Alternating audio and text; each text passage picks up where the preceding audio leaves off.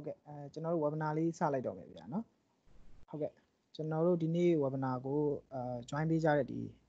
attendance တွေအကုန်လုံး participant တွေအကုန်လုံးကျွန်တော်အားလုံးပဲကျေးဇူးတင်ပါတယ်ဒီနေ့ကျွန်တော်တို့webinar လုပ်တဲ့ခေါင်းစဉ်ပေါ့နော်ဒီ training လုပ်တဲ့ခေါင်းစဉ်ကကျွန်တော်ဒီ EdgeLink IoT gateway ပေါ့နော် EdgeLink ဆိုတာကကြတော့ကျွန်တော်တို့ဒီ Advantage ရဲ့ name ပေါ့နော်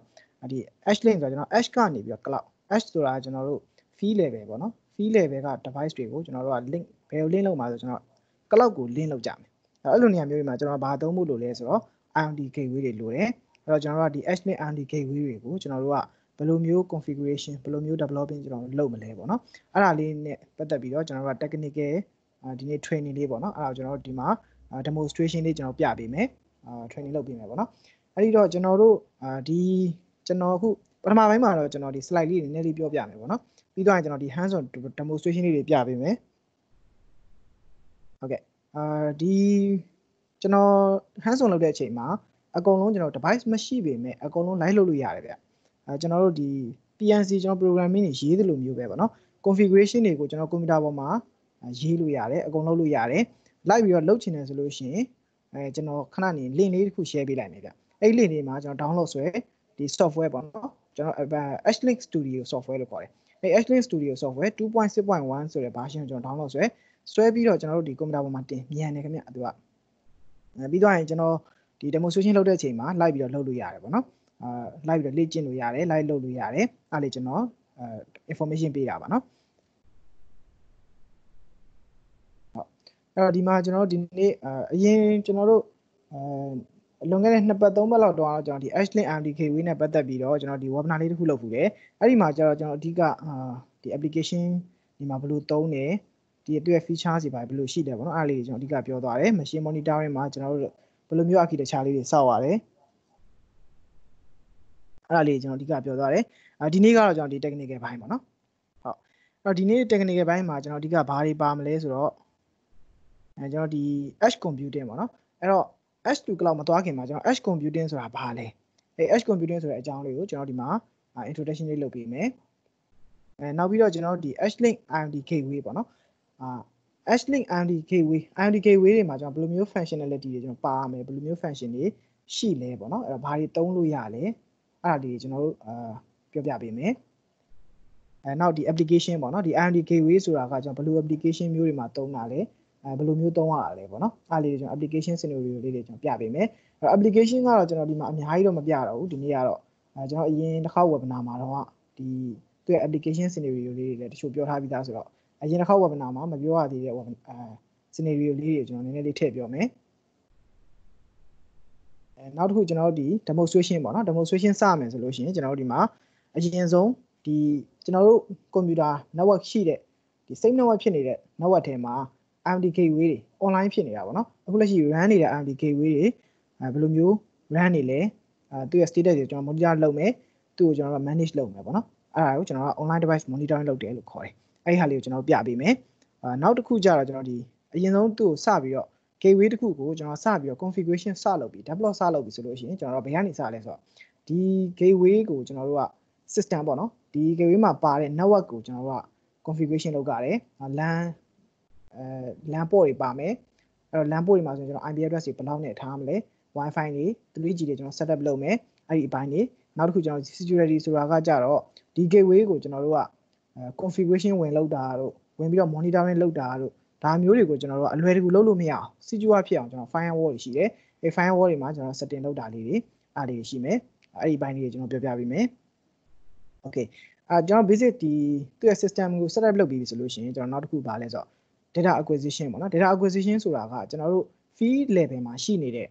့ဒီ energy meter တွေ flow meter တွေကျွန်တော်ဒီ machine တွေ PLC တွေနောက်တခြား IO module တွေပေါ့နော်အဲ့ဒီကကျွန်တော် field level က data တွေကိုကျွန်တော်တို့က IoT gateway ကိုဘယ်လိုမျိုးချိတ်မလဲ IoT gateway နဲ့ဘယ်လိုမျိုးကျွန်တော်တို့က link လုပ်မလဲပေါ့နော် link လုပ်ပြီးကျွန်တော်ဘယ်လို protocol တွေနဲ့ဖတ်ကလဲအဲ့ဒါလေးတွေကျွန်တော်တစ်ချက်ပြောပြပေးမယ်နောက်တစ်ခုကျွန်တော်ဒီအဲ့ IoT gateway ပေါ်ကိုရောက်လာတဲ့ data တွေကိုကျွန်တော်ဘာလုပ်ရလဲဆိုတော့cloud ကိုမပို့ခင်မှာ data ကိုကျွန်တော် log လုပ်ရတယ် data log လုပ်တယ်ဆိုတော့ကျွန်တော်က cloud နဲ့ connection ပြတ်သွားခဲ့တဲ့အချိန်မှာသူ့ပေါ်မှာကျွန်တော် data တွေကျန်အောင်နောက်တစ်ခုကကျွန်တော်တို့က cloud ပေါ်ထိမရောက်ဘဲနဲ့ဒီ field level မှာ operator တွေ engineer တွေကသူတို့ဒီ gateway ထဲမှာရှိတဲ့ data log ကိုအလွယ်တကူဖတ်လို့ရအောင်အဲ့ဒါမျိုးတွေကျွန်တော်တို့က log လုပ်မယ် log လုပ်ပြီးရင်အဲ့ data login တွေကိုကျွန်တော်တို့ကပြန်ပြီး monitoring ပြန်လုပ်မယ်ပေါ့နော်အဲ့ဒါလေးကျွန်တော်ပြောပြပေးမယ်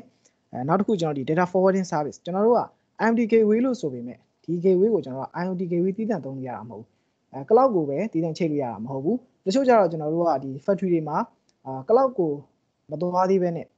အရင်ဆုံးကျွန်တော်ဘာနဲ့သုံးရလဲဆိုတော့ data forwarding service ပေါ့နော်အောက်မှာကျွန်တော်တို့က field level မှာကတော့ Siemens PNC တွေရော Mitsubishi PNC တွေ Bradley PNC တွေကျွန်တော်တို့က PNC brand တွေမျိုးမျိုးလာမယ် machine တွေမျိုးမျိုးလာမယ် protocol တွေအမျိုးမျိုးလာမယ်အဲ့ protocol အမျိုးမျိုး communication အမျိုးမျိုးကလာတဲ့ data တွေကိုကျွန်တော်တို့ကဒီ SCADA နဲ့ချိန်ဖို့အတွက်ကိုကျွန်တော် OPC UA တို့ backnet တို့ Modbus တို့ဆိုတဲ့ဒီ protocol တစ်မျိုးနဲ့ပဲကျွန်တော်တို့ကပြန်ပြီးတော့data ပို့ပေးတာပေါ့နော်အဲ့ဒါကိုကျွန်တော် data forwarding service လို့ခေါ်တယ်အဲ့တော့အဲ့ data တွေကဘယ်သူ့ကိုပို့ပေးတာဆိုတော့ SCADA နဲ့ကျွန်တော်ချိန်မယ်ဒါမှမဟုတ်ရှင်ကျွန်တော် third party system တွေနဲ့ကျွန်တော်ချိန်မယ်အဲ့လိုချိန်ဖို့ဆိုလို့ရှိရင်ဒီ gateway က field level မှာရှိတဲ့ protocol တွေမျိုးစုံ communication မျိုးစုံ data တွေကိုကျွန်တော်တို့က communication TCP/IP communication တစ်ခုနဲ့ပဲဒီ protocol တစ်ခုနဲ့ပဲကျွန်တော်တို့ကဒီ SCADA ကိုပြန်ပြီးတော့ပို့ပေးတာပေါ့နော်အဲ့ဒါကိုကျွန်တော် data forwarding service လို့ခေါ်တယ်နောက်တစ်ခုက data forwarding service မှာကျွန်တော်ဘာပါလဲဆိုတော့ဒီ event management ပေါ့နော်အဲ့တော့ဒီ field level မှာရှိတဲ့ data တွေမှာကျွန်တော်တို့သတ်မှတ်ထားတဲ့ range တွေတစ်ခုခုကျော်လွန်သွားပြီဆိုလို့ရှိရင်ကျွန်တော်တို့ကnotify လုပ်မယ်ပေါ့နော်ဒီ operator သူနဲ့သက်ဆိုင်ရာ supervisor engineer တွေကိုကျွန်တော်တို့က notify လုပ်မယ်သူတို့ရဲ့ message ရပြီဆိုလို့ရှိရင်သူက action ယူမယ်အဲ့အတွက်ကိုကျွန်တော်ဘာလုပ်မလဲဆိုတော့ဒီ event manager မှာဒီကျွန်တော်တို့ alarm ဖြစ်လို့ရှိရင် message ပို့ပါ alarm ဖြစ်လို့ရှိရင် email ပို့ပါဒီလိုမျိုး setting တွေကျွန်တော်တို့ကလုပ်တယ်ပေါ့နော်အားမျိုးတွေသုံးလို့ရတယ်နောက်တစ်ခုကျွန်တော်တို့ဒီ IoT gateway ကနေပြီးတော့ကျွန်တော်တို့ cloud ကိုချိန်မယ် cloud ကိုချိန်တော့မယ် cloud ကိုချိန်မယ်ဆိုလို့ရှိရင်ကျွန်တော်တို့ကဒီ public cloud တွေရှိတယ် private cloud တွေရှိတယ်နောက်တစ်ခုက telecom cloud တွေရှိတယ်ပေါ့နော်အဲ့တော့ကျွန်တော်တို့က public cloud တွေလည်းချိန်လို့ရတယ် private cloud တွေလည်းချိန်လို့ရတယ်ဘယ်လို cloud တွေကျွန်တော်အမျိုးအစားလေးရှိလဲဒီမှာကျွန်တော် cloud တစ်ခုကျွန်တော်ချိန်ပြမယ်ပေါ့နော်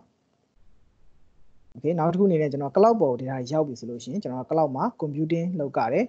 computing ဆိုတာကျွန်တော်တို့ကဒီမှာတော့ industrial cloud ပေါ့နော်ကျွန်တော်တို့က industrial cloud တွေသုံးတဲ့အတွက်ကြောင့်မလို့ကျွန်တော်ကဒီ Microsoft Azure တို့ AWS တို့သုံးတယ်လို့မျိုးကျွန်တော်တို့ကapplication တွေကိုယ်တိုင်ရေးစရာမလို dashboard တွေကိုကျွန်တော်တို့ကကိုယ်တိုင် frame တွေစောက်စရာမလိုဘဲနဲ့ကျွန်တော်တို့ကအလွယ်တကူ visualize လုပ်လို့ရတယ်ပေါ့နော်အဲ့ဒါလေးတွေကိုကျွန်တော်တို့ပြောပြပေးမယ်ဒီနေ့ topic ကတော့ကျွန်တော်ဒါတွေပေါ့နော်အဲ့တော့ဒီနေ့ကတော့ကျွန်တော်တို့အချိန်လေးနည်းနည်းလေးပို့ပြီးတော့ကြာနိုင်ပါတယ်ကျွန်တော်ဂျားထဲမှာနားချိန်လေးလည်းခဏလေးပေးမယ်ပေါ့နော်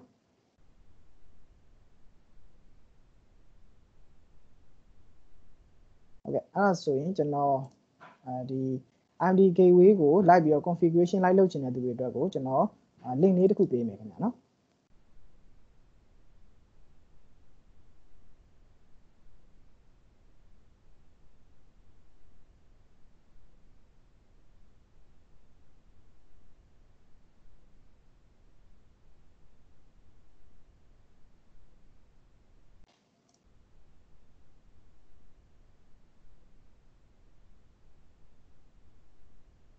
ကျွန်တော်ဒီ Microsoft Teams နဲ့က chat box ထဲမှာကျွန်တော်ပို့လိုက်တယ်နောက်ကျွန်တော် Viber မှာလည်းပို့လိုက်မယ်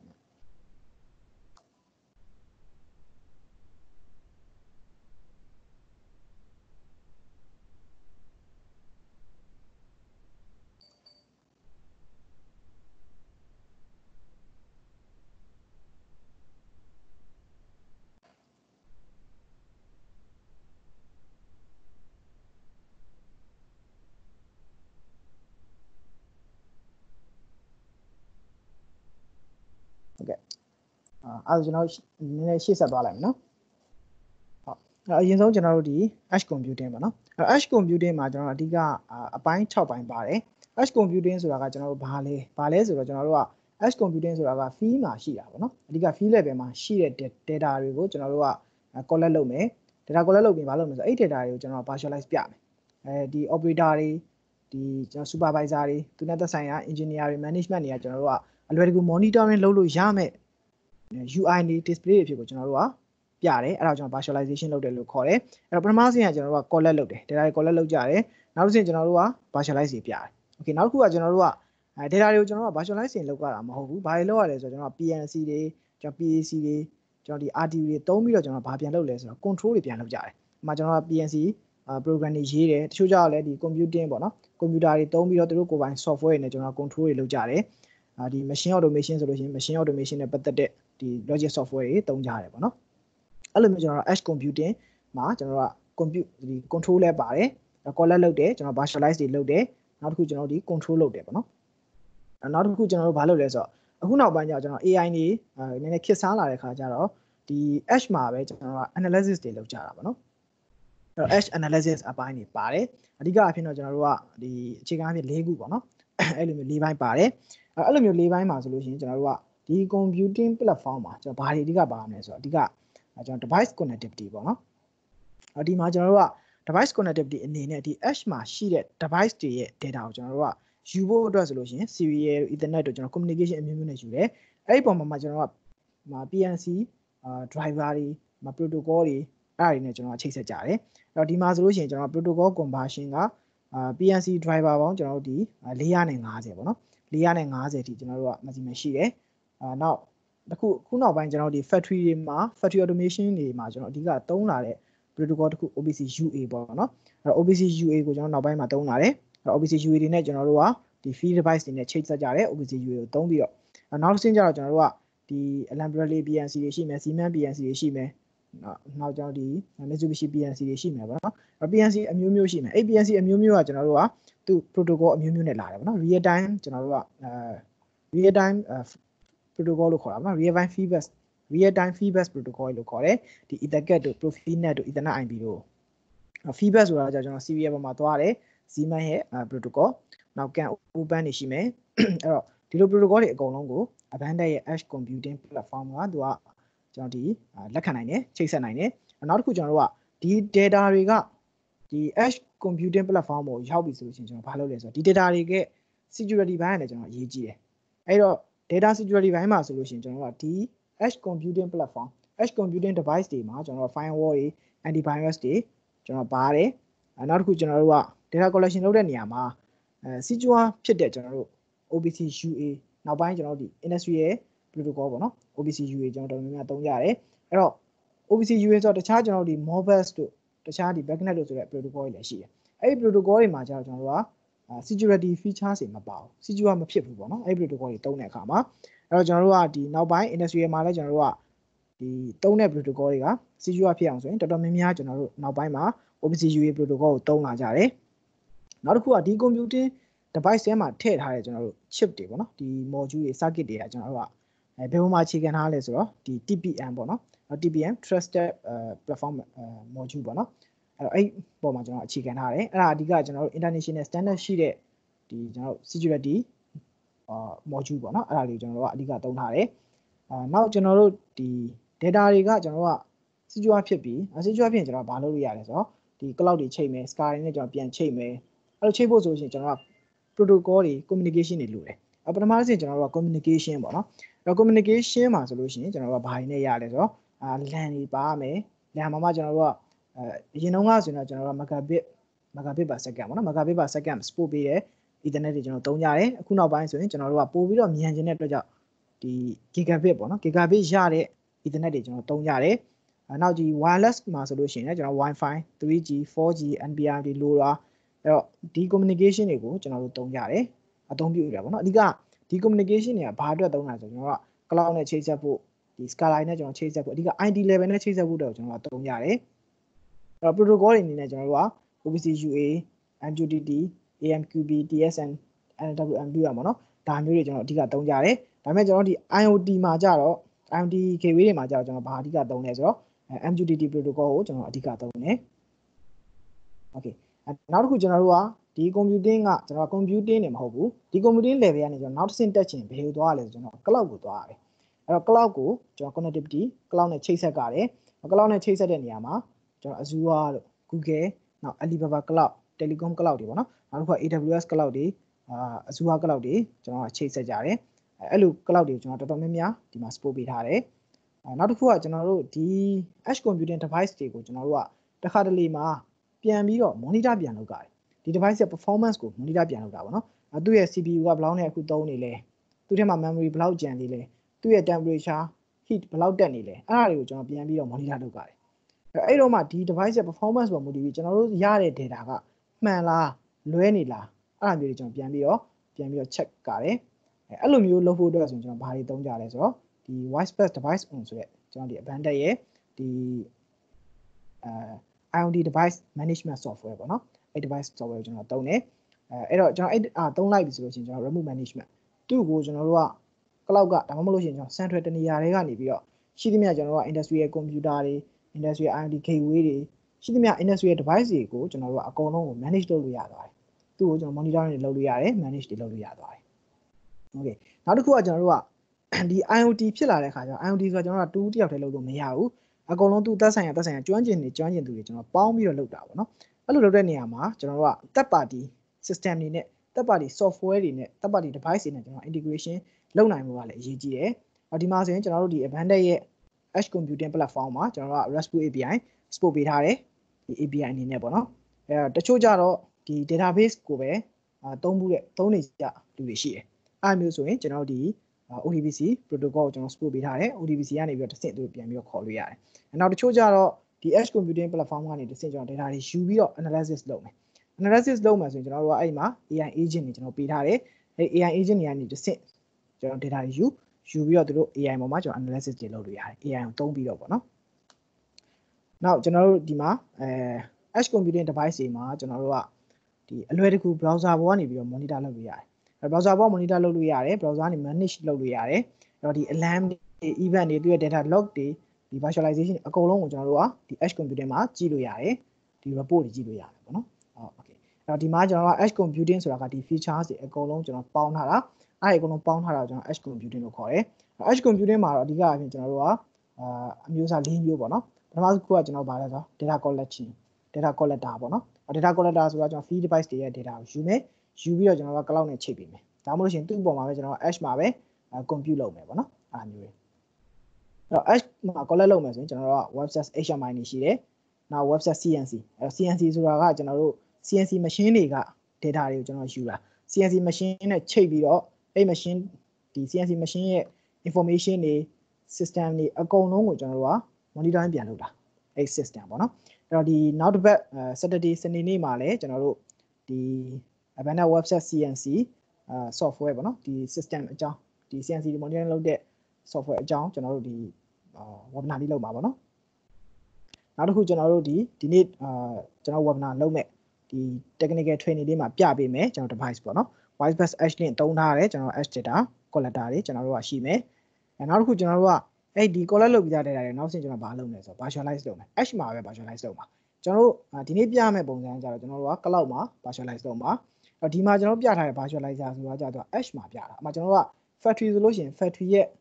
့ဒီ control room factory ရဲ့ floor မှာပဲကျွန်တော်ပြတာ cloud level ဒီမရောက်သေးဘူးဟုတ်နော်အဲ့တော့ကျွန်တော် factory floor မှာပဲကျွန်တော်တို့ကဒီ data တွေကို Edge မှာ virtualize ပြမယ်ဆိုလို့ရှိရင်ကျွန်တော်တို့က SCADA တွေသုံးကြတယ် HMI တွေသုံးကြတယ်နော်နောက်တစ်ချို့ကြတော့လည်း third party software တွေသုံးတယ်အဲ့လိုမျိုးကျွန်တော်သုံးလို့ရတယ်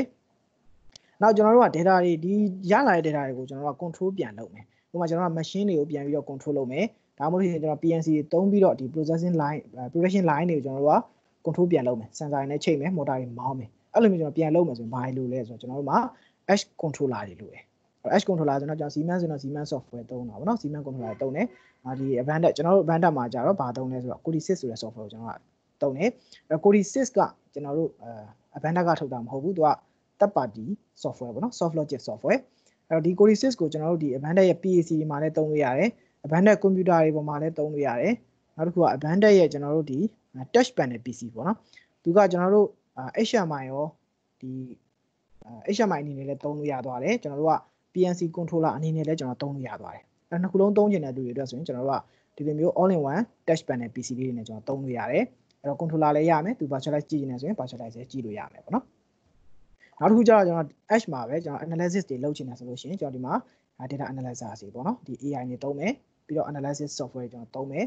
အဲ့လိုမျိုးကျွန်တော်တို့က AI သုံးပြီးတော့ analyze လုပ်လို့ရတယ်အဲ့တော့ကိုကျွန်တော်ဒီမှာ analyzer တွေပါတယ်ပေါ့နော်ဟုတ်ကဲ့အဲ့တော့နောက်တစ်ခုကျွန်တော်တို့ဒီအဲ့တော့ခုနကတော့ကျွန်တော်တို့ပြောသွား၄ပိုင်းနဲ့မှာကျွန်တော်ဒီနေ့အဓိကပြောသွားမှာကဒီ EdgeLink IoT gateway Edge data collector အကြောင်းပေါ့နော်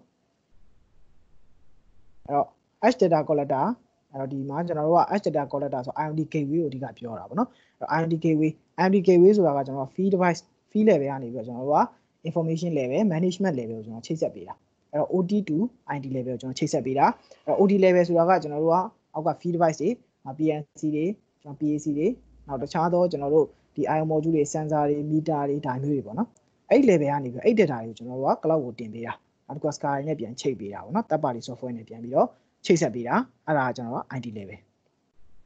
IT gateway ကကျွန်တော်ဘာလုပ်လဲဆိုရင် IT gateway က from OT to IT OT နဲ့ကျွန်တော် IT နဲ့ကိုချိတ်ဆက်ပေးတယ်အဲ့ဒီမှာကျွန်တော်တို့ဒီ Advantage ရဲ့ IT gateway မှာသုံးတဲ့ software ကကျွန်တော်ဒီ WISE-PaaS EdgeLink software ကိုကျွန်တော်ကသုံးတယ်အဲ့တော့ EdgeLink က from edge to cloud ပေါ့နော် edge ကနေပြီးတော့ကျွန်တော် cloud ကိုချိတ်ပေးတယ်အဲ့တော့သုံးတဲ့ software ကကျွန်တော်တို့က WISE-PaaS EdgeLink ကိုသုံးတယ် WISE-PaaS EdgeLink မှာကျွန်တော်တို့က device platform ကျွန်တော်တို့က၄ခုရှိတယ်အဲ့တော့ဒီ atom 3600ကျတော့ကျွန်တော်တို့ကဒီသူ့မှာ IO point တွေပါပြီးသားပေါ့နော် analog input တို့ digital input တို့အဲ့လိုမျိုးပါပြီးသားသူကနောက်တစ်ခုက Linux ပေါ့နော် Linux OS ကိုလည်းကျွန်တော် support ပေးထားတယ်ဟုတ်ဒီတစ်ခုချို့ကြတော့ဒီ Linux OS ပေါ်မှာသူတို့ရဲ့ကိုယ်ပိုင် third party software တွေ run ချင်တယ်ဆိုရင် run လို့ရတယ်သူကနောက်တစ်ခုက communication မှာတစ်ခါလည်းပါပြီးသားပေါ့နော်အဲ့တော့အဆင်ပြေသွားတယ်နောက်သူ့မှာကျွန်တော်တို့က control လုပ်ဖို့အတွက်ကို logic တွေလည်းရေးလို့ရတယ်ဒါကြောင့် IRTU ပေါ့နော်နောက်တစ်ခုကျွန်တော်တို့ကဒီ IoT gateway အနေနဲ့ကျွန်တော် ECU 1000 series တွေသုံးတယ်ရှိတယ်နောက်တစ်ခုကကျွန်တော်တို့ဒီ WISE-710 ပေါ့နော် WISE-710 series တွေသုံးတယ်ဘာကွာလဲဆိုတော့ဒီ WISE-710 ကသူက computing platform နည်းနည်းပိုများတယ် ECU ကကြတော့သူက computing platform ပေါ့ computing ကနည်းနည်းလေး CPU ကနည်းနည်းလေးနည်းတယ်ပေါ့နော်နည်းတော့ဒီ ECU ဆိုလို့ရှိရင်ကျွန်တော် IO tag ပေါင်း2000ရတယ်ဒီ WISE ဆိုလို့ရှိရင်ကျွန်တော်တို့က IO tag ပေါင်း3000ထိရတယ်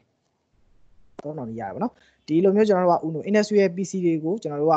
IoT gateway အနေနဲ့သုံးမယ်ဆိုလို့ရှိရင်သူ့မှာကျွန်တော်တို့ IO tag ပေါင်း9000ရတာရှိတယ် IO tag ပေါင်း8000ရတာရှိတယ်သူက computing ကကျွန်တော်ပို့ပြီးတော့ဒီ performance ကောင်းသွားတယ်ကောင်းသွားတဲ့ကြောင့်ကျွန်တော် IO tag တွေအများကြီးပို့ပြီးတော့ရသွားတယ်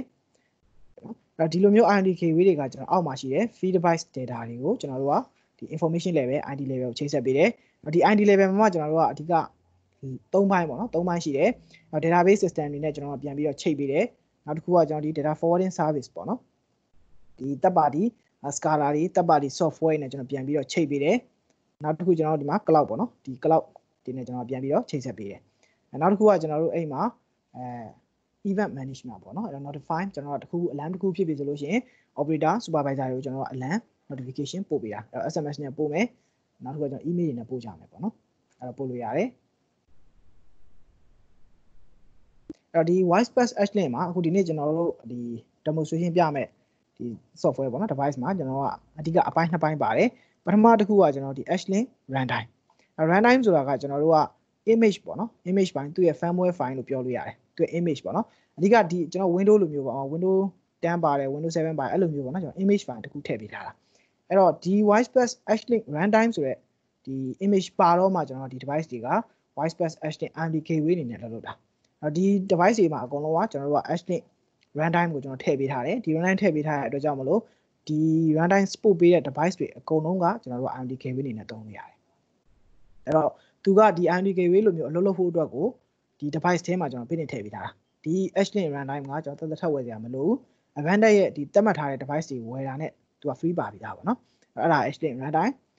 ဒီ EdgeLink runtime ကိုကျွန်တော်တို့က Linux ပေါ်မှာလည်း run လို့ရတယ် Windows ပေါ်မှာလည်း run လို့ရတယ်ဒါပေမဲ့ကျွန်တော်တာမန်ရိုးကွန်ပျူတာ Windows တွေပေါ်မှာကျွန်တော် run တာမဟုတ်ဘူးသူ့ရဲ့သတ်မှတ်ထားတဲ့ Advantage ရဲ့သတ်မှတ်ထားတဲ့ device တွေပေါ်မှာပဲကျွန်တော် run တာပေါ့နော်နောက်တစ်ခုကကျွန်တော်ဒီ device တွေကို configuration လုပ်ဖို့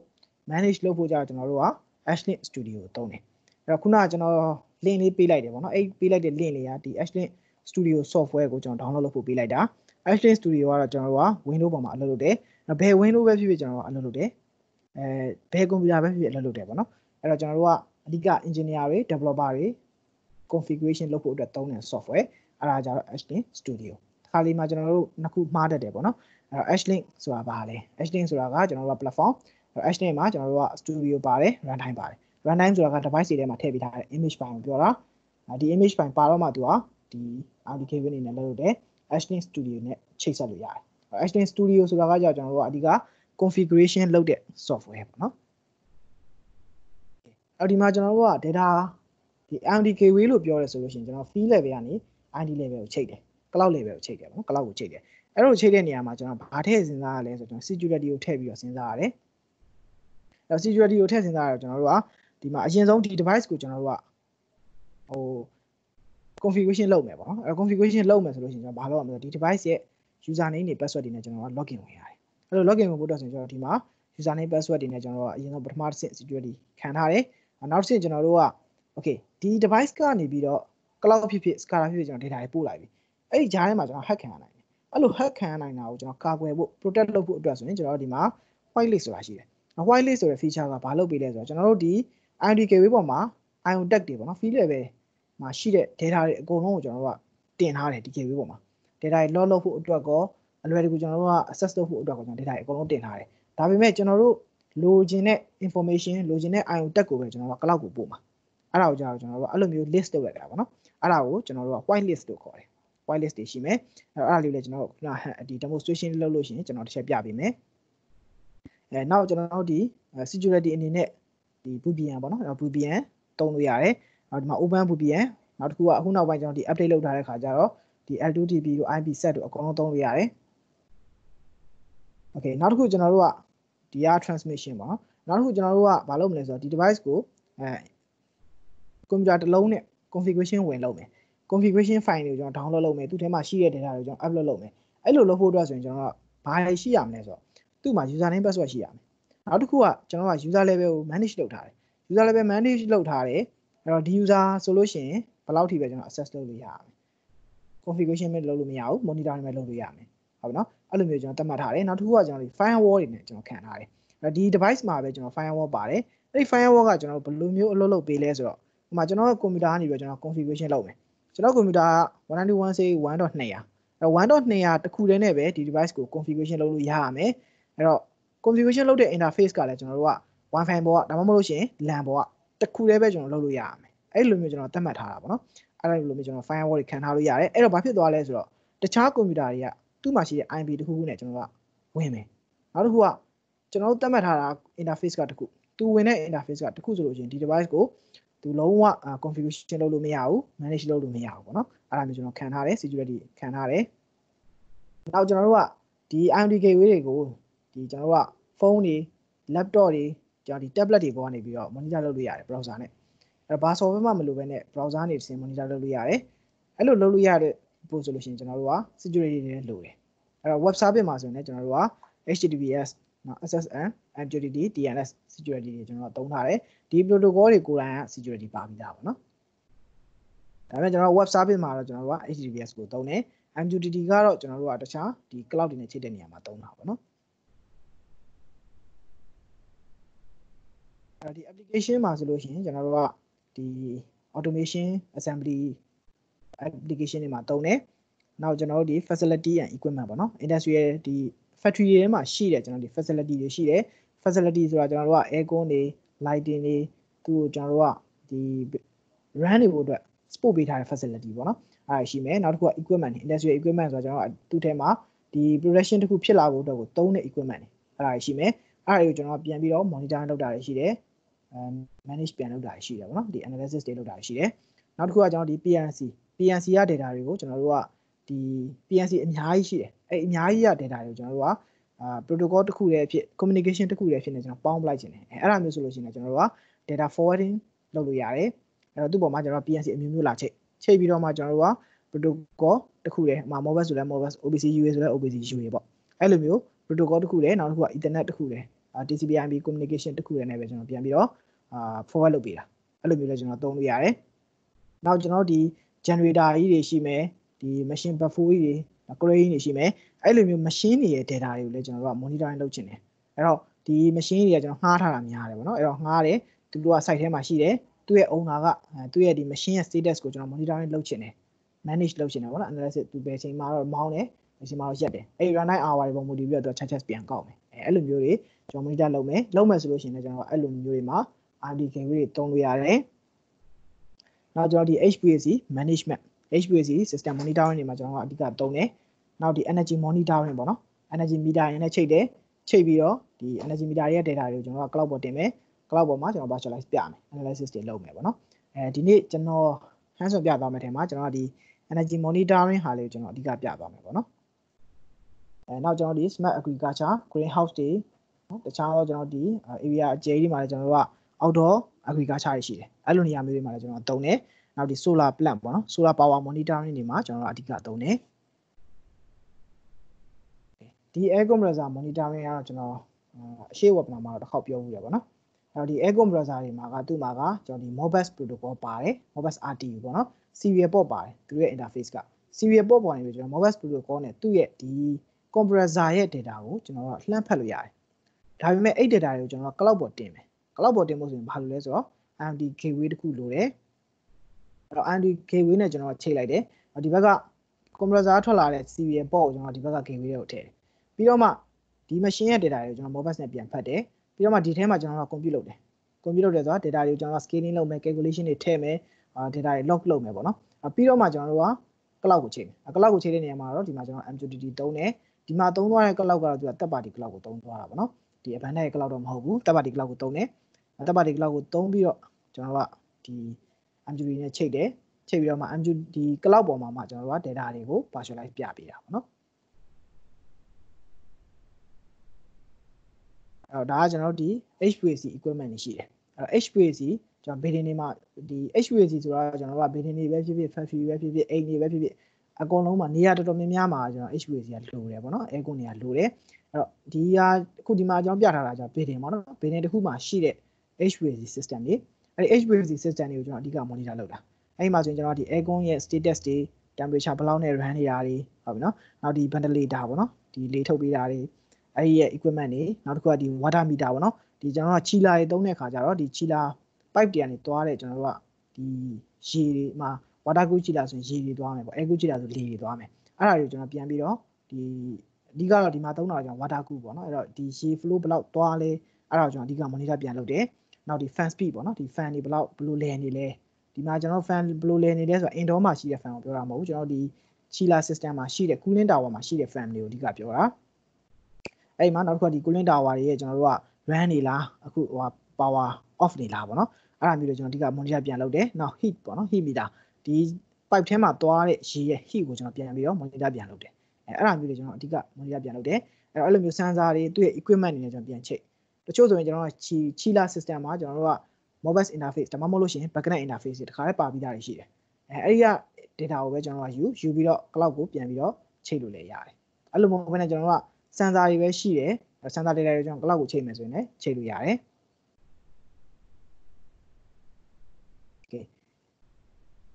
အခုကကျွန်တော်ဒီ solar power monitoring နေ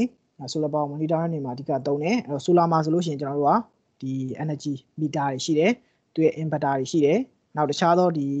solar ရဲ့ environment ပေါ့နော်ဒီအခု temperature ဘယ်လောက်ရှိနေလဲအပြင်မှာအလင်းဘယ်လောက်ရှိနေလဲနော်သူရဲ့ weather ဘယ်လိုရှိလဲပေါ့နော်အဲ့ဒါကျွန်တော် monitoring ပြန်လုပ်တဲ့ sensor တွေရှိမယ်အဲ့ဒါတွေအကုန်လုံးရဲ့ data တွေကိုကျွန်တော်တို့က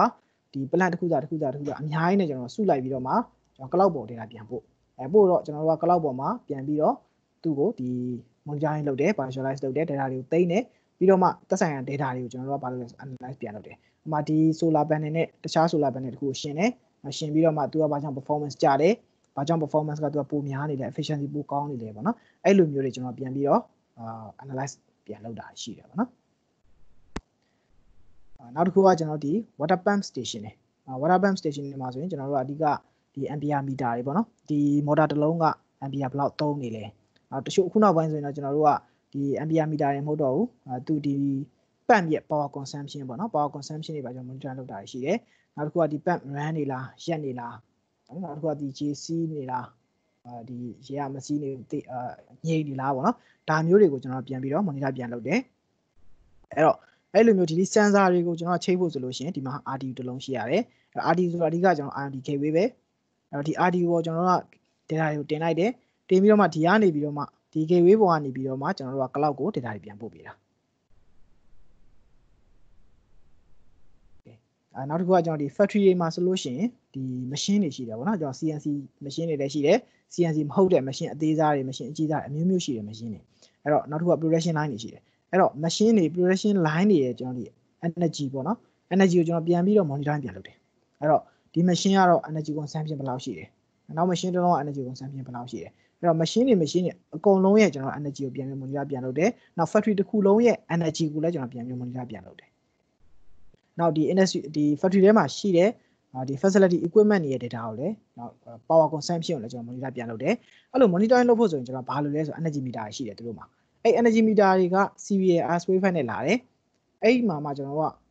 Mbus တို့ Modbus တို့သုံးလို့ရတယ်အဓိကတော့ကျွန်တော်တော်တော်များများကတော့ Modbus ကိုအဓိကသုံးတယ်ပေါ့နော်အဲ့တော့ Modbus ကိုသုံးတယ်အဲ့တော့ဒီ meter တစ်ခုချင်းဒီမှာရှိတဲ့ Modbus data တွေကိုကျွန်တော်တို့က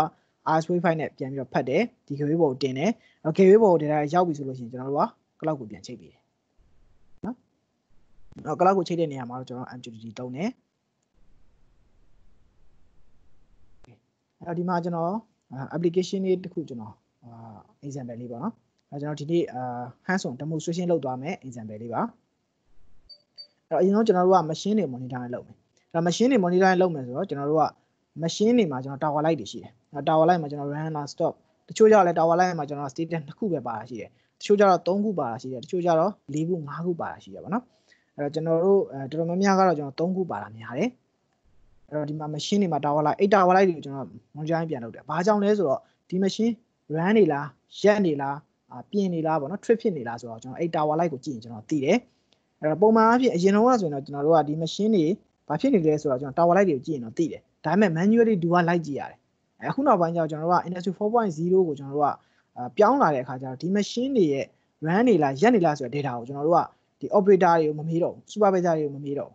းဒီ data ကို management ဒါမှမဟုတ်လို့ရှိရင် owner ကတိုက်ရိုက်ကြည့်တော့မယ်ကြည့်တော့မယ်ဆိုရင်ကျွန်တော်ဘာသုံးရပြီဆို IoT သုံးရပြီအဲ့ဒီမှာကျွန်တော်တို့ကဒီမှာ IoT device တွေနဲ့ကျွန်တော်က machine tower machine တစ်ခုချင်းမှာကျွန်တော် tower light တွေရှိတယ်အဲ့ tower light နဲ့ကျွန်တော်ကဒီဘက်က IoT device တွေနဲ့တွဲလိုက်တယ်ပြီးတော့မှအဲ့ဒီ IoT device ကနေပြီးတော့ကျွန်တော်တို့က IoT gateway ပေါ်ကိုပြန်ပြီးတော့ data ပြန်ပို့ပေးတယ်အဲ့ဒီနေရာမှာကျွန်တော်တို့ကဒီ IoT device က cloud ကို direct တန်းချိတ်လို့ရလားဆိုရတယ်ဒါပေမဲ့ကျွန်တော်တို့ကဒီလိုမျိုးကြည့်လိုက် factory တစ်ခုထဲမှာ machine တွေကအများကြီးပဲအဲ့တော့အဲ့အများကြီးကိုကျွန်တော်တို့က gateway ဒီ IoT device တစ်ခုချင်းက cloud ကိုတစ်ခုချင်းချိတ်နေမယ်ဆိုလို့ရှိရင်ကျွန်တော်တို့ data traffic တွေအများများမှာနော်အဲ့လိုမဖြစ်အောင်ကျွန်တော်ဘာလုပ်လဲဆိုတော့ဒီဘက်မှာရှိတဲ့ machine ထဲမှာဒီ factory ထဲမှာရှိတဲ့ machine တိုင်းမှာရှိတဲ့IoT device က data တွေအကုန်လုံးကိုကျွန်တော်ဘယ်ပေါ်တင်လိုက်လဲဆိုတော့ IoT gateway ပေါ်တင်လိုက်တယ်ဟုတ်နော်အဲ့ IoT gateway ကနောက်တစ်ခုဘာနဲ့ပါချိတ်လို့ရလဲဆိုတော့ကျွန်တော်တို့ဒီ machine တွေမှာရှိတဲ့ energy meter တွေ machine တစ်လုံးချင်း production line တစ်ခုချင်းကျွန်တော်ဒီ system တစ်ခုချင်းမှာရှိတဲ့ energy meter တွေနဲ့ကျွန်တော်တို့ကချိတ်တယ် energy meter တွေကို DC chain လာတယ်ပြီးတော့မှကျွန်တော် gateway ထဲမှာရှိတယ် gateway ပေါ်မှာရှိတဲ့ serial port နဲ့ကျွန်တော် setting ပြန်လုပ်တယ်ပေါ့နော် serial port နဲ့ပြန်ချိတ်တယ်အဲ့တော့ဒီမှာကျွန်တော်တို့ကဒီ model ဆိုလို့ရှိရင် ECU 1051ဆိုတော့ serial 2 port ပါတယ် serial 2 port ပါတဲ့အတွက်ကြောင့်ကျွန်တော် meter ပေါင်း64လုံးထိကျွန်တော် maximum ချိတ်လို့ရတယ်ကျွန်တော် maximum လို့ပြောတာပေါ့နော်တကယ် application မှာတော့အဲ့လောက်ထိတော့မသုံးကြဘူးပေါ့နောက်ဒီမှာ serial port ပါတဲ့အတွက်ကြောင့်ကျွန်တော်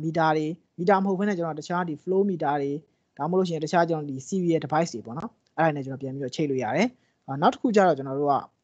PNC တွေကျွန်တော်ဒီ machine တွေမှာဆိုရင်တချို့ machine တွေတချို့ production line တွေတချို့ factory တွေမှာဆိုရင်ကျွန်တော်တို့ကဒီ PNC တွေရှိတယ် run ထားတာပေါ့နော်ဒီ automation လုပ်ထားတဲ့ PNC တွေရှိတယ်နောက် IO module တွေရှိတယ်အဲ့ဒီရဲ့ data တွေကိုကျွန်တော်တို့က serial နဲ့လည်းကျွန်တော်တို့ကပြန်ပြီးတော့ချိန်လို့ရတယ်အဲ့လိုမဟုတ်ဘဲနဲ့အခုနောက်ပိုင်းကျတော့ကျွန်တော် PNC တွေမှာလည်းဘာတွေပါလဲဆို Ethernet တွေပါလာတယ်အဲ့တော့အဲ့ Ethernet တွေမှာ Profinet တွေ Ethernet IP တွေကျွန်တော် Modbus TCP တွေအဲ့လိုမျိုး protocol တွေနဲ့ကျွန်တော်တို့ကဒီ gateway နဲ့ပြန်ချိန်လို့ရတယ်အဲ့တော့ဒီမှာ Abandon ရဲ့ PAC တွေနဲ့ gateway နဲ့ချိန်တယ်နောက် Siemens ရဲ့ PNC တွေနဲ့ကျွန်တော် gateway နဲ့ပြန်ချိန်တယ်တခြား PNC တွေရှိရင် PNC တွေပေါ့အဲ့ PNC တွေနဲ့ကျွန်တော်ပြန်ပြီးတော့ချိန်တယ်အဲ့တော့ချိန်ပြီးတော့မှဒီ gateway ပေါ်မှာကျွန်တော်ဘာလုပ်လဲဆိုတော့ data တွေပြန်ပြီး load လုပ်တယ် scaling တွေပြန်လုပ်တယ် okay ပြီးတော့မှကျွန်တော်နောက်တစ်ဆင့်ဘယ်လုပ်မလဲဆိုတော့ဒီ gateway ကနေပြီးတော့ကျွန်တော်တို့ကSCADA ကိုပြန်ပြီးတော့ပို့ပေးတာပေါ့နော်အဲ့တော့ဒီ gateway ကနေပြီးတော့ကျွန်တော် SCADA ကိုပြန်ပို့မယ်ဆိုလို့ရှိရင်ကျွန်တော်တို့ကဘာသုံးရလဲဆိုတော့ data forwarding service ကိုသုံးရတယ်ကျွန်တော်ဒီမှာပြတာ cloud မဟုတ်သေးဘူးပေါ့နော် cloud ကကျွန်တော်နောက်တစ် page မှာပြမယ်အဲ့ဒီမှာကျွန်တော်ပြတာက data forwarding service ကိုအဓိကပြချင်တာပေါ့နော်အဲ့ဒီလိုမျိုးကျွန်တော် field level မှာရှိတဲ့ field device ရဲ့ data တွေကို IoT gateway ကစုသွားမယ်စုပြီးလို့ရှိရင်သူကဒီလိုမျိုးကျွန်တော်တို့က protocol အမျိုးမျိုးinterface အမျိုးမျိုးနဲ့လာတဲ့ data တွေအကုန်လုံးကိုကျွန်တော်တို့က interface တစ်ခုတည်း protocol တစ်ခုတည်းဖြစ်နေကျွန်တော်ပြန်ထုတ်ပေးတာ data forwarding ပြန်လုပ်ပေးတာပေါ့နော်အဲ့လိုမျိုးကျွန်တော်တို့ကဒီမှာ Abandon ရဲ့ SCADA ပဲဖြစ်ဖြစ်တခြားဒီ Siemens ရဲ့ SCADA တို့ Mitsubishi SCADA Schneider SCADA တို့အဲ့လိုမျိုးတပ်ပါတီ SCADA တွေနဲ့လည်းကျွန်တော်ပြန်ပြီးတော့ချိန်လို့ရတယ်အဲ့လိုချိန်ဖို့အတွက်ဆိုလို့ရှိရင်ကျွန်တော် data forwarding service မှာအဓိက protocol ကျွန်တော်တို့က5မျိုးရတယ်ပေါ့နော်အဲ့တော့ OPC UA နဲ့ကျွန်တော်တို့ကပြန်ပြီးတော့ပို့ပေးလို့ရတယ် Modbus Backnet IC နောက်တစ်ခုကကျွန်တော်ဒီ WA SCADA ဆိုတဲ့ Abandon ရဲ့ကိုယ်ပိုင် protocol ပေါ့နော်အဲ့ protocol တွေနဲ့လည်းကျွန်တော်ပြန်ပြီးတော့ချိန်လို့ရတယ်အဲ့တော့ဒီနေရာမှာကျွန်တော်တို့ကဒီ protocol 4မျိုးပေါ့နော်ဒီနေရာကျွန်တော် standard ကတော့4မျိုးပေါ့ဒီ protocol 4မျိုးကိုကျွန်တော်တပြိုင်တည်းသုံးလို့ရတာဆိုရတယ်ဒီ protocol 4မျိုးကိုကျွန်တော်တပြိုင်တည်းသုံးလို့ရတယ်အဲ့လိုမဟုတ်ဘဲနဲ့ကျွန်တော်တို့ကတစ်ခုတည်းပဲသုံးမယ်ဆိုလည်းရတယ်နော်အဲ့တော့တချို့ကြတော့ကျွန်တော်တို့က SCADA 2ခု3ခု system မတူဘူးပေါ့နော် system မတူတဲ့ကျွန်တော်ကSCADA နဲ့ကျွန်တော်ချိန်မယ်ဆိုလို့ရှိရင်ကျွန်တော်က protocol နဲ့ကျွန်တော်အမျိုးမျိုး꿰နိုင်တယ်ပေါ့နော်အဲကြောင့်မလို့ကျွန်တော်ဒီမှာ protocol service ကိုအများကြီးထည့်ပေးထားတယ်ပြီးတော့မှကျွန်တော်ကဒီ SCADA ပေါ်မှာကျွန်တော်ကဒီ UI ပြန်သုံးတယ် UI ပြန်ရေးတယ်နောက်တစ်ခုက dashboard တွေပြန်ပြီးတော့ဆွဲကြရတယ်ပေါ့နော်အဲ့လိုပုံစံမျိုးပဲကျွန်တော်တို့ကဒီ IoT gateway ကနေပြီးတော့ SCADA ကိုမဟုတ်ဘဲနဲ့ကျွန်တော်က cloud ကိုချိန်မယ် okay cloud ကိုချိန်မယ်ဆိုရင်ကျွန်တော်ဘာသုံးလဲဆိုတော့ MQTT protocol ကိုကျွန်တော်သုံးတယ်အဲ့တော့ cloud ကိုချိန်မယ်ဆိုတော့ကျွန်တော်ခုနက SCADA ကိုသုံးတော့ကကျွန်တော်ဘာပဲသုံးလဲဆိုတော့ Wi-Fi local area network နဲ့ပဲသုံးလို့ရတယ်ဘာကြောင့်လဲဆိုတော့ဒီ feed device တွေ IoT gateway တွေ SCADA တွေဆိုတာသူကကျွန်တော်တို့ကဒီ factory တစ်ခုထဲအတွင်းမှာရှိတာအဲ့ဒါဆိုလို့ရှိရင်ကျွန်တော်တို့က local network Wi-Fi ဒါမှမဟုတ်လို့ရှိရင် internet ဟောပါပေါ့နော်LAN ပေါ့နော်အဲ့ဒါသုံးလို့ရတယ်ကျွန်တော်ဒီ cloud ကိုချိန်မယ်ဆိုရင်ကျွန်တော်ဘာလို့လဲဆိုတော့ internet လိုတယ် internet လိုတဲ့အတွက်ကြောင့်ကျွန်တော်တို့က Wi-Fi ကနေလည်းကျွန်တော် internet ယူလို့ရတယ်ဒီ gateway ထဲမှာကျွန်တော် SIM card ထည့်လို့ရတယ်SIM card ထည့်ပြီးတော့လည်းကျွန်တော်တို့က internet access ကိုယူလို့ရတယ်internet access ရပြီဆိုတာနဲ့ဒီ gateway ကနေပြီးတော့ကျွန်တော်တို့ကဒီ cloud ပေါ့နော် cloud တွေကျွန်တော်ချိန်တယ်ချိန်ပြီးတော့မှ cloud ပေါ်မှာကျွန်တော် virtualize လုပ်ကြတယ်ပေါ့နော်ဒီမှာကျွန်တော်တို့ကAWS တို့ Azure တို့တခြားကျွန်တော်ဒီ Alibaba cloud တွေရှိတယ်ပေါ့နော်အဲ့ဒီ cloud တွေကိုချိန်လို့ရတယ်အဲ့ဒီ cloud တွေကကျတော့အဓိကကျွန်တော်တို့ဒီ commercial ဘက်မှာသုံးမဲ့လူတွေအတွက်ကိုအဓိကကျွန်တော်တို့ကထည့်ပေးထားတာပေါ့နော် industry ဘက်မှာတော့သုံးလို့မရလားဆိုတော့ရတယ် industry ဘက်မှာလည်းသုံးလို့ရတယ်ဒါပေမဲ့အဲ့ဒီ cloud တွေကိုသုံးမယ်ဆိုရင်ကျွန်တော်တို့ကအဲ့ဒီ cloud ပေါ်မှာကျွန်တော်တို့သုံးနေတဲ့ window တွေကိုယ်တိုင်ရွေးရမယ်ကိုယ်တိုင်တင်ရမယ်ပြီးတော့လို့ရှိရင်ကျွန်တော်တို့မှာ software တစ်ခုရှိတော့မှအဲ့ cloud ပေါ်မှာကျွန်တော်တွားပြီးတော့ run လုပ်ရတယ်အခုနောက်ပိုင်းတချို့ဒီ Azure ကိုပါဆိုရင်ကျွန်တော် Power BI တို့ပါနေတာသုံးလို့ရတာပေါ့နော်အဲ့လိုမျိုးသုံးလို့ရတာရှိတယ်တော်တော်များများကတော့ကျွန်တော်တို့ကိုယ်ပိုင် software တွေတော့တင်ပြီးတော့သုံးကြတာများတယ်ဒီ Azure တို့ AWS တို့ပေါ်မှာကြတော့ဒီကျွန်တော်တို့ Abundant ရဲ့ WISE-PaaS ကြဘာကွာသွားလဲဆိုတော့ WISE-PaaS ကကြတော့ industry ရဲ့အတွက်အဓိက target ထားပြီးတော့လုပ်ပေးထားတာအဓိက industry ရဲ့ device တွေနဲ့ industry ရဲ့ protocol industry communication တွေအမျိုးမျိုးကိုကျွန်တော်တို့က cloud ပေါ်တင်ဖို့အတွက်ပေါ့နော်အဲ့လိုမျိုးကျွန်တော်က design လုပ်ထားတာအဓိက industry ရဲ့အတွက်ကို design လုပ်ထားတာအဲ့ဒါကြောင့်ကျွန်တော်က industry မှာပို့ပြီးတော့သုံးလို့အဆင်ပြေတယ်နောက်တစ်ခုကကျွန်တော်တို့ကတခြား third party software တွေကျွန်တော်ကိုယ်ပိုင် software တွေလည်းသုံးကြမလို့သူ့ပေါ်မှာရှိတဲ့ dashboard ပေါ်မှာပဲကျွန်တော်တို့က virtualize တွေ analyze တွေအကုန်လုံးလုပ်လို့ရတယ်အားတစ်ခုအားသာသွားတာပါနော်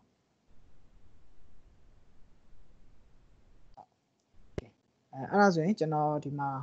live ပေါ့နော်demonstration နဲ့ကျွန်တော်ပြပေးမယ်ခုနကတော့ကျွန်တော်နဲ့ live ပြီးတော့လုပ်ကြည့်မယ်ပေါ့နော် live ပြီးတော့စမ်းကြည့်မယ် live ပြီးတော့လုပ်ကြည့်ချင်တယ်ဆိုလို့ရှိရင်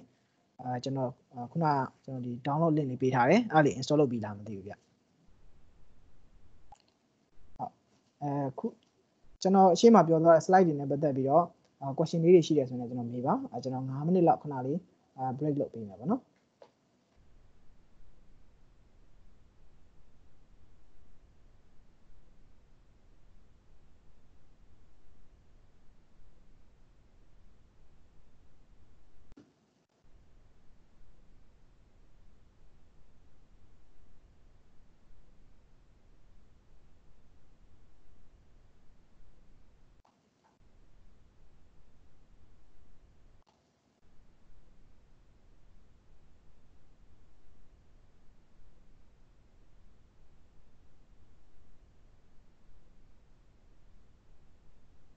ဟုတ်software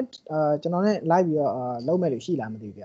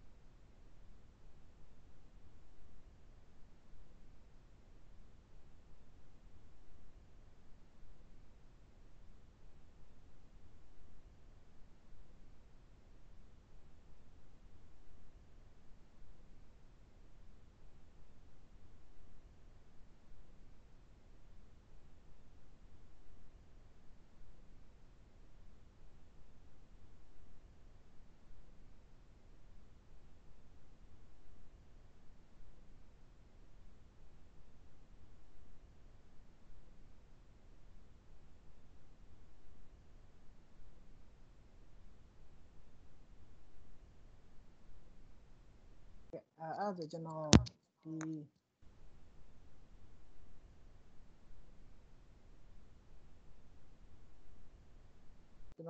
demonstration လေးကျွန်တော်စပြီးတော့ပြပေးမယ်နော်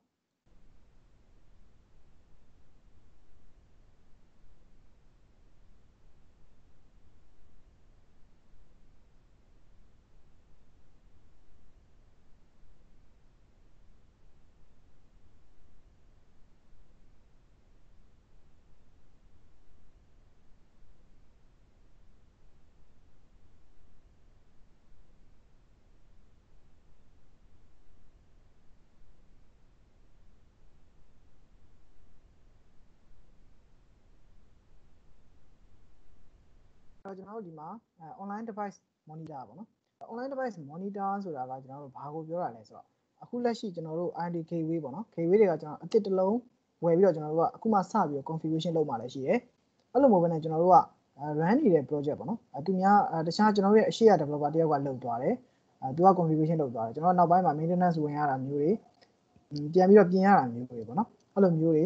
ဒါမှမဟုတ်လည်းကျွန်တော်တို့အရင်တစ်ခေါက်ကဆန်းထားတယ်အဲ့ data တွေကကျွန်တော်ဘယ်လိုမျိုးရှိလဲအခုလက်ရှိ gateway ကကျွန်တော် IP address ကဘယ်လောက်နဲ့ run နေလဲသူ့ထဲမှာကျွန်တော်တို့ကဘယ် device တွေကျွန်တော်ချိန်ထားဘူးလဲအဲ့ဒါမျိုးတွေကိုကျွန်တော်တို့က monitor လုပ်တာပေါ့နော်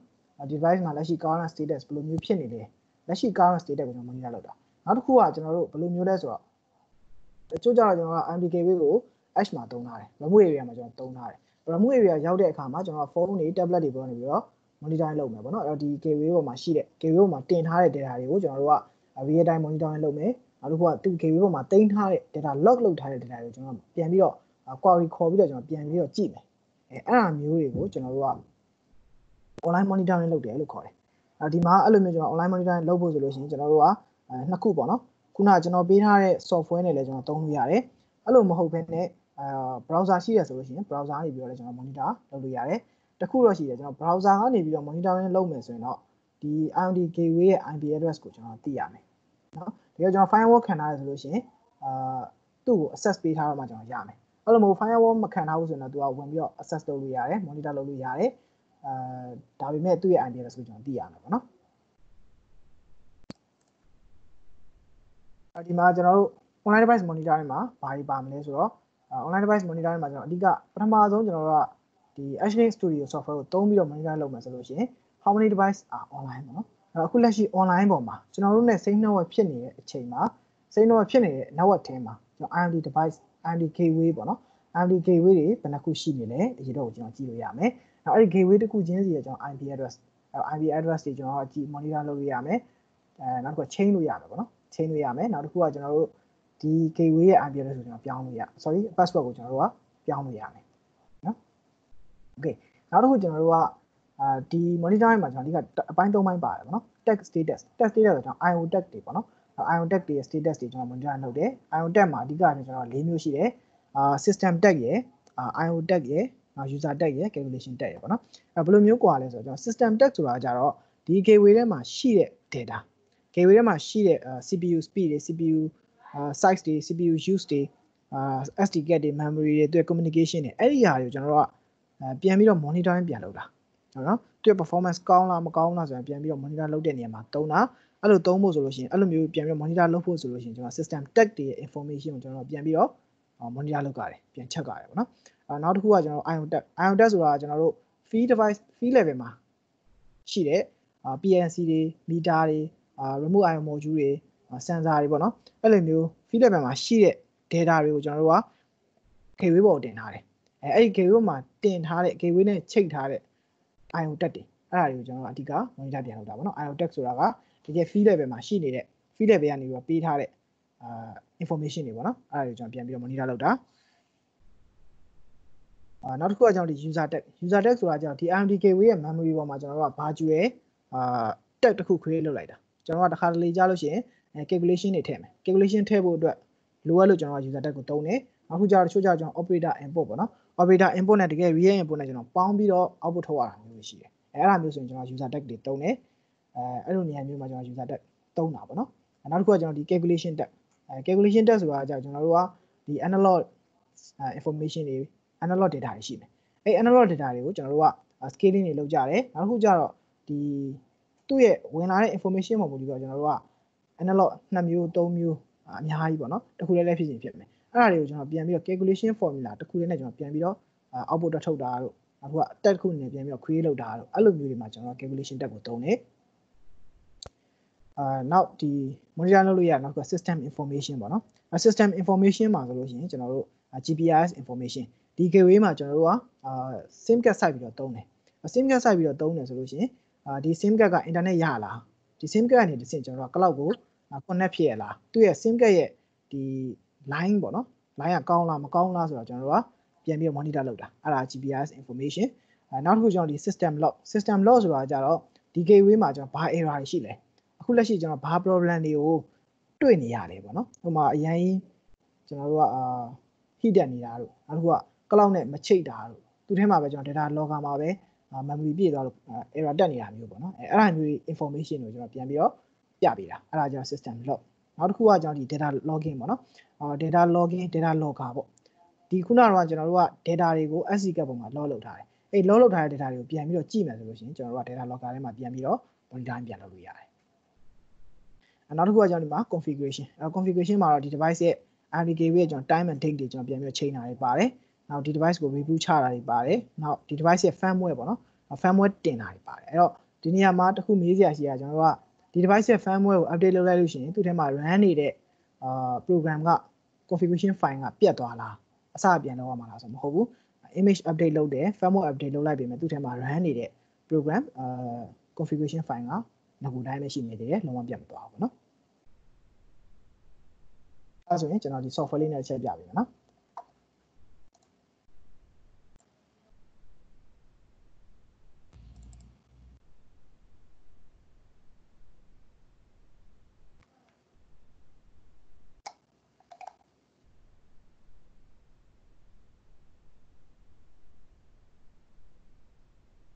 โอเคအကုန်လုံးဒီ software လေး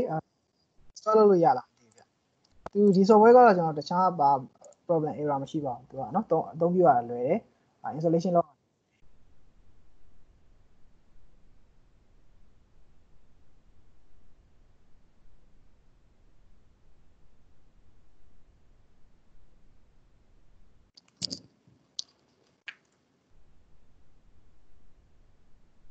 ဒီမှာကျွန်တော်တို့ဟို software ကိုအခုစပြီးတော့ဖွင့်လိုက်ပြီပေါ့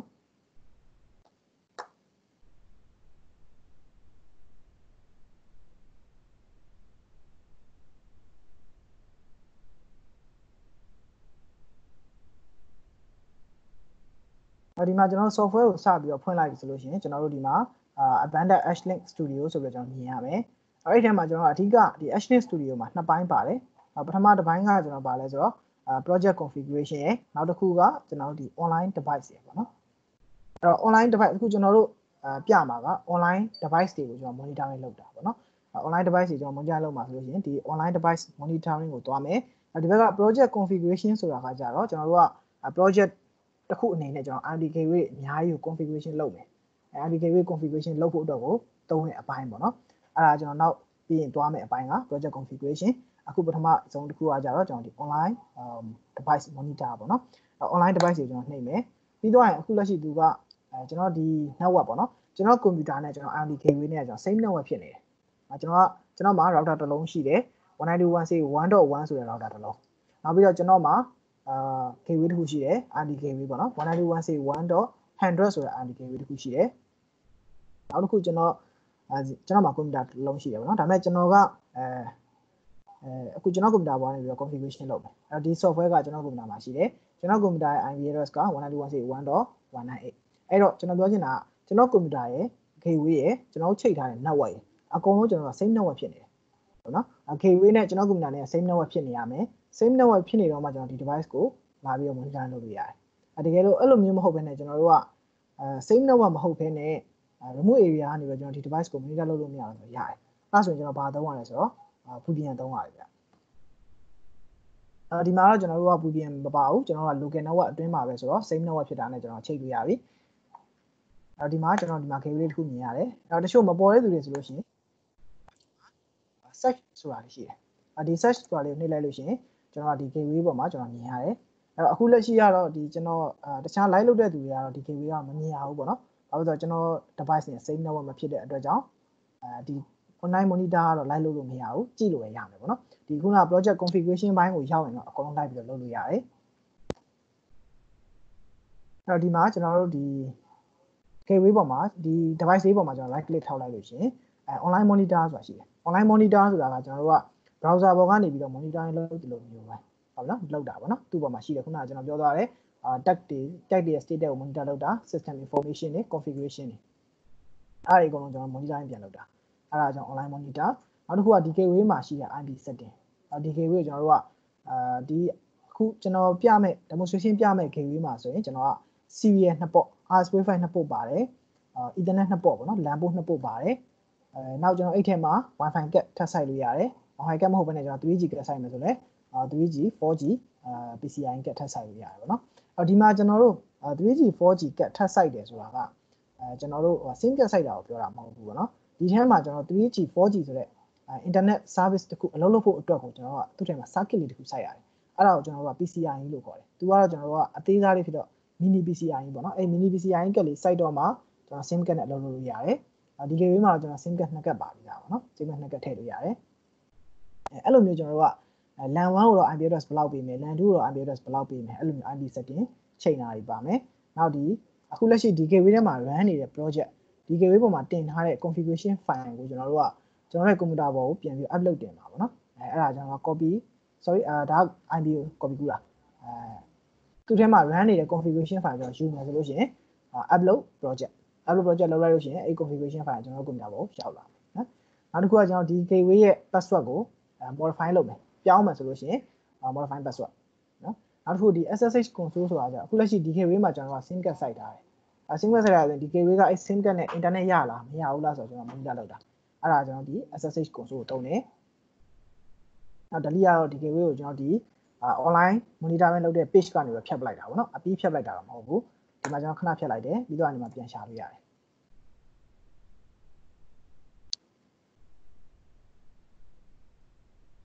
okay ဒီမှာကျွန်တော်ဒီမှာ monitoring လုပ်မယ်ဆိုလို့ရှိရင် double click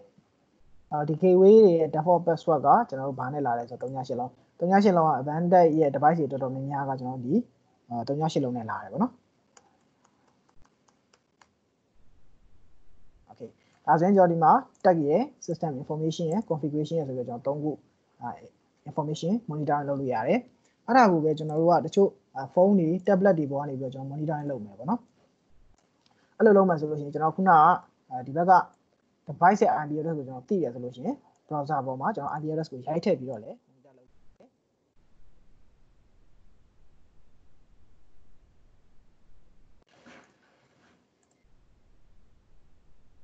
okay password က38လုံးဒါဆိုရင်ခုနတိုင်းပဲကျွန်တော်တို့က tag တွေ system information တွေ configuration တွေအကုန်လုံးကိုကျွန်တော်တို့က monitor လုပ်လို့ရတယ် okay ကျွန်တော်ကဒီ software လေးနဲ့ပဲပြမယ်ပေါ့နော်ဒီ tag ထဲမှာtag ခုနကကျွန်တော်ပြောခဲ့သလိုပဲအမျိုးအစား၄မျိုးပါတယ် system tag ဆိုတာကဒီ device ရဲ့ performance ပေါ့နော် performance ကိုကျွန်တော်ပြန်ပြီးတော့ monitor လုပ်တဲ့နေရာမှာသုံးတာအဲ့တော့ဒီ device ရဲ့ SD card capacity ဘယ်လိုလဲ CPU frequency ကဘယ်လောက်လဲအဲ့ဒါတွေကိုကျွန်တော်ပြန်ပြီးတော့ monitor ပြန်လုပ်တာဒီ tag တွေနဲ့နော်နောက်တစ်ခုကကျွန်တော်တို့ဒီ device ရဲ့အောက်မှာဒီဘာတွေရှိမလဲပေါ့နော်ဥပမာကျွန်တော်တို့ကအခုဆိုရင်ကျွန်တော် energy meter တစ်ခုနဲ့အရင် project တစ်ခုတော့ချိန်ထားတာပေါ့နော်အဲ့ဒါရှိမယ်နောက်တချို့ PNC နဲ့ချိန်ထားမယ် IO module တွေနဲ့ချိန်ထားမယ်တခြား device တွေချိန်ထားမယ်ပေါ့နော်ဒါမှမဟုတ်ကျွန်တော်က generator နဲ့ချိန်ထားမယ်အဲ့ဒီရဲ့ information တွေအကုန်လုံးကိုကျွန်တော်ဒီမှာလာပြတာ feed device တွေနဲ့ချိန်ထားတယ် IoT gateway နဲ့IoT gateway နဲ့ချိန်ထားတဲ့ feed device တွေရဲ့ information တွေ IO tag တွေအကုန်လုံးကိုကျွန်တော်ကဒီ IO tag ထဲမှာလာပြတာအဲ့တော့တစ်ခါလေမှကျွန်တော်တို့ကIO tag တွေ input တွေမဟုတ်ဘဲနဲ့ကျွန်တော် output တွေလည်းထည့်တယ် output တွေလည်းထည့်တော့အဲ့ဒီ output တွေကျွန်တော်ပြန်ပြီးတော့ control လုပ်ချင်တယ်ဆိုလို့ရှိရင်ကျွန်တော် control လုပ်ချင်တဲ့ tag ပေါ်မှာ click နဲ့ပြီးသွားရင်ဒီမှာကျွန်တော်တို့သူနဲ့သက်ဆိုင်ရာ value ပေါ့နော်သူနဲ့သက်ဆိုင်ရာ value ကိုထည့်ပြီးတော့ကျွန်တော်ဒီမှာ submit လိုက်ရင်သူကိုပြန်ပြီးတော့ control လည်းပြန်လုပ်လို့ရတယ်နော်နောက်တစ်ခုက user tag တွေကိုကျွန်တော် monitor လုပ်လို့ရတယ်calculation tag ပေါ့နော်ကျွန်တော်ခုနပြောခဲ့တဲ့ calculation formula နဲ့ထည့်ပြီးတော့create လုပ်ထားတဲ့ tag calculation tag တွေကိုလည်းကျွန်တော်ပြန်ပြီးတော့ monitor လုပ်လို့ရတယ်နောက်ကျွန်တော်ဒီမှာ system information မှာ GPS information ပါအခုဆိုရင်ကျွန်တော်က GSM sync မစိုက်ထားဘူးcap မစိုက်ထားဘူးပေါ့နော် cap မစိုက်ထားတော့ကျွန်တော်ဒီမှာ GPS information ကျွန်တော်မမြင်ရဘူးမသိရဘူးပေါ့နော်cap စိုက်ထားရဆိုလို့ရှိရင်သူ့ရဲ့ဒီ mobile number ဘယ်လောက်လဲ နောက် network type ကဘာလဲပေါ့နော်နောက်တစ်ခုက mobile data traffic data traffic ဘယ်လောက်ရှိနေလဲ signal quality ကောင်းလား line မိလားမမိဘူးလားပေါ့နော်အဲ့ဒါတွေအကုန်လုံးကျွန်တော်ဒီမှာလာပြီးတော့ monitor လာလုပ်လို့ရတယ်နောက်ကျွန်တော်ဒီမှာ system log ထဲမှာကြတော့အခုလက်ရှိဒီ gateway ကဘာ error တွေရှိနေလဲသူ့မှာရှိနေတဲ့ gateway မှာဖြစ်နေတဲ့ problem တွေ error တွေကျွန်တော်ဒီမှာလာပြီးတော့ monitor လာလုပ်လို့ရတယ်ခါလီမှာကျွန်တော်တို့ကဒီ gateway ကနေ cloud ကိုချိန်ထားတယ်ဒါခါဒီမှာ cloud နဲ့ connection ပြတ်သွားတယ်cloud နဲ့ connection ပြတ်သွားတယ်ဆိုတော့လည်းကျွန်တော်ဒီမှာလာပြီးတော့ monitor လာလုပ်ရတယ်နောက်တစ်ခုကကျွန်တော်တို့ဒီ device ရဲ့ SD card ထဲမှာဒီ device ပေါ်မှာရှိတဲ့ SD card ထဲမှာကျွန်တော် data တွေ load လုပ်တယ်အဲ့ load လုပ်ထားတဲ့ data တွေကျွန်တော်ပြန်ပြီးတော့ monitor လုပ်မယ်ဆိုလို့ရှိရင်ဒီမှာလာပြီးတော့ကျွန်တော် query လာလုပ်လို့ရတယ်ဟုတ်နော်အခုဒီမှာကျွန်တော် query လုပ်လို့မရဘူး။ဘာကြောင့် query လုပ်လို့မရလဲဆိုတော့ကျွန်တော်က data ကို load မလုပ်ထားလို့ load မလုပ်ထားရင်တော့ query လုပ်လို့မရဘူး။ load လုပ်ထားတော့မှ query လုပ်လို့ရတယ်။ Okay နောက်တစ်ခုက configuration ထဲမှာကျွန်တော် time and date ချိန်တာတွေပါမယ်။ဒါ time and date ကတော့ကျွန်တော်တို့ကဒီ device ကို configuration လုပ်တဲ့အခါတခါတည်းပါပြီးသားဆိုတော့တည်တဲ့ချိန်ကြမလို့ဘူး။ချိန်ရင်ထပ်ပြီးတော့ချိန်ရင်ဆိုရင်လည်းကျွန်တော်ဒီမှာ save နေလိုက်။အားဆိုရတယ်နော်။ Okay နောက်တစ်ခုကျွန်တော်ဒီမှာဒီ device ကို reboot ချလို့ရတယ်။ reboot ချမယ်ပေါ့နော်။နောက် image update လုပ်မယ် image update လုပ်မယ်ဆိုတော့ကျွန်တော်အရင်ဆုံး choose file လေးတစ်ခုရွေးသူရဲ့ကျွန်တော်ဒီ firmware file ပေါ့နော် firmware file ကိုရွေးမယ်ပြီးတော့ရှင်ကျွန်တော် update ဒီမှာဒီ firmware file ဆိုအရင်ဆုံးဒီ gateway ကိုကျွန်တော်ထည့်လိုက်တယ်ထည့်ပြီးတော့မှကျွန်တော်ဒီဘက်နားလေးမှာ update ဆိုတဲ့ icon လေးပေါ်လာတယ်update ဆိုတဲ့ icon လေးကိုနှိပ်လိုက်တော့မှကျွန်တော်တို့ကဘာဖြစ်သွားလဲဆိုတော့ဒီ firmware စပြီးတော့တင်တယ်သူက0 to 100% ပေါ့နော်အဲ့ကြားထဲမှာတော့ကျွန်တော်တို့ကမီးတွေပြတ်သွားတော့ဘာလို့တော့ဖြစ်လို့တော့မရဘူးဖြစ်လို့ဖြစ်သွားရင်ဘာဖြစ်လဲဆိုတော့သူတစ်ခါကြာလို့ရှိရင်ကျွန်တော်တို့ကဘာမှမဖြစ်တာလည်းရှိတယ်တော်တော်များများတစ်ခါကြာရင်တော့ကျွန်တော်ဘာဖြစ်သွားတတ်လဲဆိုတော့သူ့ပေါ်မှာကျွန်တော်တို့ကဒီ EdgeLink ကိုသုံးလို့မရတော့ဖြစ်တတ်တယ်အဲ့ကြရင်ကျွန်တော်ဘာပြန်လုပ်လို့ရလဲဆိုတော့သူ recover ပြန်လုပ်လို့ရတယ်အဲ့တော့မပူနဲ့ပေါ့နော်ဒီ device ကိုလုံးဝသုံးလို့မရဘူးဆိုတာမရှိဘူးကျွန်တော်က firmware ကို recover ပြန်လုပ်လို့ရတယ် recover ပြန်လုပ်ရင်တော့ပြန်ပြီးတော့သုံးလို့ရတယ်နော် okay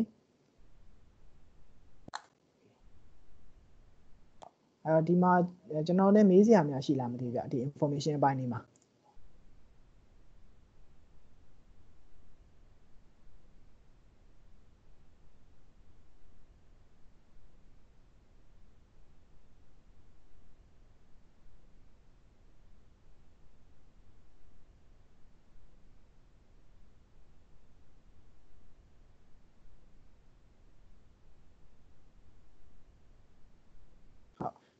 မေးစရာမရှိဘူးဆိုရင်တော့ကျွန်တော်နောက်တစ်ခုဆက်သွားလိုက်မယ်နော်နောက်တစ်ခုကကျွန်တော်တို့ဒီမှာ system setup ပေါ့နော်အခုနကကျွန်တော် monitoring လုပ်တာ monitoring လုပ်တာကျွန်တော် browser အနေနဲ့လုပ်လို့ရတယ်ဒီ software အနေနဲ့လုပ်လို့ရတယ်နောက်တစ်ခုကကျွန်တော်အခုစပြီးတော့ device ကို configuration စလုပ်တော့မယ်ပေါ့နော်အဲ့တော့ကျွန်တော်တို့ project တစ်ခု create လုပ်မယ်ပြီးတော့အဲ့ project ထဲမှာရှိတဲ့ IoT gateway ကိုကျွန်တော် configuration တွေစလုပ်တော့မယ်စလုပ်တော့မယ်ဆိုရင်ကျွန်တော်ဘယ်ကနေစလဲဆိုတော့system setup ကနေစတယ် system setup ဆိုတာကျွန်တော်တို့ဒီ device ရဲ့ network setting တွေချိန်တာတွေရှိမယ် firewall သတ်မှတ်တာတွေရှိမယ် GPS setting ချိန်တာတွေပါမယ်အဲ့ဒါတွေအကုန်လုံးကိုကျွန်တော်တို့ကဒီ system setup and security ထဲမှာကျွန်တော်လုပ်ရတယ်ပေါ့နော်ဒီမှာဆိုကျွန်တော်အဓိကဘာပါမလဲဆိုတော့ပထမဆုံးကျွန်တော်တို့က create project and gateway on EdgeLink Studio ပေါ့နော်ဒီဘက်ကကျွန်တော်ဒီ configuration ဆိုတဲ့နေရာလေးမှာကျွန်တော်တို့ကဒီ project တစ်ခု create လုပ်မယ်project ရဲ့အောက်မှာကျွန်တော်တို့က gateway တွေအများကြီးထည့်သွားလို့ရတယ်gateway တစ်ခုချင်းကျွန်တော်ဒီမှာလာပြီးတော့ configuration လုပ်လို့ရတယ်အဲ့ထဲမှာကျွန်တော်တို့ကဒီ system ပေါ့နော် system ထဲမှာကျွန်တော်တို့ network and internet setting တွေရှိတယ်နောက် LED setting ပေါ့နော်ဒီ LED ဘာအရောင်ဆိုလို့ရှိရင်ဘယ်လိုမျိုး information ကိုပြရတယ်ဆိုတော့ LED setting တွေရှိမယ်နောက်ဒီ time synchronize setting ပေါ့နော်တခါဒီမှာကျွန်တော်တို့က time server နဲ့ကျွန်တော်တို့က time တွေ synchronize လုပ်ချင်တယ်ဆိုလို့ရှိရင်ကျွန်တော်တို့က time synchronization setting မှာ time server တွေ setting ထည့်လို့ရတယ်နောက် GPS ပေါ့နော်ဒီ gateway ပေါ်မှာကျွန်တော်တို့က Wi-Fi တို့ 3G ကတ်တော့မဟုတ်ဘူးတခါလေးမှာကျွန်တော်တို့က GPS ကိုပဲ monitor လုပ်ချင်တယ် location ကို monitor လုပ်ချင်တယ်အဲ့အတွက်ကြောင့်ကျွန်တော်တို့က GPS ကတ်တွေ GPS PCI ကတ်ပေါ့နော် GPS PCI ကတ်ကိုထည့်ပြီးတော့ဒီမှာသုံးလို့ရတယ်အဲဆိုရင်ကျွန်တော် GPS setting မှာ setting လေးတွေချိန်ပေးရတယ်မှာ latitude ဘယ်လောက် longitude ဘယ်လောက်ပေါ့နော်နောက်ကျွန်တော်ဒီမှာ email ကျွန်တော်ကခုန error တစ်ခုဖြစ်လို့ရှိရင်notify အနေနဲ့ email ပို့ချင်တယ်အဲ့ဒါမျိုးဆိုရင်ကျွန်တော် email server တွေ setting ထည့်လို့ရတယ်နောက် firewall ပေါ့နော်ကျွန်တော်တို့ဒီ gateway ကိုဘယ် IP address နဲ့ဘယ် interface ကနေပြီးတော့ပဲကျွန်တော် configuration ဝင်လုပ်လို့ရမယ် monitoring လုပ်လို့ရမယ်အဲ့လိုမျိုးကျွန်တော်တို့က access သတ်မှတ်လိုက်တာပေါ့နော်အဲ့ဒါမျိုးတွေကိုကျွန်တော်ကဒီ system ထဲမှာကျွန်တော် configuration လုပ်တယ် okay အဲ့ဒါကျွန်တော်ဒီ software လေးနဲ့ပြပြမယ်နော်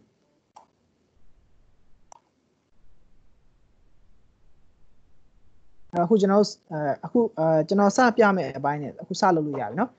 ဒီ monitor ဘိုင်းကတော့ကျွန်တော် live လုပ်လို့မရဘူးအခုဒီမှာ project configuration ဘိုင်းမှာကျွန်တော်နဲ့အတူ live ပြီးတော့လုပ်လို့ရပြီတကယ်လို့မမှီဘူးမသိလိုက်တာလေးရှိတယ်ဆိုလို့ရှိရင်ကျွန်တော်ကို notify လုပ်လိုက်ပါเนาะကျွန်တော်ဒီဘက်ကနေပြီးတော့ခဏလေးစောင့်ပေးမယ်ပြန်ပြောပေးမယ်ဗျာเนาะ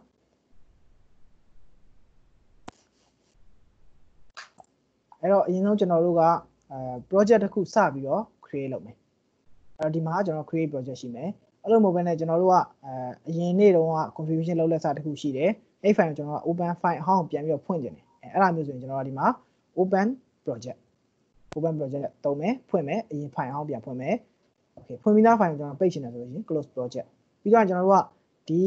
configuration ကိုကျွန်တော်တို့ကဒီ EdgeLink Studio ပေါ်မှာလုပ်ပြီးသွားပြီပေါ့နော်လုပ်ပြီးသွားပြီဆိုလို့ရှိရင်ကျွန်တော်တို့အဲ့ configuration file ကိုဘာလုပ်မလဲဆိုတော့ save လုပ်မယ်ပြီးသွားရင်ကျွန်တော်တို့ကဒီ EdgeLink Studio ကိုသုံးတယ်ဆိုတာကကျွန်တော် device နဲ့အများကြီးရှိကြမလို့device ကတနေရာမှာ device ကတက်တက်ပေါ့နော်ကျွန်တော်တို့ computer တက်တက် same တော့မဖြစ်လဲပဲကျွန်တော်တို့က configuration လုပ်လို့ရတယ်ပြီးတော့မှကျွန်တော်တို့ကဘယ်ချိန်မှာတော့ connection ရှိဖို့လိုလဲဆိုတော့ကျွန်တော်တို့ရဲ့ configuration file ကျွန်တော်ခုနကတော့ဒီမှာ project တွေ configuration တွေအကုန်လုံးလုပ်မယ်လိုအပ်တဲ့ cloud connection ချိတ်ဖို့အတွက်တွေဒီ SCADA နဲ့ပြန်ချိတ်ဖို့အတွက်တွေ data log လုပ်ဖို့အတွက်တွေအကုန်လုံး setting တွေအကုန်လုံးကိုကျွန်တော်တို့ကဒီ EdgeLink Studio software ပေါ်မှာကျွန်တော်တို့က configuration လုပ်မယ်လုပ်ပြီးတော့မှအဲ့ဒီရဲ့ configuration file တစ်ခုလုံးကိုကျွန်တော်တို့က gateway တွေကိုတွားပြီးတော့ထည့်ရမှာအဲ့လို gateway တွေကိုတွားပြီးတော့ထည့်တဲ့အချိန်မှာပဲကျွန်တော်တို့ကနှစ်ခု connection ရှိဖို့လိုတယ်ဟုတ်ပြီနော်အဲ့တော့အခုလက်ရှိကျွန်တော်တို့ live ပြီးတော့လုပ်မဲ့သူတွေကdevice မရှိဘူး connection မရှိဘူးဒါပေမဲ့ကျွန်တော်လုပ်တယ်လို့ live ပြီးတော့လုပ်လို့ရတယ်ဘာ device မှမလိုဘူးဘယ်အချိန်မှာတော့လိုလဲဆိုတော့cloud ဒီ gateway တွေကိုကျွန်တော်တို့က configuration မှာထည့်တဲ့အချိန်မှာလိုရပါတော့အဲ့နေရာလေးမှာ live ပြီးလုပ်ရမှာမဟုတ်ဘူးကျန်တဲ့ system အပိုင်းတွေကတော့ကျွန်တော် live ပြီးလုပ်လို့ရတယ်ဗျာနော်အဲ့တော့အဲ့မှာကျွန်တော်တို့ကဒီ gateway တွေကို program ထည့်မယ်ဆိုလို့ရှိရင် download project နောက်တစ်ခုကကျွန်တော်ဒီမှာ export to SD card အဲ့ဒါကြတော့ကျွန်တော်တို့ကဒီ gateway တွေကို SD card နဲ့လည်းကျွန်တော်တို့ကဒီ project file ပေါ့နော် project configuration file ကို upload လုပ်လို့ရတယ်အဲ့ဒါကြတော့ကျွန်တော် atom 3600တစ်ခုထဲမှာပဲထားတာပေါ့နော်နောက်တစ်ခုကကျွန်တော်ဒီမှာ show tag ကကျွန်တော်တို့ဒီ gateway တွေမှာကျွန်တော်ဘာနဲ့ limit လုပ်ထားလဲဆိုတော့သူ့ရဲ့ performance အရာကျွန်တော်တို့ IO tag တွေနဲ့ limit လုပ်ထားတယ်အဲ့တော့အခုကျွန်တော်ပြမဲ့ gateway ဆိုလို့ရှိရင် IO tag ပေါင်း2000ထိပဲရတယ်အဲ့တော့2000ကျော်ပြီလားသူ့ရဲ့ IO tag ဘယ်လောက်ရှိနေပြီလဲဆိုတော့ကျွန်တော်ဒီမှာ show tag ကောင်ဆိုတဲ့နေရာမှာ tag အရေးအတွက်လေးကြည့်လို့ရတယ်နောက်တစ်ခုကကျွန်တော်ဒီမှာဒီ tag ပေါ့နော် tag တွေကိုကျွန်တော်တို့ကဒီ gateway ကိုထည့်ဖို့အတွက်ဆိုလို့ရှိရင်ကျွန်တော်တို့ကဒီမှာ import excel နဲ့ထည့်လို့ရတယ်နောက်တစ်ခုက export ပေါ့နော်ဒီ tag တွေကိုကျွန်တော်ကတင်ထားခြင်းလဲဆိုလို့ရှိရင် export to excel အနေနဲ့တင်ထားလို့ရတယ် okay အခုကျွန်တော်တို့ဒီမှာ create project တစ်ခုစပြီးတော့ create လုပ်မယ်အဲ့ဒီမှာကျွန်တော်တို့ဒီ name ကကျွန်တော်တို့ဒီမှာ training လုပ်ပေးလိုက်မယ်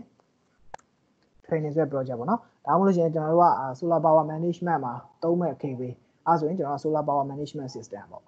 အဲ့လိုမျိုးကိုကြိုက်တဲ့ name လေးတွေပေးလို့ရတယ်ပြီးတော့မှ other ဘာတူလဲ user ကျွန်တော်ဆိုလို့ရှိရင်အောင်စင်ဖြိုးပေါ့နော်ပြီးတော့မှဒီ project configuration file ကိုကျွန်တော်တို့ရဲ့ computer ပေါ်မှာတင်ထားမှာအဲ့တော့ဘယ် file path ပေါ်မှာကျွန်တော်တင်ထားမလဲကျွန်တော်တင်နေတဲ့ file path ကိုကျွန်တော်ဒီမှာ select လုပ်ပြီးတော့ရွေးလို့ရတယ် okay ပြီးတော့ကျွန်တော်ဒီမှာ information တွေထည့်လို့ရတယ်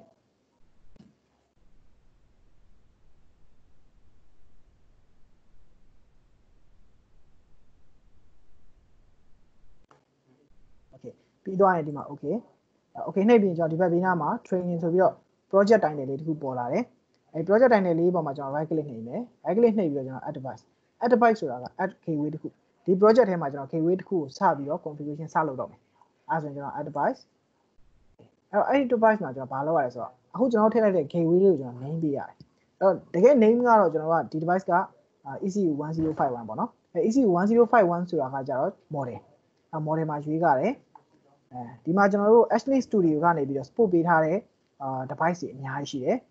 ဒီဟာဆိုလို့ရှိရင်ကျွန်တော် atom 3600ဒါဆိုရင် atom ECU 1000 series ပေါ့နော်ဒါ ECU 4000 series သူကကျတော့ right type ဖြစ်သွားတယ်နောက်ဒီမှာကျွန်တော်တို့ဒီ computer ပေါ့နော် industrial computer နဲ့လည်းကျွန်တော်သုံးလို့ရတယ်နောက်ကျွန်တော်ဒီမှာ Uno 420နောက်ဒီ WISE-PaaS ကကြတော့ကျွန်တော်တို့ဒီ advanced PAC ဒီ PAC ပေါ်မှာကျွန်တော် Core 6 နဲ့သုံးလို့ရတယ်ဒီCore 6သုံးလို့ရတယ်ဒီ WISE-PaaS ကိုကျွန်တော်တို့က IoT gateway အနေနဲ့လည်းသုံးလို့ရတယ်နော်နောက် WISE-610ကကျွန်တော် LoRaWAN gateway WISE-710ကကြတော့ကျွန်တော်တို့ဒီနည်းနည်းလေး computing platform ပိုများတဲ့ industry မှာအဓိကသုံးတဲ့ gateway ပေါ့နော်သူကကျတော့ ion point လေးလည်းပါတယ် okay အခုကျွန်တော်တို့သုံးမဲ့ gateway က ECU 1051 TN ဒါလေးကိုရွေးမယ်ပေါ့နော် model မှားသွားရင်ကျွန်တော်နဲ့လောက်တာလေးမတူမှာဆိုလို့ပေါ့နော်ဒီဟာလေးတော့တစ်ချက်သတိထားပေးပါကျွန်တော်အခုရွေးမှာ ECU 1051 okay okay ဒါကကျွန်တော်တို့ကသူ့ရဲ့ model အပေါ်မှာပေးမဲ့ name ဆိုတာကျွန်တော်တို့ကplant 1 solar power plant 1 solar power plant 2 solar power plant 3ဒါမှမဟုတ်လို့ရှိရင်လည်းinverter monitoring air compressor monitoring အဲ့မှာသုံးတဲ့သက်ဆိုင်ရာဒီ gateway သုံးထားတဲ့ location ဒါမှမဟုတ်လို့ရှိရင်အကြောင်းရင်းပေါ့နော်အဲ့ဒါလေးကိုကျွန်တော်နာမည်ပေးလို့ရှိတယ်အခုဒီမှာတော့ကျွန်တော်ကရိုးပဲကျွန်တော်ပေးလိုက်မယ်ပေါ့နော် gateway အခုသက်ဆိုင်ရာ information တွေပေးလို့ရတယ်ပြီးတော့မှကျွန်တော်ဒီ gateway ကို configuration လုပ်ဖို့ဆိုလို့ရှိရင်ဘာသိရမလဲဆိုတော့ဒီ gateway ရဲ့ password ကိုသိရဒီမှာ password ကကျွန်တော်တို့ default အရင်ရှိနေတဲ့ current password ကိုထည့်ရတာပေါ့နော်ကျွန်တော်တို့လိုချင်တဲ့ password ကိုထည့်တာမဟုတ်ဘူး current password ကိုထည့်တာ password ကကျွန်တော်38လုံးပြီးတော့မှကျွန်တော် identity ဆိုတာကကြတော့ဒီ gateway ကိုကျွန်တော်တို့က IP address နဲ့program ထည့်မှာလား no ID နဲ့ program ထည့်မှာလား no ID နဲ့ကတော့ကျွန်တော်တို့အတန်း3600မှာပဲရတယ်ဒီအခုလက်ရှိကတော့ကျွန်တော်က IP gateway တခြား IP gateway တွေကကျွန်တော် IP address နဲ့တွားတယ်ပေါ့နော် network နဲ့ဒီမှာထည့်မဲ့ IP address ဆိုတာက gateway ရဲ့ IP address အခုလက်ရှိ gateway ကဖြစ်ပေါ်နေတဲ့ gateway မှာရှိနေတဲ့ IP address အခုလက်ရှိ gateway ကဘာ IP address ဖြစ်နေလဲဆိုတော့ 192.168.1.100 ဆိုတဲ့ IP address ဖြစ်နေတယ်အဲ့ဒီ 100 ဆိုတဲ့ IP address ကိုကျွန်တော်ထည့်ပေးရမှာလက်ရှိ gateway မှာရှိနေတဲ့ IP address 192.168.1.100 okay now ကျွန်တော်ဒီမှာ time zone ရန်ကုန်ပေါ့နော်ပြီးတော့မှဒီ gateway ကဘာအတွက်လဲဒါမှမဟုတ်လို့ရှိရင်ကျွန်တော်တို့ကတခုကိုယ့်ရဲ့ project information ပေါ့နော်ဒီ project ရဲ့ပတ်ဘယ်နေရာမှာတုံးထားတဲ့ gateway ပေါ့နော်အဲ့လိုမျိုး information တွေကျွန်တော်ထည့်တယ်ပြီးတော့ရင် apply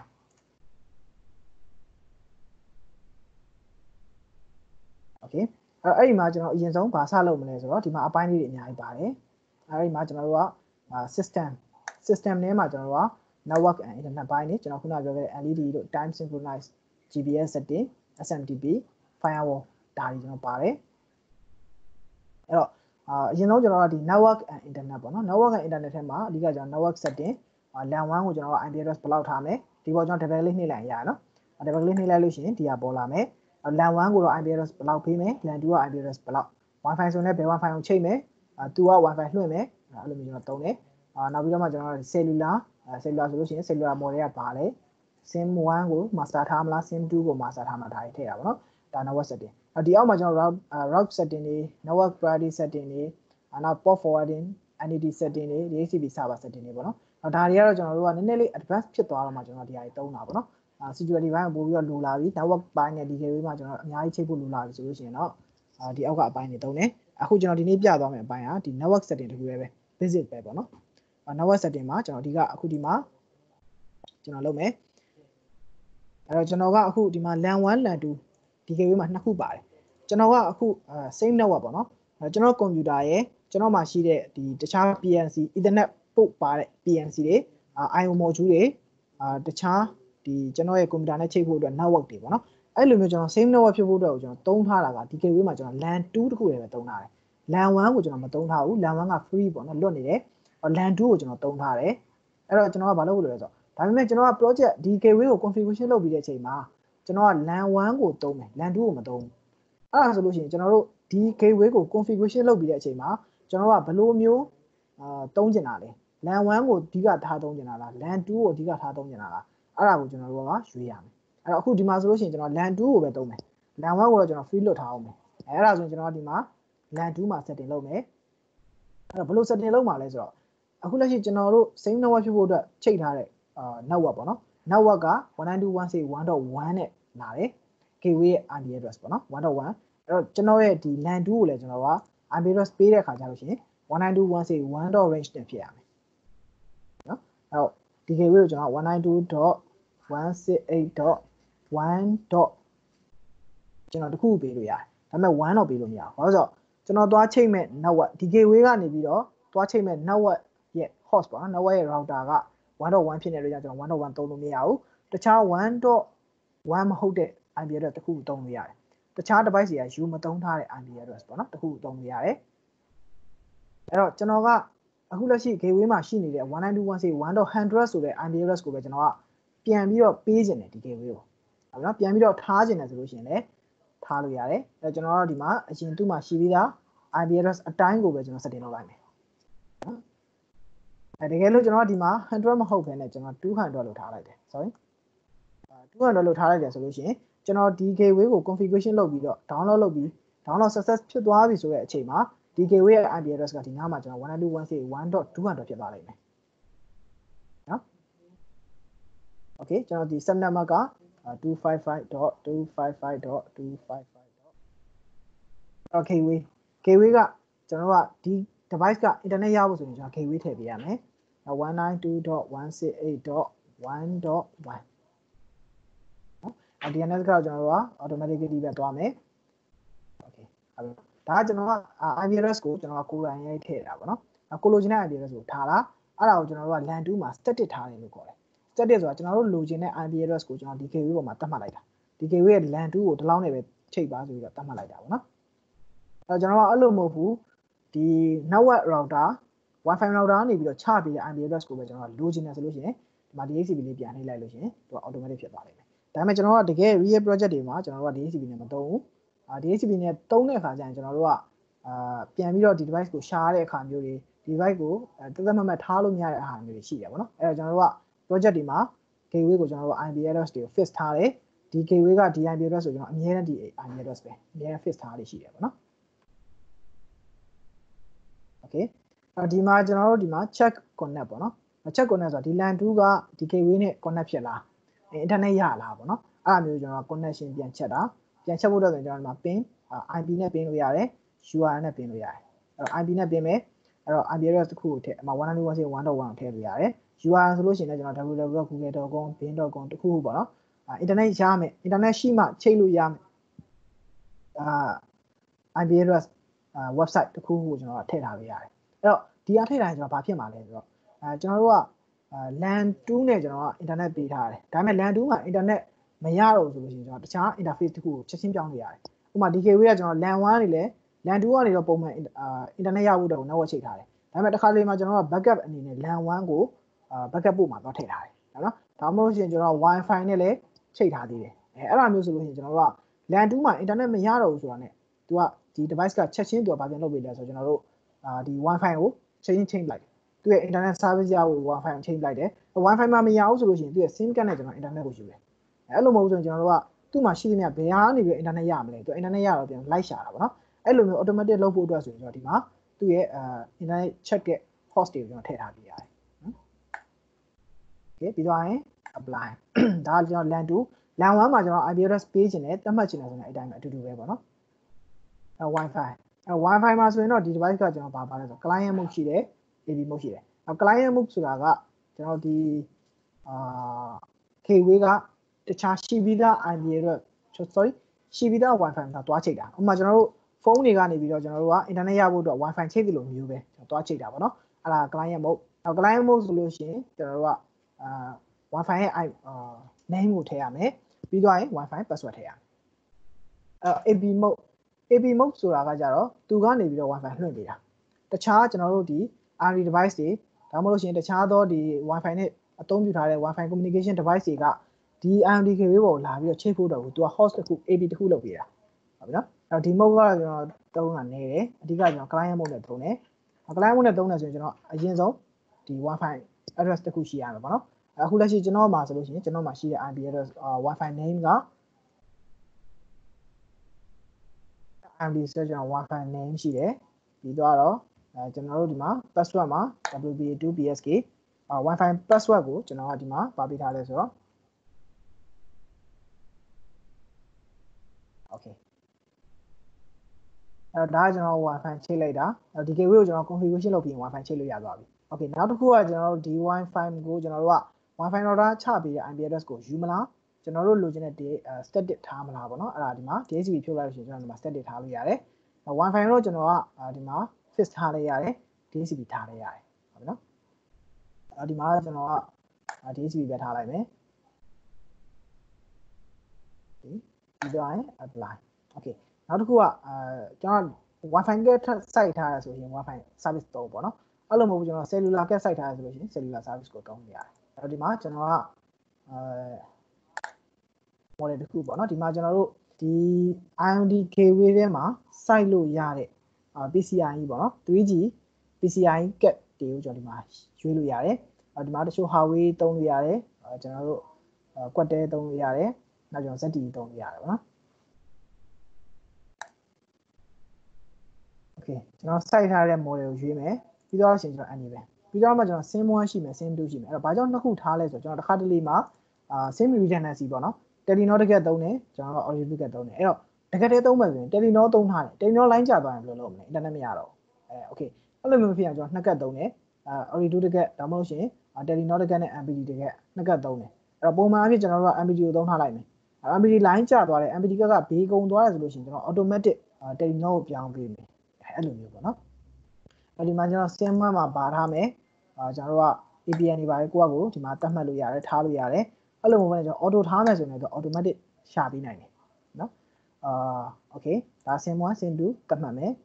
နောက်တစ်ခုကကျွန်တော် master sim ဘယ် sim နဲ့အဓိကအလုပ်လုပ်မလဲကျွန်တော် MPT နဲ့အဓိကအလုပ်လုပ်မှာလား Telenor နဲ့အဓိကအလုပ်လုပ်မှာလားအဲ့တော့ကျွန်တော်ဒီမှာလာပြီးရွေးလို့ရတယ်ပြီးတော့မှကျွန်တော်တို့က switch type ဆိုတော့ကျွန်တော်တို့က sim 1ကနေ sim 2ကိုဘယ်အချိန်မှာချိန်ပါလဲ master 1 master sim ကနေပြီးတော့ redundancy sim ကိုကျွန်တော်ဘယ်လိုမျိုးအခြေအနေမျိုးမှာကျွန်တော်တို့ကချိန်ပလိုက်မှာလဲပေါ့နော်အဲ့တော့ကျွန်တော်ရွေးတာ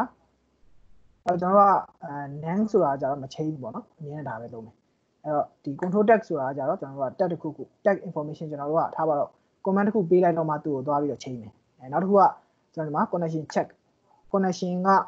အမြဲတမ်းချက်မယ်အဲ့တော့ connection မရတော့ဘူးမထားပါ internet မရတော့ဘူးဆိုတော့မှ master sim ကနေ redundancy sim ကိုကျွန်တော်ချိန်ပလိုက်မယ်ဒါမျိုးမှာကျွန်တော်က connection check နဲ့တွားတယ်အဓိကတော့ကျွန်တော် connection check နဲ့ပဲတွားရတာပေါ့နော်လူကအမြဲတမ်းဒီ sim ကြီးကို sim 1 sim 2ပြောင်းဖို့ဆိုတော့မဖြစ်နိုင်ဘူးပေါ့နော်အဲ့တော့ကျွန်တော်ကအမြဲတမ်း connection check နဲ့တွားတယ်ပြီးတော့မှဒီမှာကျွန်တော် mobile data traffic နဲ့ချက်မှာလားဟုတ်ပြီနော်IP address ဒါမှမဟုတ်လို့ရှိရင်ကျွန်တော် URL တစ်ခုခုကိုပင်းထားမယ်ပင်းလို့မရတော့တဲ့အချိန်မှာ sim ကိုချိန်မှာလားဒါမျိုးကျွန်တော်ရွေးတယ်mobile data traffic ဆိုတာကကျွန်တော်ပုံမှန်အားဖြင့်ဒီ IoT gateway ကနေပြီးတော့ central ဒါမှမဟုတ်ရင် cloud ကိုချိန်တဲ့နေရာမှာကျွန်တော်တို့က data traffic ပုံမှန်အားဖြင့်တစ်စက္ကန့်ကိုကျွန်တော်တို့က2 MB လောက်ကုန်တယ်ဒါမှမဟုတ်ရင်တစ်စက္ကန့်ကို1 MB ပဲကုန်တယ်ဒါပေမဲ့ तू က internet မရတော့ဆိုရင်ကျွန်တော် data traffic ကချက်ချင်းကျသွားတယ်kilobyte လောက်ဒါမှမဟုတ်ရင် byte လောက်ပဲကျွန်တော်ကျန်တော့တယ်အဲ့လိုမျိုးကျွန်တော်တို့က तू data traffic အရင်ကျသွားပြီဆိုတာနဲ့ကျွန်တော် sim ကိုကောက်ချိန်ပလိုက်တာအဲ့လိုမျိုးပေါ့နော်sim ကိုကောက်ချိန်လိုက်မယ်အဲ့တော့ကျွန်တော်ကဘယ်ဟာသုံးမလဲပေါ့နော်IP address သုံးမလား mobile data traffic သုံးမလားကျွန်တော်ဒီမှာဒီက host လေးတွေထည့်လို့ရတယ်အဲ့တော့ IP address ဆိုလဲ IP address ပေါ့အဲ့တော့အစင်လိုက်ဒီမှာကျွန်တော်ကစစ်သွားမယ်အစင်လိုက်စစ်သွားလို့မှ3ခုပြီးသွားတော့မှကျွန်တော်ကသူက1 minute အတွင်းမှာသူကတောက်လျှောက်စစ်နေမှာ1 minute ဒီမှာ interval 1 minute ပေါ့နော်1 minute ကြော်သွားပြီဆိုတော့ဘာလုပ်မလဲဆိုတော့သူက sim 2ကိုချိန်လိုက်တော့မယ်နော် okay ဒီက apply ဒီမှာကျွန်တော်တို့ကVPN service တွေသုံးနေတယ်ဆိုလို့ရှိရင် Open VPN 2DB IPsec PPPoE bridge ဒီဟာကျွန်တော်သုံးနေရတယ် okay ဟုတ်နော်ကျွန်တော်ဒီ network and internet ထဲမှာတော့ဒါဒီ network setting အဓိကပဲနောက်ကျွန်တော်ဒီမှာ LED setting ပေါ့နော်အဲ့တော့ run LED ဒီ data collector data collector plus KW ဒါ LED information တွေပြတာပေါ့နော်သူ့ပေါ်မှာကျွန်တော် LED ကနည်းနည်းလေးပဲပါနည်းနည်းလေးပဲပါတော့အများကြီးတော့မရဘူးပေါ့နော်ဒီမှာနောက်တစ်ခုကကျွန်တော်ဒီမှာ time synchronization server time server နဲ့ကျွန်တော် synchronize လုပ်လို့ရတယ်နောက်ဒီမှာ GPS ပေါ့နော်GPS က site ထားရဆိုလို့ရှိရင်ကျွန်တော်ကဒီမှာ GPS information လေးတွေလာပြီးတော့ထည့်မယ်ထည့်ပြီးတော့ GPS service သုံးပြရတယ်ပေါ့နော်အခုကတော့ကျွန်တော် GPS service ကမသုံးထားဘူးမရှိဘူးနောက်တစ်ခုကကျွန်တော်ဒီမှာ email ပေါ့နော်alarm ဒီ notification တစ်ခုခုကိုကျွန်တော် alarm email နဲ့ပို့ခြင်းအဲ့ဆိုရင်ကျွန်တော်ဒီမှာ email server ကြီးကျွန်တော်ဒီမှာလာပြီးတော့ setting ထည့်လို့ရတယ်ကိုယ်မှာ email server ရှိနေပေါ့နော် okay နောက်တစ်ခုကတော့ကျွန်တော်ဒီ device ကို IoT gateway ကို configuration လုပ်ဖို့အတွက်ကိုဘယ် IP address နဲ့ဘယ် interface ကနေပဲ configuration လုပ်ရမယ်ဆိုတာမျိုးကျွန်တော်သတ်မှတ်တာအဲ့တော့ကျွန်တော်ဒီမှာပေါ့နော်project download ဒီ project configuration file ကိုdownload လုပ်မယ် upload လုပ်မယ်အဲ့ဒါကိုကျွန်တော်က TCP နဲ့လုပ်ရမယ်အဲ့တော့ဘယ်ဒီမှာဆိုလို့ရှိရင်ကျွန်တော်က cellular နဲ့လုပ်ရမယ် Wi-Fi နဲ့လုပ်ရမယ် LAN 1 LAN 2အဲ့တော့ဘယ် interface ကနေပဲLAN 1ကနေပြီးတော့ပဲကျွန်တော်သတ်မှတ်ထားတဲ့ IP address ကျွန်တော်ကိုမြင် IP ပေါ့နော်တတ်မှတ်လိုက်တယ်ကျွန်တော်ကိုမြင် IP တော့တစ်ခုတည်းကနေပဲကျွန်တော် project ကို upload download လုပ်လို့ရမယ်တခြား device တွေတခြား computer တွေကနေပြီးတော့တခြား mobile phone တွေ tablet တွေကနေပြီးတော့ monitor နဲ့ project upload download လုပ်လို့မရတော့ဘူးအဲ့လိုမျိုးတတ်မှတ်လိုက်တာပေါ့နော်နောက်ဒီမှာ devices ခုန devices ဆိုတော့ခုနဒီဘက်က online monitoring ကိုပြောတာပေါ့နော် online monitoring မှာလည်းဘယ် IP address တွေကနေပဲဝင်ပြီးတော့ရှာလို့ရရမယ်ကြည့်လို့ရရမယ်ဒါမျိုးကျွန်တော်ပြောတာပေါ့နော်အဲ့တော့ HTTPS ဆိုတော့ browser ကိုလည်းဘယ် device တွေဘယ် IP address တွေဘယ် interface ကနေပဲကျွန်တော် monitor လုပ်လို့ရရမယ်ဒါမျိုးကျွန်တော်သုံးတာ ICT manager ဆိုတော့ကြတော့ကျွန်တော်တို့ဒီ device ရဲ့ communication ကိုကျွန်တော်ပြန်ပြီးချက်တာပေါ့နော်အဲ့တော့ feed device မှာချိန်ထားတဲ့ serial communication တွေ ethernet communication တွေ wifi တွေ cellular တွေဒီ communication တွေကျွန်တော်ပြန်ပြီးတော့ချက်တာ okay ဒီအထဲမှာကျွန်တော်ရေးစရာရှိလားမသိဘူးဗျကျွန်တော်ဒီ system setting system setup and security ဆိုတော့ကျွန်တော်အဓိကထားတယ်ပေါ့နော်အဓိကကျွန်တော်တို့က DKV ရဲ့ IP address တွေကျွန်တော်သတ်မှတ်ပေးရမယ်ပြီးတော့ firewall ထဲမှာကျွန်တော်ဘယ် IP address တွေဝင်လို့ရမယ် configuration လုပ်လို့ရမယ်ဆိုတော့အဓိကသတ်မှတ်ပေးတယ်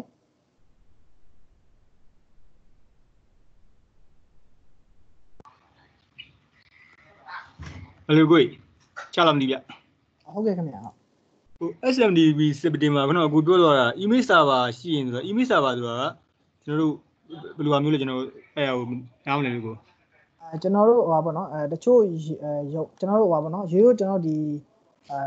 @gmail.com မဟုတ်ဘဲနဲ့ကျွန်တော်တချို့ရုံးတွေမှာရုံးတော်တော်များများမှာကျွန်တော်ရှိတယ်ပေါ့နော် email server ကျွန်တော်အောက်မှာကျွန်တော် diginet ဆိုရင်ထားပါတော့ကျွန်တော်တို့အောင်စင်ဖြိုး@gmail diginet.com ပေါ့နော်အဲ့လိုမျိုးကိုပိုင် domain name server တွေနဲ့email server တွေရှိတယ်ဆိုရင်ကျွန်တော်တို့ကဒီမှာ email server တွေထည့်ပြီးတော့ကျွန်တော်တို့ကemail ပို့လို့ရတယ် email server မရှိဘူးဆိုရင်တော့ကျွန်တော်ဒီမှာသုံးလို့မရဘူးဗျကိုပိုင် email server ပေါ့နော်ဒါမှမဟုတ်ရှင်ကျွန်တော်တို့ဟိုလာကို system တစ်ခုခုဟိုဖြစ်လို့ရှင်အဲ့ email ကို message ပို့အောင်အဲ့လိုသုံးတာလားကိုဟုတ်ကဲ့ခင်ဗျဒီမှာကကျွန်တော်တို့ကထားပါတော့ machine တစ်ခုခုက down သွားတယ်ပေါ့နော် down သွားတယ်ဆိုရင်ကျွန်တော်က email ပို့ခြင်းတယ်machine down သွားဘယ် machine down ရင်ဘသူစီကို email ပို့ခြင်းတယ်ဆိုတာကကျွန်တော်တို့က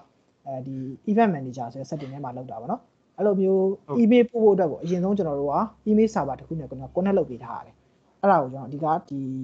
SMTP setting မှာကျွန်တော်အဓိကလောက်တာဗျ email ပို့လောက်တာမဟုတ်ဘူး email ကျွန်တော်ကပို့မဲ့ setting ကျွန်တော်သုံးမယ်features ကိုသုံးမယ်ပေါ့နော်အဲ့လိုသုံးဖို့တော့ကိုကျွန်တော်အရင်ဆုံး email server တစ်ခုနဲ့ connect လုပ်တာဟုတ်ကဲ့ဟုတ်ကဲ့ခင်ဗျဟုတ် okay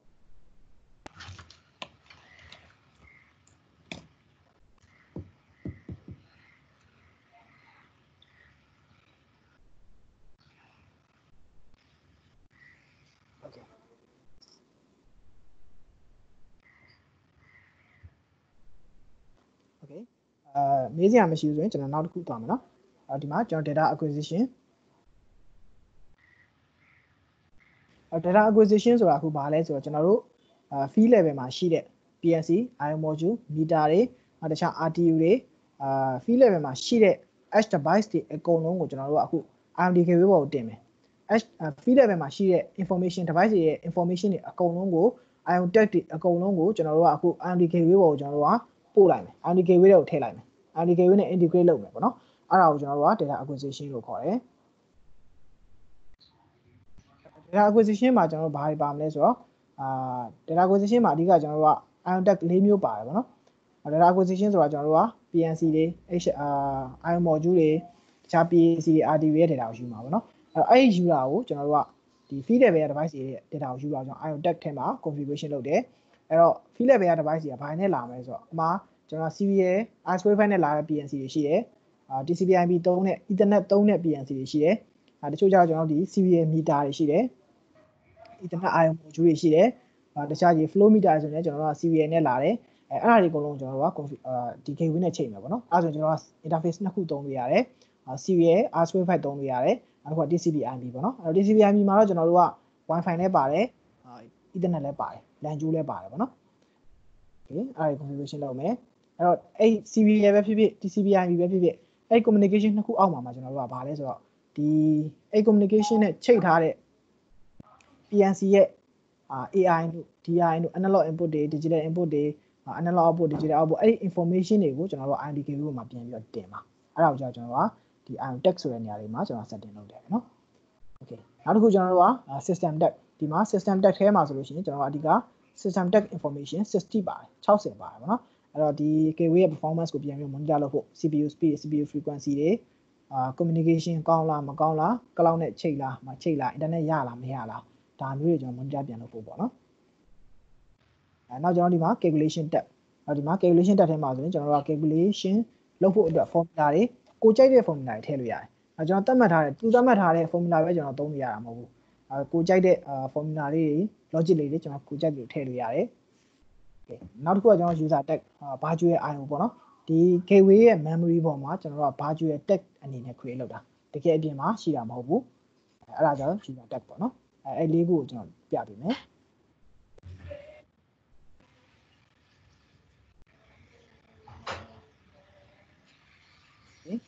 အရင်ဆုံးကျွန်တော်ပထမတစ်ခုကကျွန်တော်ဒီ system setup လုပ်တယ်ပေါ့နော် system setup ပြီးသွားရင်ကျွန်တော်နောက်တစ်ခုခုနကကျွန်တော်ဒီ field level device တွေနဲ့ data acquisition လုပ်ဖို့ဆိုရင်ကျွန်တော်ဘယ်မှာသုံးရလဲဆိုတော့ဒီ data center ဆိုတဲ့နေရာမှာနော် data center ဘေးနားမှာကျွန်တော် plus sign လေးဖွင့်လိုက်လို့ရှိရင်အောက်ထဲမှာ ion tag ရှိတယ် system tag calculation tag user tag ဆိုပြီးတော့၄မျိုးရှိတယ်အဲ့ထဲမှာအခုကျွန်တော်တို့ကဒီ field level မှာရှိတဲ့ machine တွေ PNC တွေနဲ့ကျွန်တော်ချိန်မှာဆိုလို့ရှိရင်ကျွန်တော်ဘယ်ထဲသွားရလဲဆိုတော့ ion tag ထဲကိုသွားရတယ် ion tag ထဲမှာအဲ့ထဲမှာကျွန်တော်တို့ကဒီ IoT gateway မှာကျွန်တော်အခုသုံးတဲ့ EC1051 ဆိုတဲ့ model မှာcommunication 1 communication 2ဆိုပြီးတော့ series ရဲ့ R2 ပဲနှစ်ပုတ်ပါတယ်နှစ်ပုတ်ကိုကျွန်တော်သုံးလို့ရတယ်နောက်တစ်ခုကကျွန်တော် TCP ပေါ့နော် TCP ကကျွန်တော် limit မရှိဘူးEthernet device တွေကြိုက်တဲ့လောက်ချိန်လို့ရတယ်နောက်ကျွန်တော်ဒီ Wi-Fi device တွေပေါ့နော် Wi-Fi device တွေကြိုက်တဲ့လောက်ချိန်လို့ရတယ်အဲ့တော့အရင်ဆုံးအခုကျွန်တော်အခုပြမယ့်ပုံစံကကြောင့်ကျွန်တော်မှာEM measure လို့ခေါ်တဲ့ဒီ energy meter ပေါ့နော် three phase energy meter တစ်ခုရှိတယ် panel meter တစ်ခုရှိတယ်အဲ့ panel meter မှာကျွန်တော် modbus ရတယ်အဲ့ panel meter ရဲ့ data ကိုကျွန်တော်က modbus နဲ့ဒီ gateway ပေါ်ကိုတင်မယ် okay နောက်တစ်ခုကကျွန်တော်မှာဒီပါပေါ့နော် WISE-4012 ဆိုတဲ့Wi-Fi device ရှိတယ်ပေါ့နော် Wi-Fi IO module ရှိတယ်အဲ့ဒီ Wi-Fi IO module ရဲ့ data တွေကိုလည်းကျွန်တော်ဒီ gateway ပေါ်တင်လို့ရတယ်ဟုတ်နော်ဒါမှမဟုတ်ကျွန်တော်တို့မှာ Siemens PNC ရှိတယ်Mitsubishi PNC ရှိတယ်PNC ရဲ့ data တွေကကျွန်တော် serial နဲ့လာမှာ serial နဲ့လာမယ်ဆိုလို့ရှိရင် serial port ပေါ်မှာ configuration ထည့်မယ်ဆိုလို့ရှိရင်ဒီ TCP/IP ပုံစံကျွန်တော်လာပြီးတော့ setting ထည့်ပေးရတယ်နော်အခုကျွန်တော်ရဲ့ဒီ meter ပေါ့နော်ကျွန်တော်မှာရှိတဲ့ three phase meter တွေကအခု run နေတယ်သူ့မှာ output လည်းသုံးနေတယ်အဲ့ဒီ meter ရဲ့ serial port R2 port ပေါ့နော် R2 port ကိုကျွန်တော်ကဒီ gateway မှာရှိတဲ့ serial port number 1နဲ့ကျွန်တော်ချိန်ထားတယ် integrate လုပ်ထားတယ်ပေါ့နော်serial port number 1နဲ့ချိန်ထားတယ်အဲ့ serial port number 1ကိုကျွန်တော်အရင်ဆုံးမလုပ်ပြရမယ်ဆိုတော့အခုဒီမှာ disable ဖြစ်နေတယ်အဲ့ disable ကိုကျွန်တော်ဒီမှာလာပြီးတော့ enable လုပ်ပြရမယ်နော်အဲ့တော့ပြီးတော့မှmeter ရဲ့ serial setting နဲ့ကျွန်တော်တို့အခုဒီ gateway မှာရှိတဲ့ serial port 1ရဲ့ setting တွေကတူရမယ်meter ဘက်ကကျွန်တော်တို့သူ့ရဲ့ setting က9600891ပေါ့နော်891ဆိုတဲ့ serial setting နဲ့လာတယ်အဲ့တော့ကျွန်တော်ကဒီဘက်ကဒီ gateway မှာရှိတဲ့ communication port 1ရဲ့ setting ကိုလည်းကျွန်တော်တို့က9600891နဲ့ပြင်ပေးရမယ်အဲ့လိုမဟုတ်ဘဲနဲ့ကျွန်တော် meter က8even1နဲ့လာတယ်ဆိုလို့ရှိရင်ကျွန်တော်တို့က8even1ပြောင်းပေးရမယ် meter 891နဲ့လာတယ်ဆိုလို့ရှိရင်891ထားပေးရမယ်တူအောင်ပေါ့နော်အဓိက serial setting တူအောင်ထားပေးရမယ်ဒီပထမအဆင့်မှာ okay အဲ့ဒါဆိုရင်ကျွန်တော်ဒီမှာ com1 ပွင့်သွားပြီ enable လုပ်လိုက်တော့ com1 ပွင့်သွားတယ်ဒီ communication 1ရဲ့အောက်မှာကျွန်တော်မှာ meter တစ်လုံးရှိတယ်တကယ်လို့ meter 2လုံးရှိရင်2လုံး meter 3လုံးရှိရင်3လုံးအများကြီးထည့်သွားလို့ရတယ်နော်အဲ့ဒီမှာကျွန်တော် meter တစ်လုံးရှိတယ်ဆိုတော့ဒီမှာ right click add device meter တစ်လုံးကျွန်တော်စပြီးတော့ထည့်မယ်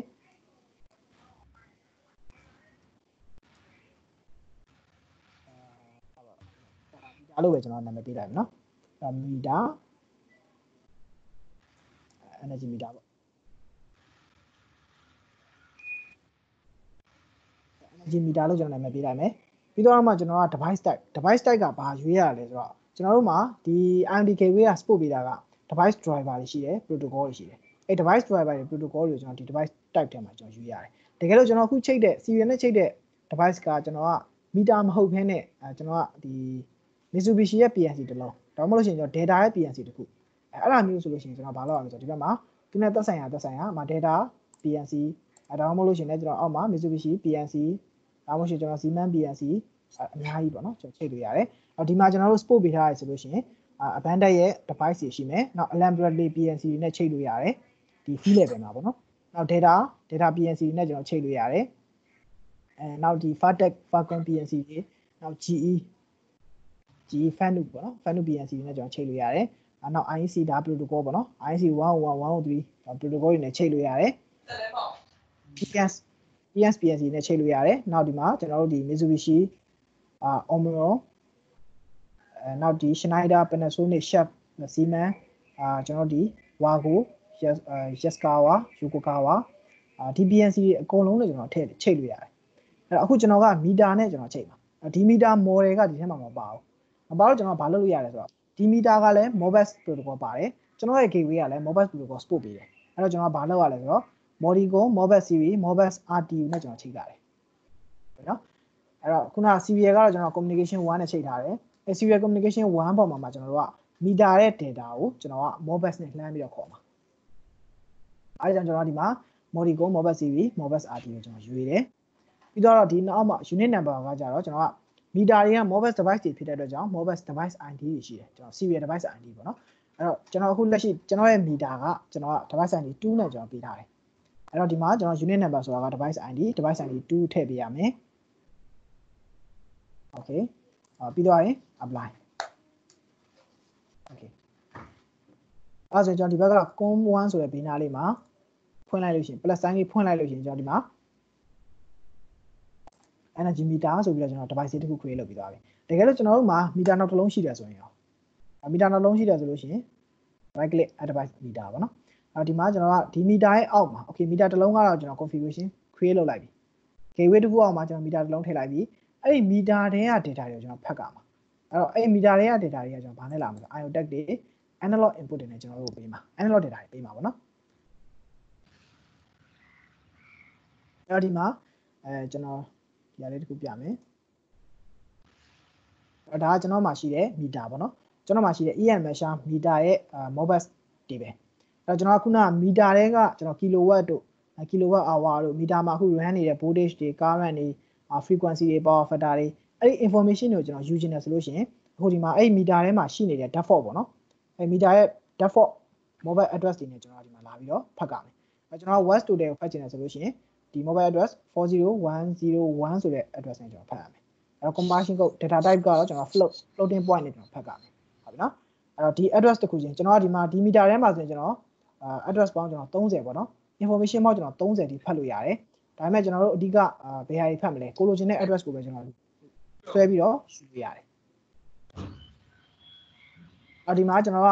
အခုဒီမှာဆိုလို့ရှိရင်ကျွန်တော် IoT ထဲမှာဘာလုပ်ရမလဲဆိုတော့ကျွန်တော်တို့ fetch ချင်တဲ့ meter ရဲ့ data တွေကျွန်တော်လာပြီးတော့ထည့်ပေးရမယ်ဒီမှာ add အဲ့ထဲမှာခုကကျွန်တော်တို့က meter ဘေးမှာကျွန်တော်တို့က analog တွေအဲ့ဒါ kilowatt hour တို့ voltage တို့ frequency တို့ဆိုအမြဲတမ်းပြောင်းနေတဲ့ variable ပေါ့နော် variable တွေဖြစ်တဲ့အတွက်ကြောင့်ကျွန်တော်တို့က analog ဖြစ်တယ်အဲ့တော့အခုကျွန်တော်ကဒီမှာkilowatt hour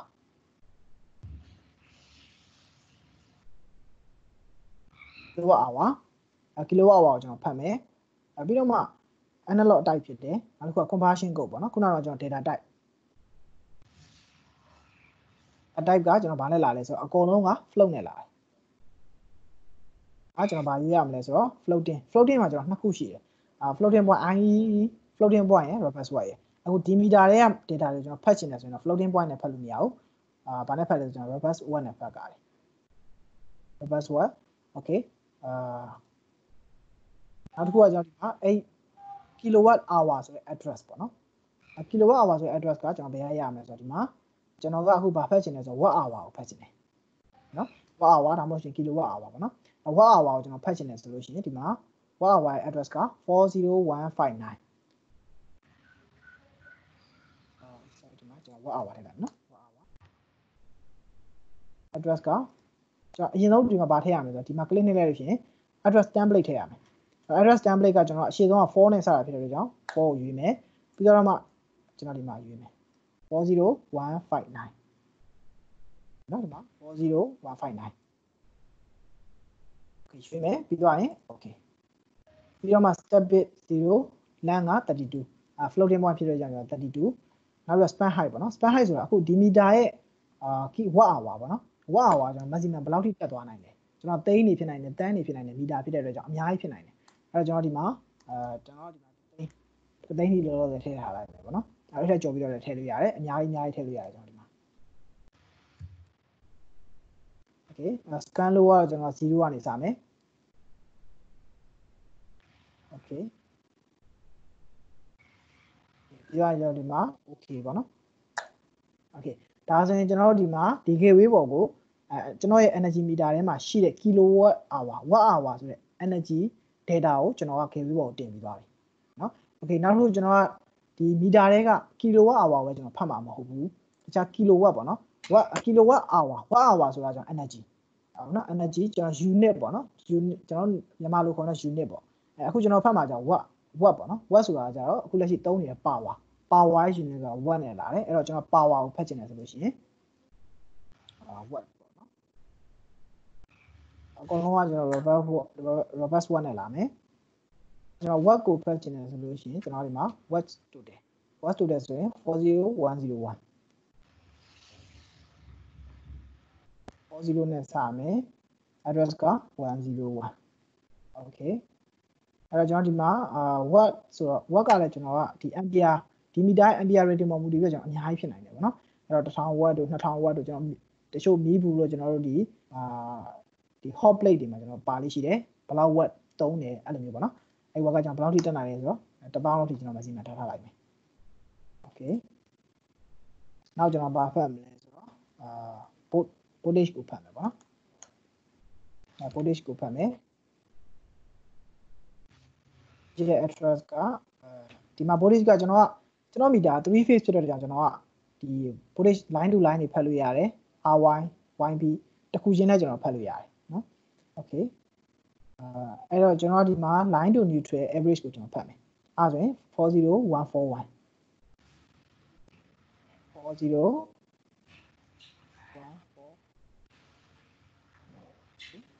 voltage ကတော့ကျွန်တော်အများကြီးမတက်နိုင်ဘူးသူက3 phase ဆိုတော့ maximum က400ကျော်ပေါ့ဟောပါတော့3 phase ဆိုတော့ maximum 400ပဲရှိအောင်ဒီမှာတော့ကျွန်တော်က3 phase ဆိုရင် single phase ပဲကျွန်တော်တုံးထားတာပေါ့နော်900လောက်ဆိုရင် maximum တက်မယ်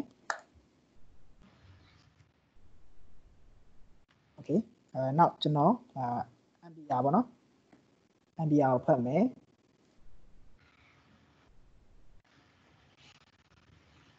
ဆိုရင်ကျွန်တော်ဘယ်လိုဖတ်မလဲဆိုတော့ဒီမှာ current average အဲ့တော့ line ဒီ phase တစ်ခုချင်းမှာရှိတဲ့ current ကိုဖတ်ခြင်းဒီ address နဲ့ဖတ်ကျွန်တော် average ကိုဖတ်ခြင်းဒီမှာ40149နဲ့ကျွန်တော်ဖတ်ကြမယ်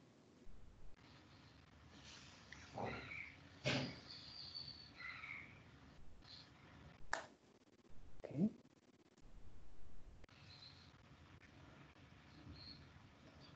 နောက်ကျွန်တော်ကpower sorry frequency ပေါ့နော်ကျွန်တော် frequency ကိုဖတ်မယ်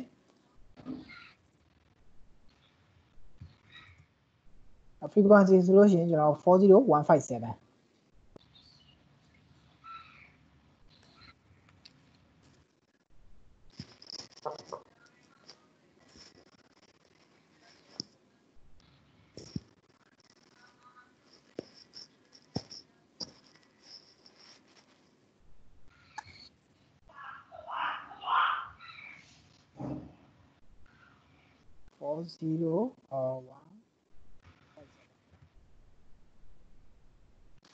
157 frequency ဆိုတော့ကျွန်တော်တို့ဘယ်လောက်ထိတက်နိုင်လဲဆိုတော့ကျွန်တော်တို့ sorry ဒီမှာ60ပေါ့နော်ကျွန်တော်50 Hz တို့60 Hz တို့သုံးတာဆိုတော့ okay အဲကျွန်တော်ဒီ5ခုကိုကျွန်တော်ပြမယ်ပေါ့နော်နောက်တစ်ခုက power factor ထည့်ရင်ကျွန်တော် power factor ထည့်လို့ရတယ်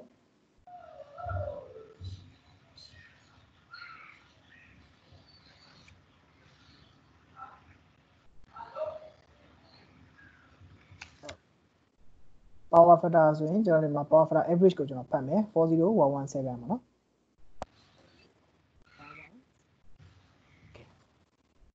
power factor ကတော့ကျွန်တော်ဘယ်လောက်မှမရှိဘူးကျွန်တော်တန်းထိပဲထားလိုက်ပါနော်1 ဝန်းကျင်ပဲရှိတာဆိုတော့ okay ဒါဆိုရင်ကျွန်တော်ကဒီ energy meter ကျွန်တော်မှာရှိတဲ့ energy meter ရဲ့အောက်မှာကျွန်တော်ကခုနဖတ်လို့ရတဲ့ ion point မှာကျွန်တော်ဒီမှာ30 sorry 30ရှိတယ်ဒါပေမဲ့ကျွန်တော်အဲ့30တဲကမှကျွန်တော်အခုဒီကနေ့ဖတ်မှာပါကျွန်တော်ဒီ6ခုပဲဖတ်မယ်နော် okay ကျွန်တော်မှာတကယ်လို့နောက်ထပ် energy meter တစ်ခုရှိတယ်ဆိုလို့ရှိရင်ကျွန်တော်ကဒီလိုမျိုးပဲ ion point 6ခုကိုကျွန်တော်ဒီမှာထပ်ပြီးတော့ create လုပ်အောင်မယ်ဒါမှထားပါကျွန်တော် common ရဲ့အောက်မှာနောက်ထပ် device တစ်ခု meter 2ပေါ့နော် meter 2ပြီးတော့မှဒီမှာ mobile series နဲ့ပဲ unit number က2ပြီးတော့နောက်တစ်ခု3ပေါ့ okay အဲ့လိုမျိုးကျွန်တော်ရှိမယ်အဲ့ဆိုလို့ရှိရင်အဲ့ဒီ meter ရဲ့အောက်မှာလည်းပဲကျွန်တော်ဘာလုပ်လဲဆိုတော့ဒီလိုမျိုး ion tag တွေတစ်ခုချင်း create ထပ်ထည့်ရမယ် okay နော်အဲ့တော့ကျွန်တော်အဲ့လိုမျိုးတစ်ခုချင်းကိုကျွန်တော်က device တိုင်းမှာထပ်ပြီးတော့မထည့်ချင်ကျွန်တော်ဘာလုပ်ပါလဲဆိုတော့ဒီမှာကျွန်တော်သုံးတဲ့ model ကိုကြိုပြီးတော့ device model ယူသတ်မှတ်ထားပေးရတယ်ဒီ device model ရဲ့မှာကျွန်တော်ကဒီမှာကြိုပြီးတော့သတ်မှတ်ထားပေးရတယ်နော်အဲ့ပါလဲကျွန်တော်ဘယ်ဟာသုံးပါလဲအဲ့ကျွန်တော်သုံးမဲ့ model ကိုကျွန်တော်ကိုလိုသလို create ဝင်လုပ်ထားပေးရတယ်ဟုတ်ပြီနော်အဲ့ဆိုရင်ကျွန်တော်နောက်တစ်ချိန်သုံးတဲ့အခါမှာဘယ်လိုပြန်ခေါ်ရမလဲဘယ်လိုပြန်ခေါ်ရမလဲဆိုလို့ရှိရင်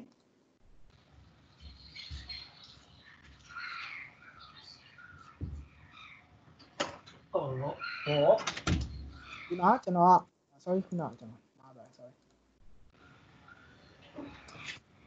device model ထဲမှာဒီခုနကကျွန်တော် device ကို create လုပ်တဲ့အချိန် device model ထဲမှာကျွန်တော်ဒီ level edit ထဲမှာကျွန်တော်သုံးနေတဲ့ device model လေးဒီမှာလာပြီးရွေးလို့ရတယ်ဟုတ်ပြီနော်အဲ့တော့ကျွန်တော်တို့ create လုပ်ပြီးသား device model ကဒီထဲရောက်သွားလိမ့်မယ်ဒီထဲရောက်ပြီးတော့မှကျွန်တော်တို့ကကိုလိုချင်တဲ့ device ကိုရွေးပြီးတော့မှအဲ့ device အောက်မှာပါတဲ့အဲ့ဒီ meter အောက်အဲ့ဒီရဲ့ PNC အောက်မှာရှိတဲ့ ion point လေးတွေကိုကျွန်တော်လိုဒီမှာပြန်ပြီးရွေးလို့ရတယ်နော်အတစ်တလုံးမှာဆိုရင်တော့ကျွန်တော်တို့ကအဲ့လိုမျိုး model တွေကစောက်ပြီးသားမပါဘူးကိုယ့်ဟာကိုပြန်ဆောက်ရတာပေါ့နော်တကယ်လို့ကျွန်တော်တို့မှာ TCP/IP သုံးတဲ့ PNC တွေရှိတယ် ion module တွေရှိတယ်ဆိုလို့ရှင်ကျွန်တော် TCP/IP အောက်မှာပဲ device TCP/IP ကျတော့ဗာနဲ့လာလဲဆိုတော့ကျွန်တော် TCP/IP နဲ့လာတယ် TCP/IP device မှာအခုကျွန်တော်ထားပါတော့ mobile device ကိုကျွန်တော်ရွေးလိုက်မယ်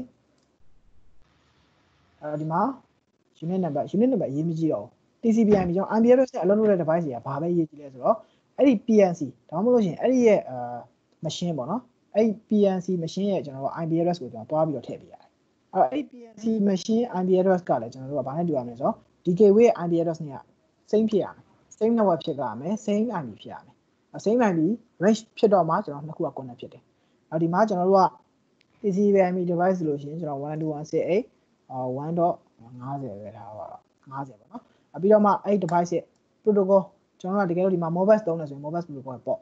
Siemens ရဲ့ Profinet သုံးတယ်ဆိုရင် Profinet protocol ရဲ့ပေါ့အဲ့ဒါထည့်ပါနော်Modbus သုံးတယ်ဆိုရင် 502 ပေါ့အဲ့လိုမျိုးကျွန်တော် protocol နဲ့သက်ဆိုင်ရာပေါ်လေးထည့်ပေးရတယ်အဲ့တော့နှစ်ခုပဲ TCP/IP device တွေမှာကျတော့ကျွန်တော်က unit number နဲ့မသွားတော့ဘူး serial device ID မဟုတ်တော့ဘူးသူက IP address အရေးကြီးတယ်နောက်တစ်ခုက port number အရေးကြီးတယ်ဒီနှစ်ခုမှန်တယ်ဆိုလို့ရှိရင်အဲ့ဒီအောက်ကဒီ PNC နဲ့ကျွန်တော်ဒီ gateway နဲ့နှစ်ခု connect ဖြစ်သွားပြီနော်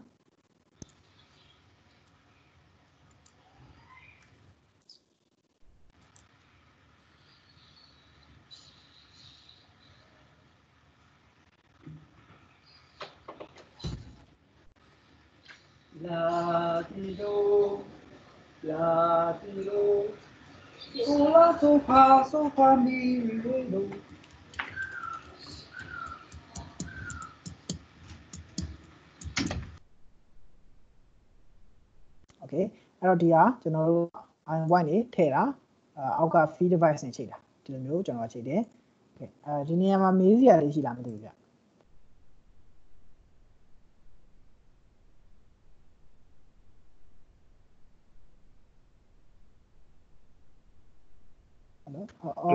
live လုပ်တဲ့လူတွေရှိလားမသိဘူးဗျဟုတ်ကဲ့ကိုဟိုလေခုနကအကူလုတ်သွားတယ်ဟို mobile solution 507လားနံပါတ်ထည့်သွားတယ်လေ502ဗျဟုတ်502ဟုတ်ကဲ့အဲ့ဒီဟိုလေအဲ့ဒီဟာတွေက Siemens ဟိုဒီမှာရောအဲ့ဒီ port တွေကနံပါတ်ရှိရလားကိုရှိတယ်ဗျဟုတ်ကဲ့ Profinet ဆိုရင် Profinet ဟိုဟာ protocol ရဲ့ပေါ့နော်အားလေးရှိတယ်ဗျဟုတ်ဟုတ်ကဲ့ဟုတ်ရှိပြီဗျဟုတ်ကဲ့ဗျဟုတ်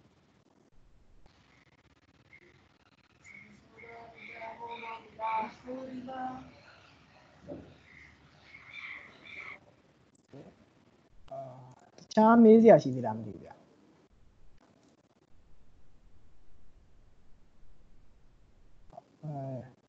ကျွန်တော်ဟိုလိုက်ပြီးတော့ကျွန်တော်နဲ့လိုက်ပြီးတော့ configuration လုပ်တဲ့သူတွေရောအဆင်ပြေလားမသိဘူးဗျလေးပါတယ်ဟုတ်โอเคနော်အဆင်ပြေနော်โอเคအဲ့ဒါနောက်တစ်ခုကကျွန်တော် system tag ကတော့ကျွန်တော်ပြင်လို့မရဘူးသူ့မှာကျွန်တော်ဘာပဲလုပ်လို့ရလဲဆိုတော့သူ့ရဲ့ဒီဘယ်လိုမျိုး information တွေ fetch လို့ရတယ်ဆိုတော့ပဲကျွန်တော်ကြည့်လို့ရတယ် system ကသူကတစ်ခါလေးပါပြီးသားပေါ့နော်ကျွန်တော်ဘာမှ edit လုပ်လို့မရဘူး ဒီ user tag ကတော့ကျွန်တော်တို့က manual create လုပ်တာ virtual create လုပ်တာပေါ့နော်ဒီပေါ်မှာကျွန်တော်တို့ကကျွန်တော်လိုချင်တဲ့အမှာ user ပေါ့နော် user tag တစ်ခု create လုပ်လိုက်တယ်analog လား digital လားကျွန်တော်သတ်မှတ်တယ်ပြီးတော့မှသူ့ရဲ့ span height ကိုကျွန်တော်ဘယ်လောက်ထိထားမလဲread or write ကိုကျွန်တော်ပေးမှာလား read ဆိုတာကျွန်တော်တို့က input read write ဆိုတာကျွန်တော် output ပေါ့နော်အဲ့တော့ပြန်လဲ read လဲလုပ်လို့ရမယ်သူ့ကိုပြန်ပြီးတော့ control လဲပြန်လုပ်လို့ရမယ်ဒါမျိုးပေါ့နော်ကျွန်တော် read write ပေးမယ်ပြီးတော့ okay ဒါဆိုရင်ဒါကျွန်တော်အပြင်က PNC မှာလည်းမရှိဘူး machine မှာလည်းမရှိဘူး IO module မှာလည်းမရှိဘူးဒီ gateway ရဲ့တခြားအပြင် sensor တွေမှာလည်းမရှိဘူးဒီ gateway ရဲ့ memory ပေါ်မှာကျွန်တော်တို့က virtual create လုပ်လိုက်တာပေါ့နော် okay နောက်တစ်ခုက calculation ဒီ calculation တက်ထဲမှာကျတော့ကျွန်တော်တို့ကခုနကတော့ metering data တွေကျွန်တော်ခုနထည့်ထားတဲ့ user tag တွေအဲ့ဒီအကုန်လုံးကျွန်တော်ပေါင်းပြီးတော့ formula တွေထည့်မယ်ကျွန်တော် calculation တစ်ခုလုပ်မယ်ပေါ့နော်အဲ့ဒါဆိုရင်ကျွန်တော်ဒီမှာ calculation tag တွေသုံးလို့ရတယ်ကျွန်တော်က mathematical function တွေရှိမယ်နောက်ဒီမှာ trigonometry တွေသုံးလို့ရမယ်ကျွန်တော်ဒီမှာ condition တွေboolean logic တွေ constant အကုန်လုံးကျွန်တော်ဒီမှာသုံးလို့ရတယ်နော်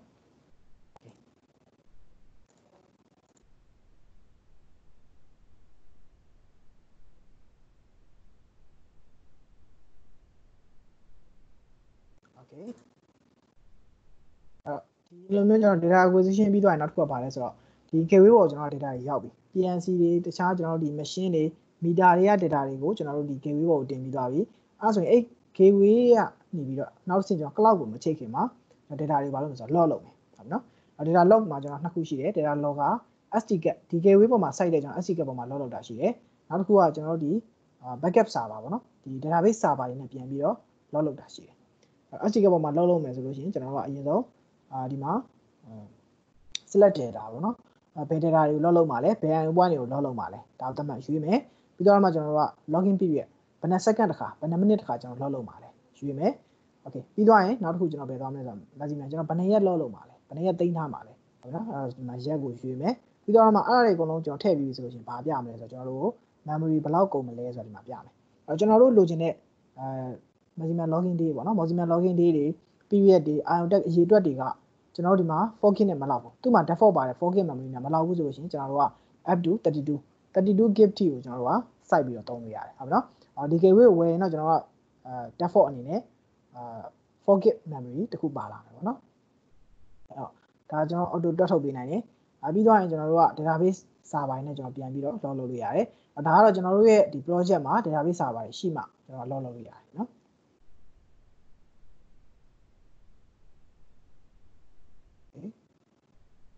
အဲ့တော့ data log လုပ်မယ်ဆိုရင်ကျွန်တော် data storage ထဲမှာ data logger ထဲမှာကျွန်တော်ဒီမှာ enable okay ကျွန်တော်ဒီမှာဘယ် tag တွေဘယ် IO point တွေကိုကျွန်တော် log လုပ်မှာလဲ okay ဒီဟာတွေကျွန်တော် log လုပ်မယ်နောက် user tag ကိုကျွန်တော် log လုပ်မယ်နောက် system ဒီ system ရဲ့ CPU frequency CPU use memory use ဒါတွေကျွန်တော် log လုပ်မယ်ကျွန်တော် log လုပ်မယ့်အရေးတော့ကကျွန်တော် IO point 10ခုရှိတယ်တစ်စက္ကန့်မှာတစ်ခါနှုန်းနဲ့ကျွန်တော် data log လုပ်မယ်ကျွန်တော်ဘယ်နှစ်ရက် log လုပ်မလဲဆိုကျွန်တော်ရက်ပေါင်း100 log လုပ်မယ် okay ဟုတ်ပြီနော်ရက်ပေါင်း100 log လုပ်မယ်ဆိုရင်ကျွန်တော်တို့ဒီမှာ memory ဘယ်လောက်ကုန်မလဲဆိုတော့3GB ကျော်ပေါ့နော် 3GB ကျော်ကုန်မယ်ကျွန်တော်တို့က 4GB မပြည့်သေးတော့ကျွန်တော်ဘာလုပ်ရလဲဆိုရက်ထပ်တိုးလို့ရတယ်ရက်130ကျွန်တော် log လုပ်မယ်ဒါဆိုရင်နည်းနည်းကျော်တော့120လုပ်မယ်ပေါ့နော် okay ပြီးတော့ကျွန်တော်120ပြည့်သွားတယ် memory ပြည့်သွားဆိုရင်ကျွန်တော်ဘာလုပ်မှာလဲဆိုတော့ cycle storage ကျွန်တော်ကဒီ cycle 121ရက်ရောက်သွားဆိုလို့ရှိရင်ပထမဆုံး1ရက်နေ့ရ data ကိုဖြတ်မယ်121ရက်နေ့မြောက်က data ကိုထည့်မယ်ကျွန်တော် override ပြန်လုပ်သွားမှာပေါ့နော်အဲ့လိုပုံစံမျိုးနဲ့သွားမယ် okay apply ဒါဆိုရင်ကျွန်တော်က data တွေ log လုပ်တော့မယ်ဒီသတ်မှတ်ထားတဲ့ data တွေကိုကျွန်တော် log လုပ်မှာဒီ gateway မှာရှိသမျှ IO point တွေအကုန်လုံးကျွန်တော် log လုပ်မှာမဟုတ်ဘူးကျွန်တော်လိုချင်တဲ့ data ကိုပဲ log လုပ်မယ်နောက်တစ်ခုက data backup ထဲမှာကြတော့ကျွန်တော်တို့ဘာရှိမလဲဆိုတော့ SQL server တွေရှိမယ် MySQL Oracle FTP ဒီ server ၄မျိုးနဲ့ကျွန်တော် data log လုပ်လို့ရတယ်နော်ဒီမှာကျွန်တော် data log လုပ်တယ်ဆိုတာလေdata log server တစ်ခုတည်းနဲ့ကျွန်တော် log လုပ်ရမှာ SQL server သုံးမယ်နောက်တစ်ခုကျတော့ကျွန်တော်တို့က Oracle သုံးမယ် server နှစ်ခုကိုဒီပိုင်းနဲ့ log လုပ်ချင်တာ log လုပ်လို့ရတယ် okay ဒီမှာကျွန်တော်မှာ database server မရှိတော့ကျွန်တော်ဒါမထည့်တော့ဘူးပေါ့နော် okay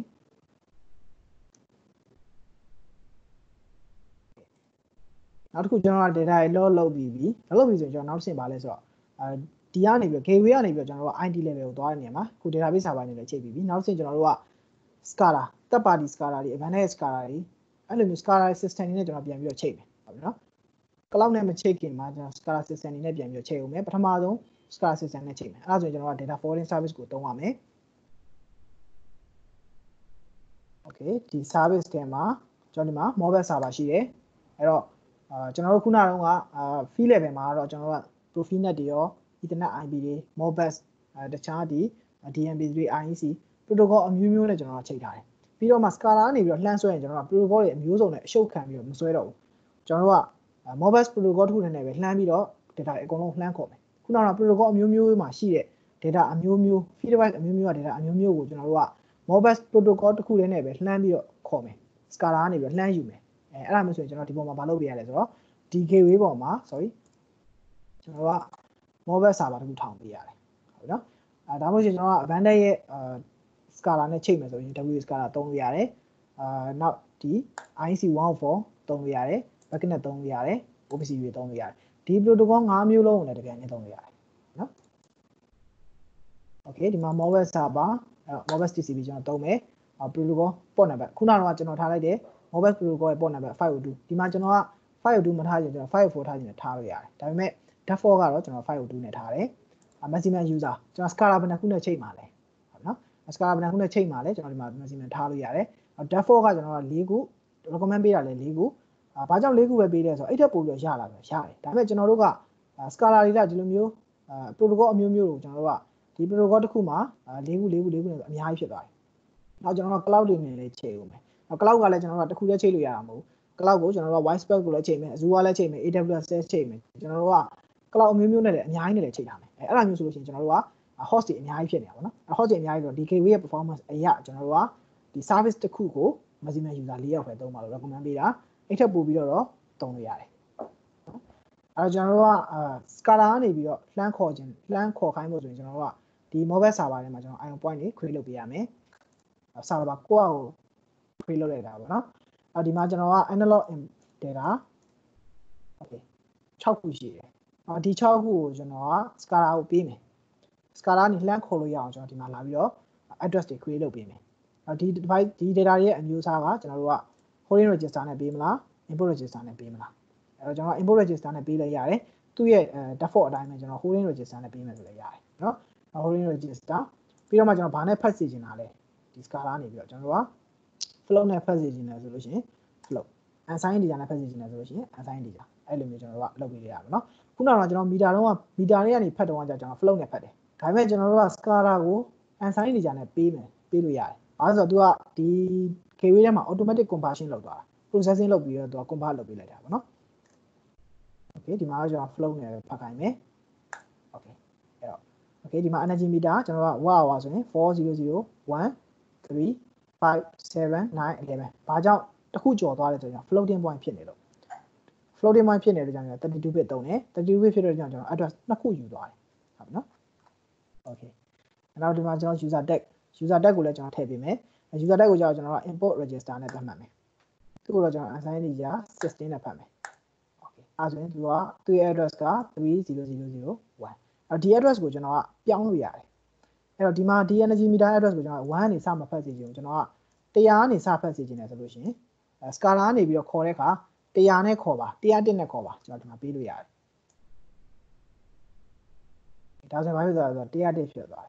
ယ်ဒီလိုမဟုတ်ဘဲနဲ့ကျွန်တော်ကဒီဒုတိယတစ်ခုကိုလည်း101မဟုတ်ဘဲနဲ့201ဖြစ်ပါကျွန်တော်ပေးလို့ရတယ်အဲဆိုရင်ဒီမှာ201ဖြစ်သွားတယ်ကိုလိုချင်တဲ့ address ကိုကျွန်တော် SCADA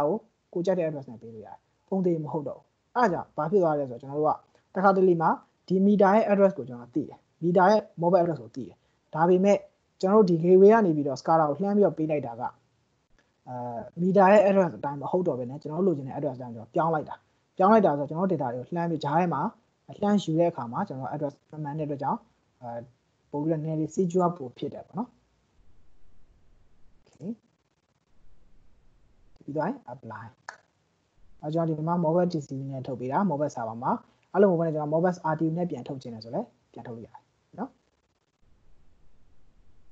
okay နောက်ကျွန်တော်ဒီမှာ IEC သုံးမယ်ဆိုလဲ IEC WebAccess ဆို WebAccess OPC ဆို OPC ပေါ့နော်အဲ့ဒါ OPC UA နဲ့ကျွန်တော်က server တစ်ခုထုတ်ပေးမယ်ဆိုလို့ရှိရင်OPC UA ထဲမှာဒါ OPC UA protocol ရဲ့ port number ပြီးတော့မှကျွန်တော်ဘာလုပ်ရလဲဆိုတော့အဲ့မှာ add group တစ်ခုအရင်ဆုံးဆောက်ပြရတယ်ဒီ OBC ကိုသုံးမဲ့ group ပေါ့နော်အဲ့မှာကျွန်တော် name တစ်ခုပေးလိုက်မယ် okay ပြီးတော့မှဒီ test ရဲ့အောက်မှာ test group ရဲ့အောက်မှာကျွန်တော်ဘာထည့်မလဲဆိုတော့tag တွေထည့်မယ်အဲ့မှာကျွန်တော် meter ဖတ်ထားတဲ့ tag 6ခုကိုကျွန်တော်ဒီမှာထည့်ပေးလိုက်မယ် okay ဒီ tag 6ခုအတိုင်းကိုပဲ OBC နဲ့လှမ်းပြီးတော့ဖတ်လို့ရတယ်နော် SCADA ကနေပြီးတော့ OBC နဲ့လှမ်းဖတ်လို့ရတယ်တပ်ပါတီ software တွေကနေပြီးတော့ OBC နဲ့ဒီ gateway ရ data တွေကိုလှမ်းပြီးတော့ခေါ်လို့ရတယ်အဲ့တော့ကျွန်တော်ဒီမှာမဖွင့်ထားဘဲနဲ့ disable လုပ်ထားတော့ခေါ်လို့မရဘူးကျွန်တော် enable လုပ်ထားပြီးတော့မှသူတို့ကလှမ်းခေါ်လို့ရတယ်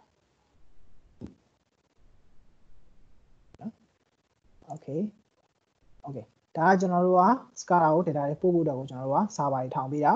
data forwarding ပြန်လုပ်ပေးတာဟုတ်ပြီနော်ဒီဘက်က data center field level ရ data တွေကို device protocol အမျိုးမျိုးကျွန်တော် address အမျိုးမျိုးကိုကျွန်တော်ဒီဘက်မှာ protocol တစ်ခုလည်းအဖြစ်စုပေးတာပေါ့နော် event manager ထဲမှာကျွန်တော်ဘာလုပ်ရလဲဆိုတော့ထားပါကျွန်တော် tag value တစ်ခုခု out of range ဖြစ်မယ်ဒါမှမဟုတ်ရင် quality bad ဖြစ်မယ်ပေါ့နော်out of range ဘယ် tag လဲဆိုတော့ကျွန်တော်တို့ဒီမှာenergy meter ရဲ့ voltage ကကျွန်တော်တို့ဒီမှာ high limit ထားပါကျွန်တော်280 voltage 280 volt ကျော်သွားတယ်ဆိုလို့ရှိရင်ကျွန်တော်တို့အလံပေးပါဘယ်သူ့အလံပေးမလဲဆိုကျွန်တော် operator ကိုအလံပေးမယ်ဘာနဲ့အလံပေးမလဲဆိုတော့ SMS ပို့ပြီးတော့ကျွန်တော်တို့က notify လုပ်မယ်အဲ့တော့ operator ရဲ့ phone number ကိုထည့်မယ် okay sorry 949အဲ့တော့ဘယ်သူက action တာကိုယူရမလဲဒီဘက်ကို clear ပြန်လုပ်ကြမလဲဒီဖုန်းနံပါတ်နဲ့ပဲဟုတ်နော်အဲ့ message ကဘာလဲဆိုတော့ high voltage ဖြစ်နေပြီဒါမှမဟုတ်လို့ရှိရင် voltage က trip ဖြစ်နေပြီပေါ့voltage okay ဟုတ်နော်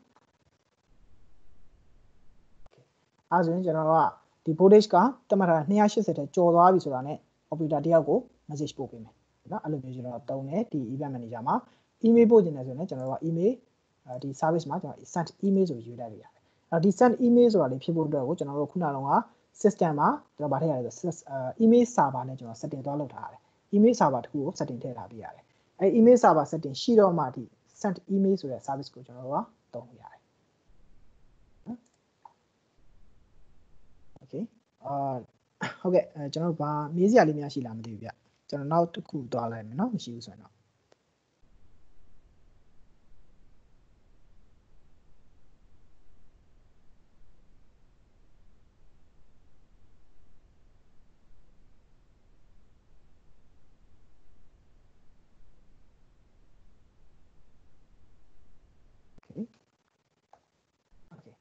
နောက်တစ်ခုကျွန်တော်တို့အခုကကျွန်တော် SCADA နဲ့ချိန်တာပေါ့နော် SCADA နဲ့မဟုတ်ဘူးကျွန်တော်တို့က IoT gateway ဖြစ်တဲ့အတွက်ကြောင့်ကျွန်တော်တို့က cloud နဲ့ချိန်မယ်ဒီ IoT gateway နဲ့ကျွန်တော် cloud နဲ့ကိုချိန်မယ်အဲ့တော့ gateway နဲ့ cloud နဲ့ချိန်မယ်ဆိုလို့ရှိရင်ဒီ IoT gateway ကကျွန်တော် ECU 1051က support ပေးတဲ့ cloud တွေကကျွန်တော်ဒီမှာ Alibaba AWS နောက်ကျွန်တော်ဒီမှာcloud links ပေါ့နော်နောက်တစ်ခုက Siemens cloud MySphere Open IoT Simple MQTT Simple MQTT ဆိုတာကကျွန်တော် standard broker standard cloud ပေါ့နော်အဲ့တော့ MQTT protocol ကို support ပေးတဲ့ဘယ် cloud နဲ့မဆိုကျွန်တော်ချိန်လို့ရတယ်ဟုတ်နော်အဲ့တော့ free cloud ပဲဖြစ်ဖြစ်ကျွန်တော် charges ပေးရတဲ့ pay cloud ပဲဖြစ်ဖြစ်အကုန်လုံးကျွန်တော်တို့ကဒီ MQTT support ပေးတဲ့ cloud မှန်သမျှအကုန်လုံးချိန်လို့ရတယ် Simple MQTT သုံးပြီးတော့ဒီမှာကျွန်တော် AWS ဆိုပါတော့ကျတော့သူသတ်မှတ်ထားတဲ့ AWS ဆိုရင် AWS cloud နဲ့လည်းချိန်လို့ရတာပေါ့နော်နောက်ကျွန်တော်တို့ဒီမှာabundant ရဲ့ private cloud ကျွန်တော် WebAccess SCADA ကိုကျွန်တော် abundant ရဲ့ private cloud တစ်ခုလိုမျိုးကျွန်တော်သုံးလို့ရတယ်abundant ရဲ့ private cloud နဲ့ချိန်မယ်ဆိုလို့ရှိရင်ကျွန်တော် WebAccess နဲ့ချိန်လို့ရတယ်abundant ရဲ့ public cloud ကျတော့ကျွန်တော်ဒီမှာ WISE-PaaS နဲ့ကျွန်တော်ချိန်လို့ရတယ်နောက် Azure ကျွန်တော် service cloud တော်တော်များများကိုကျွန်တော်ဒီမှာ support ပေးထားတယ်ကျွန်တော်ဒီတော်တော်များများကတော့ဗာနဲ့သုံးကြတယ်ကျွန်တော် AWS သုံးကြတယ်China ဘက်မှာကျွန်တော်က Alibaba ပေါ့နော် Alibaba OSS ကိုသုံးတယ်Microsoft သုံးတယ်Simple MQTT သုံးတယ်တော်တော်များများပေါ့နော်ဒါတွေသုံးကြတယ်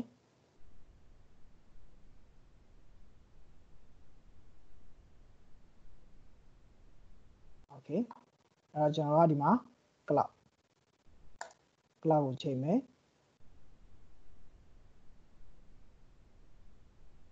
cloud ဒီမှာအခုကျွန်တော်ဒီမှာချိန်ပြမှာကWebAccess ပေါ့နော် private cloud နဲ့ကျွန်တော်ချိန်ပြမယ် ကျွန်တော်အမြဲတမ်းဒီ hands on လေးတွေကျွန်တော်လုပ်ပြတိုင်း demonstration လေးတွေကျွန်တော်လုပ်ပြတိုင်းအမြဲတမ်းကျွန်တော် WebAccess နဲ့ပဲချိန်ပြရပါတော့။ WISE-PaaS နဲ့ဘာလို့မချိန်ပြလဲဆိုတော့ WISE-PaaS နဲ့ကျွန်တော်တို့နောက် WISE-PaaS training တွေလုပ်တယ်ဆိုရင်တော့ WISE-PaaS အကြောင်းလေးကျွန်တော်ပြောပြမယ်။ WISE-PaaS နဲ့ကျွန်တော်ချိန်ပြမယ်ပေါ့နော်။အခုကတော့ကျွန်တော်ဒီလွယ်အောင်လို့ internet service မလိုအောင်ကျွန်တော်ဒီမှာWebAccess နဲ့ပဲချိန်ပြရပါတော့။ Okay ဒီမှာ WebAccess နဲ့ချိန်မယ်။ကျွန်တော်မှာကျွန်တော်တို့ဒီရုံးမှာကွန်ပျူတာတစ်လုံးထောင်ထားရပါတော့။ WebAccess SCADA အတွက်ကိုကျွန်တော်ကွန်ပျူတာပေါ်မှာကျွန်တော် SCADA မသုံးတော့ဘူး။ကျွန်တော်ဒီရှိပြီးသား SCADA တစ်ခုကျွန်တော်ရုံးမှာရှိနေတဲ့ SCADA server တစ်ခုက data ကိုကျွန်တော် SCADA ကိုလှမ်းချိန်မယ်ပေါ့နော်။အဲ့ cloud ကိုကျွန်တော်လှမ်းချိန်မယ်။အဲ့တော့အဲ့ SCADA server ထောင်ထားတဲ့ WebAccess cloud ပေါ့နော်။ဒီ WebAccess cloud ရဲ့ IP address ကကျွန်တော်ဗာလဲဆို192.168.1.158 protocol ဒါ port number ကကြတော့ကျွန်တော် MQTT သုံးပါဒီကျွန်တော်က WebAccess cloud ကိုချိန်တဲ့နေရာမှာ MQTT သုံးပါဖြစ်တဲ့ကြောင့် MQTT protocol ရဲ့ port number 183ကိုကျွန်တော်သုံးမယ် security function ထည့်မယ်ဆိုလို့ရှိရင်ကျွန်တော်က8883သုံးမယ်ပြီးတော့ user name ကကျွန်တော်တို့ကျွန်တော်ဘယ်အခုဒီ MDK way က data တွေကိုတွားချိန်မယ်ဆို WebAccess SCADA ကိုတွားချိန်ပါWebAccess SCADA မှာကျွန်တော်ဘာရှိလဲဆိုတော့ MQTT broker တစ်ခုရှိတယ်အဲ့ MQTT broker ကိုကျွန်တော် setting လုပ်ထားတယ်ဘယ်လောက်နဲ့ပေးထားလဲဆိုတော့ user name က admin password ကလည်း admin ဆိုပြီးတော့ကျွန်တော်ပေးထားတယ်တကယ်လို့လို့မဟုတ်ဘူးကျွန်တော်ကတခြား user name တွေတခြား password တွေပေးထားရဆိုလို့ရှိရင်ကျွန်တော်ပေးထားတဲ့ user name တွေ password တွေအတိုင်းအောင်ပဲကျွန်တော်တွားပြီးတော့ဒီမှာလာထည့်ရမယ်နော် Okay နောက်တစ်ခုက publish period ဆိုတာကကြတော့ကျွန်တော်ဒီ MDK way ကနေပြီးတော့ data တွေကိုကျွန်တော် cloud ကိုပို့မယ်ဘယ်နှစ် second ပို့မှာလဲဘယ်နှစ် second တစ်ခါပို့မှာလဲဘယ်နှစ် minute တစ်ခါပို့မှာလဲကျွန်တော်တို့က data traffic အရင်မများချင်ဘူးဆိုလို့ရှိရင်ကျွန်တော်တို့က second minute တွေနဲ့ထားလို့ရတယ်အရင် real time လိုချင်တယ်ပေါ့နော်မြန်ချင်တယ်ဆိုတော့ကျွန်တော်တို့ 1 second ကိုတစ်ခါလုံးနဲ့ပို့လို့ရတယ်အဲ့တော့အဓိကကျွန်တော်တို့ဒီ Bandai WebAccess SCADA နဲ့ဒီ MDK way နဲ့ကို MQTT သုံးပြီးတော့ချိန်မယ်အဲ့လိုချိန်တဲ့နေရာမှာကျွန်တော်အဓိကနှစ်ခုအရေးကြီးတယ်အဓိက3ခု4ခုပေါ့နော်ဒီမှာ host က host လည်းမှန်ရမယ် user name password မှန်ရမယ်ပြီးတော့ကျွန်တော်ဒီမှာ group ID device ID အဲ့တခုမှန်ရမယ်နော်group ID ဆိုတာကကြတော့ကျွန်တော်ဒီ Bandai ရဲ့ SCADA ဘက်မှာကျွန်တော် project node ရယ် SCADA node ရယ်အဲ့နှစ်ခုရဲ့ name ပေါ့နော်အဲ့ SCADA node name ရယ် project node name ရယ်ကိုကျွန်တော်ကထည့်ပေးရတယ် SCADA node name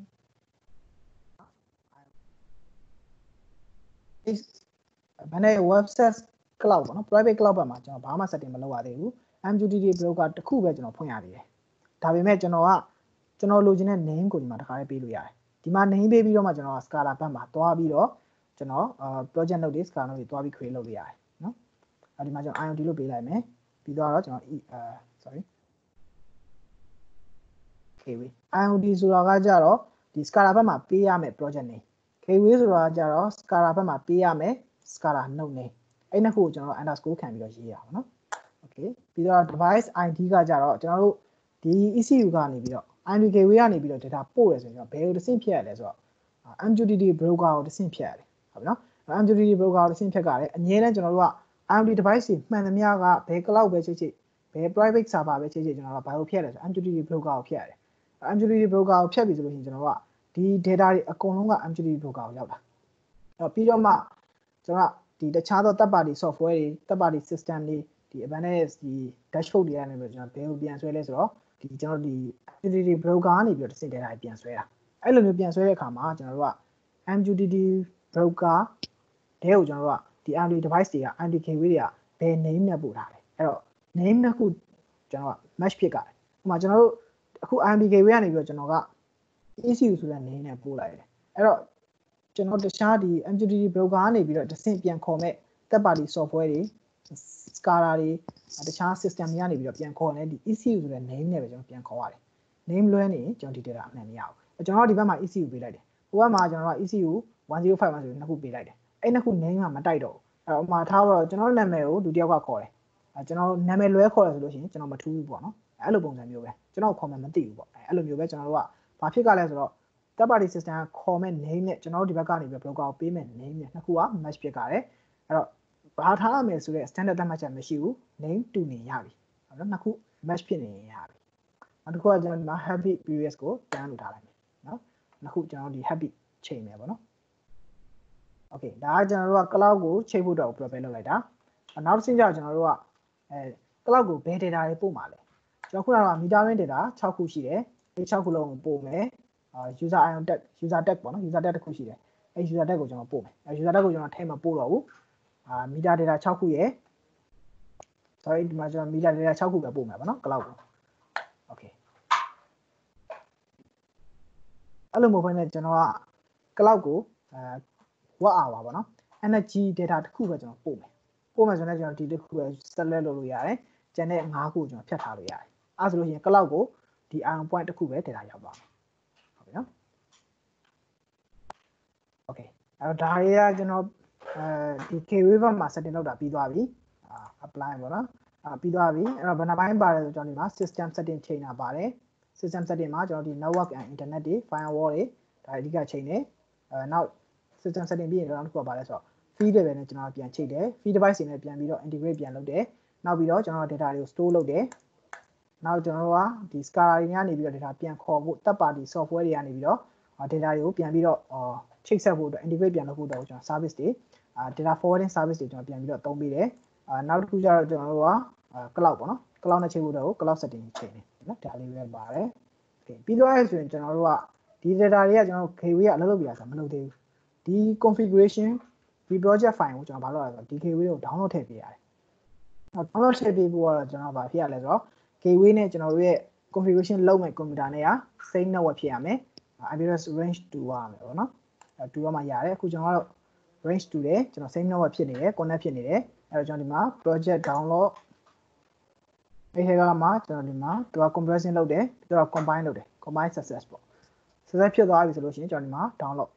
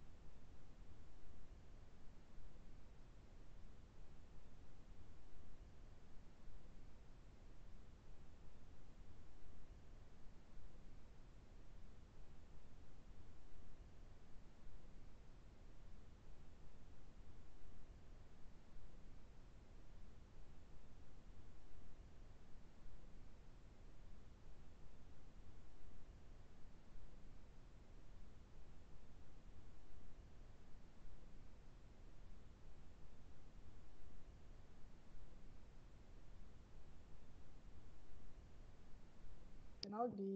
ထိကိုရေးစရာလေးရှိတာမသိဘူးဗျ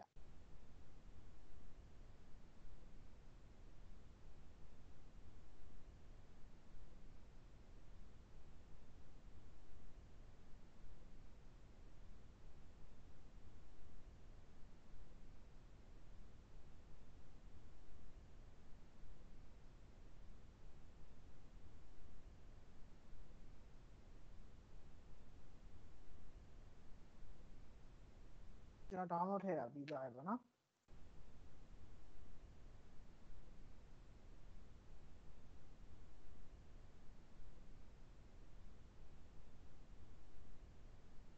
အဲ့ဒါကျွန်တော်ဒီမှာ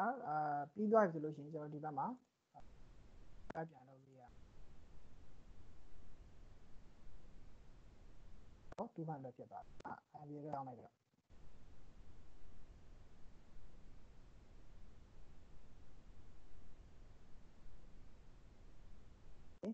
ဒီမှာ1 or 200ကျွန်တော်ပြန်ပြီးတော့ monitor ပြန်လုပ်မယ်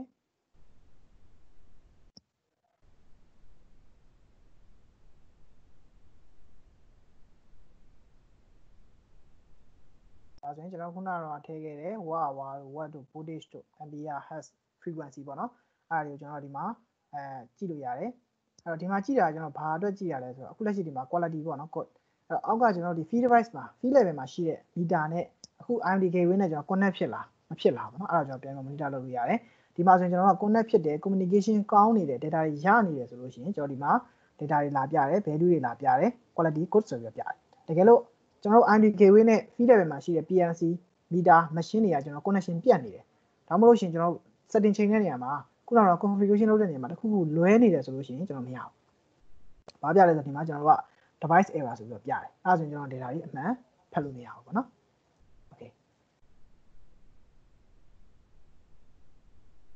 okay ကျွန်တော်တို့ကျွန်တော်က data တွေကို cloud ကိုရောက်မယ် cloud ကိုရောက်ပြီးကျွန်တော် cloud ပေါ်မှာဘာလုပ်မလဲဆိုတော့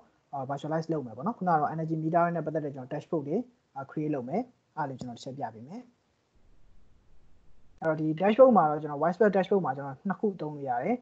ရိုး WISE-PaaS dashboard ရယ်နောက်တစ်ခုက WISE-PaaS မှာကျွန်တော်တို့ဒီ 3D dashboard ပေါ့နော် SAS composer လို့ခေါ်တဲ့ 3D dashboard ရယ်ကျွန်တော်နှစ်ခုရှိတယ်နှစ်မျိုးလုံးကျွန်တော်တို့ကဒီ SCADA ပေါ်မှာရော cloud ပေါ်မှာရောကျွန်တော်သုံးလို့ရတယ်ဒီမှာကျွန်တော်တို့က situation room ပေါ့နော်ဒီ situation ပုံစံမျိုးကျွန်တော်တို့ကသုံးလို့ရတယ်အရင်တော့ကျွန်တော်တို့က central control room လို့ခေါ်ကြတယ်အခုနောက်ပိုင်းကျွန်တော်တို့ဒီ IoT industry 4.0 level မှာဖြစ်လာတဲ့ခါကျတော့ကျွန်တော်ဘာဖြစ်လာလဲဆိုတော့ situation room လို့ခေါ်တယ်ကျွန်တော်ဒီ abandon မှာsituation room name ပေးလိုက်တယ်ပေါ့နော်ပြီးတော့မှကျွန်တော်တို့ကအလဲမှာ monitor အကြီးတစ်ခုနဲ့ကျွန်တော်တို့က overall status ကို monitor လုပ်တယ်ဘေးဘက်မှာကျတော့ကျွန်တော်တို့ကလိုအပ်တဲ့ information တွေကိုကျွန်တော် monitor လုပ်တယ်ဟုတ်နော် situation room မှာကျွန်တော်ရှိတယ်အဲ့တော့ဒီလိုမျိုးကျွန်တော် situation room ပုံစံမျိုးကျွန်တော်တို့ကလိုချင်တယ်ဆိုရင်ကျွန်တော်တို့ဒီ abandon မှာကျွန်တော်ရှိတယ် device တွေပေါ့နော်ဒီလိုကျွန်တော်တို့က situation ပုံစံမျိုးကျွန်တော်စောက်ဖို့ဆိုလို့ရှိရင်ဘာလို့လဲဆိုတော့ကျွန်တော်တို့က display 3ဖို့4ဖို့ပါတဲ့ computer တွေကျွန်တော်သုံးရတာပေါ့နော် okay နောက်ဒီမှာကျွန်တော်တို့ကဖုန်းတွေbrowser တွေtablet တွေပေါ်ကနေပြီးတော့လည်းကျွန်တော်တို့ကဒီ dashboard တွေကို monitor လုပ်လို့ရတယ် dashboard information တွေပေါ့နော် okay ဒီ dashboard ဆွဲတာလေးကိုကျွန်တော်ထည့်ပြပေးမယ်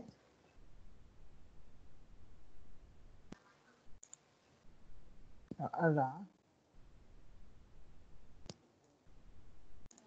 ကျွန်တော်ကအခု SCADA ကျွန်တော်တခုရှိတယ်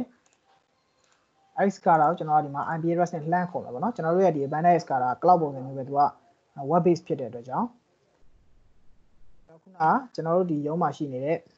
1.15x ဆိုတဲ့ SCADA တခုကျွန်တော်တို့ကလှမ်းခေါ်မယ်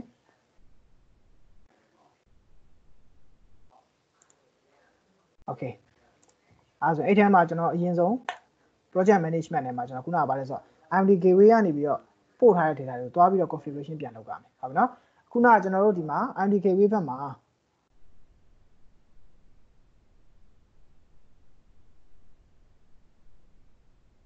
configuration လုပ်တော့ကကျွန်တော်တို့ဒီမှာSCADA name တွေ project name တွေပေးခဲ့တယ်ဒါပေမဲ့ဒီမှာကျွန်တော်တို့ကမရှိသေးဘူးမရှိသေးဆိုတော့ကျွန်တော်ဘာလုပ်ရမလဲဆိုတော့အဲ့လိုမျိုးကျွန်တော်တစ်ခုချင်းစပြီးတော့ create လုပ်ရမယ်ဟိုဒီ IoT gateway ကနေပြီးတော့ကျွန်တော် data တွေပို့လိုက်တယ်ဒါပေမဲ့ကျွန်တော် cloud ဘက်မှာမရှိသေးဘူး cloud ဘက်မှာကျွန်တော် prepare မလုပ်ရသေးဘူးပေါ့နော်ကျွန်တော် cloud ဘက်မှာအခုမှ prepare လုပ်မယ်အခုမှကျွန်တော်စပြီးတော့ setting လုပ်မယ်ပေါ့နော်ရတယ်ဒီမှာကျွန်တော်ခုနကပေးခဲ့တဲ့ IoT name လေးပေးလိုက်မယ်ဒီ SCADA မှာကျွန်တော် setting လုပ်တာကတော့ကျွန်တော်အရင်တစ်ခေါက်မှလည်းကျွန်တော်ပြခဲ့ဘူးတယ်နောက်ပိုင်းကျွန်တော်ဒီ WebAccess နဲ့ပတ်သက်တဲ့ SCADA training လုပ်ရင်လည်းကျွန်တော်တစ်ချက်ထပ်ပြောပြမယ်ပေါ့နော်အခုကတော့ကျွန်တော်ဒါ project လုပ် create လုပ်တယ်နောက်ဒီမှာ SCADA node name ပေါ့နော်ကျွန်တော်ခုနကဟိုဘက်မှာကျွန်တော် gateway လုပ်ပေးတယ်127.0.0 ဒါ local ဒီ computer ရဲ့ local IP ကိုထည့်လိုက်တာပေါ့နော်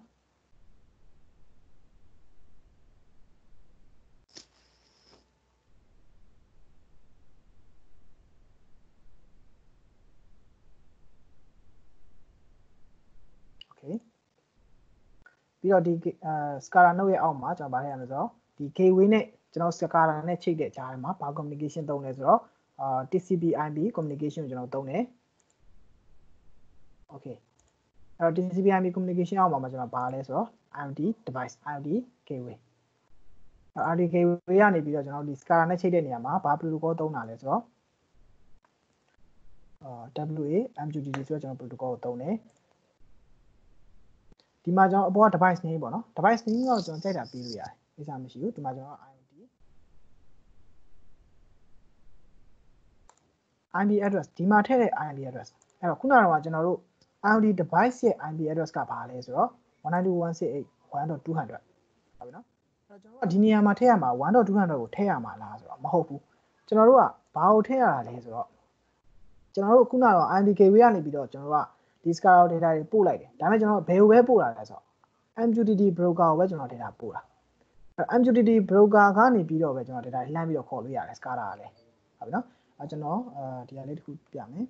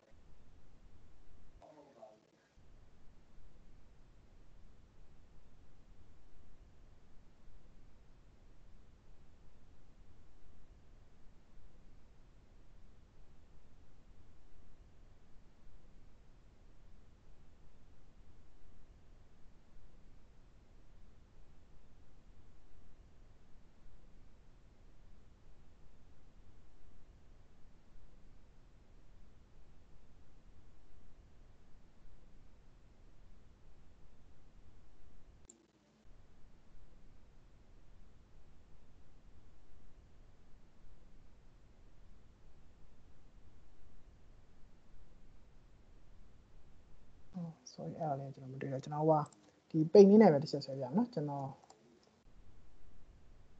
okay အဲ့တော့ဒီမှာကျွန်တော်တို့ IoT gateway ရှိတယ် IoT gateway ကနေပြီးတော့ကျွန်တော်တို့က SCADA ကို data တွေပို့မယ်ပေါ့နော် data တွေပို့တယ်ကျွန်တော်တို့သုံးတာ MQTT သုံးတယ်ဒီမှာကျွန်တော်တို့ဒီ vendor ရဲ့ website SCADA ရှိတယ် SCADA ဒီ gateway ကနေပြီးတော့ကျွန်တော်တို့က data တွေပို့မယ်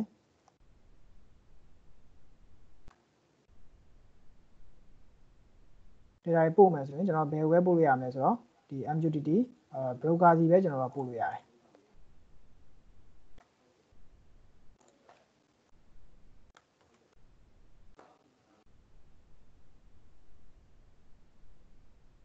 MQTT broker ပဲbroker ကနေမှတစ်ဆင့်ကျွန်တော်ကဘယ်ကိုပြန်သွားရတာလဲဆိုတော့ဒီမှာကျွန်တော်ဒီ SCADA ကိုပြန်သွားရတာပေါ့နော်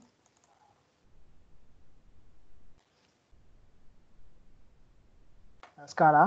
node ကို SCADA node ထဲကိုကျွန်တော်ကပြန်ပြီးတော့ data ပြန်ခေါ်ရတာပေါ့နော်အဲ့တော့ဒီလိုမျိုးကျွန်တော်တို့ကသွားရတယ်ဒီ SCADA node ကနေပြီးတော့ကျွန်တော် IoT gateway တွေကိုတန်းပြီးတော့ data ပြန်ခေါ်လှမ်းခေါ်လို့မရအောင်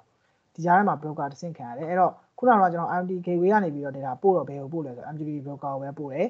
အဲ့တော့ဒီ SCADA node ကနေပြီးတော့ခေါ်တော့လေကျွန်တော်ဘယ်ဟာပဲခေါ်ရလဲဆိုတော့ MQTT broker တွေကနေပြီးတော့ပဲခေါ်ရတယ်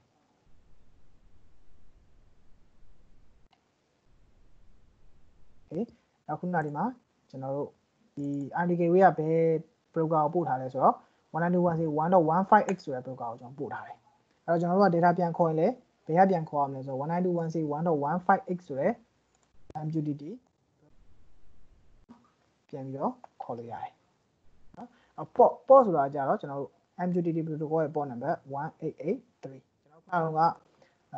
IoT gateway ကလည်း183နဲ့ပို့ထားတယ်အဲ့တော့ကျွန်တော်တို့ကပြန်ခေါ်ရင်လည်း183နဲ့ပဲပြန်ခေါ်လို့ရတယ်နော် happy ကကျွန်တော်ခုန IoT gateway ဘက်မှာ10လို့ထားခဲ့တယ်ဒီမှာကျွန်တော် happy 10လို့ထားခဲ့တယ် device ID ဒီမှာထည့်တဲ့ကျွန်တော် device ID ကကြတော့ဒီ IoT gateway device ID နေရာမှာထည့်ခဲ့တဲ့ ID အဲ့မှာတခုမှလွဲလို့မရအောင်ကျွန်တော်တို့ကဒီမှာ ECU ပေးခဲ့ရင်ဒီ SCADA ဘက်မှာလည်းကျွန်တော် ECU လို့ပေးရတယ်နော်ပြီးတော့မှကျွန်တော်တို့က MQTT broker ကို access လုပ်ဖို့အတွက် MQTT broker ရဲ့ username ရယ် password ရယ်ထည့်တယ်ပြီးတော့မှ submit ဒီမှာကျွန်တော်သုံးတဲ့ protocol က WAMQTT ဆိုတဲ့ဒီ WebAccess MQTT protocol ကိုကျွန်တော်သုံးသွားတယ် okay ပြီးတော့မှဒီ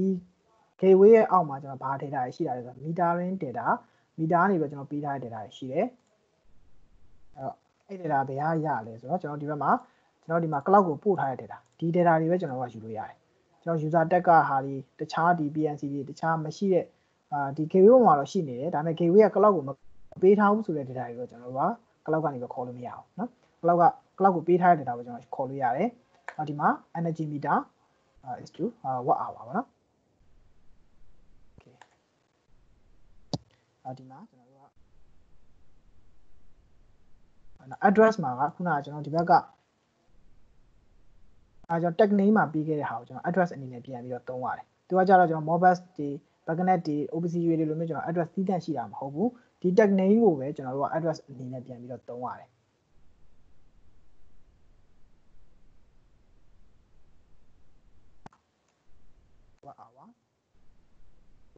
အဲ့မှာသူကကျွန်တော်သုံးတာ conversion code က auto ဘာမှတခြားပြောင်းစရာမလိုဘူး okay data load လုပ်မယ် okay အဲ့တော့ကျွန်တော် kilowatt hour watt hour energy ဖြစ်တဲ့အတွက်ကြောင့်ကျွန်တော် span height ကအများကြီးဖြစ်နိုင်တယ်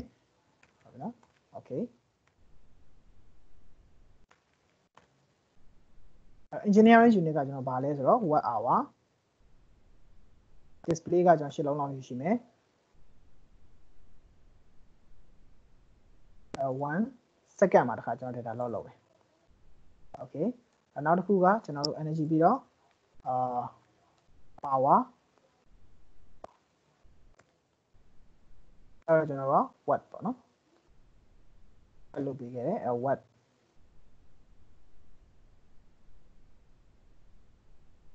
okay ဒီမှာကျွန်တော်နှစ်ခု IoT နှစ်ခုရှိသွားပြီ okay နောက် power ပြီးတော့ကျွန်တော်တို့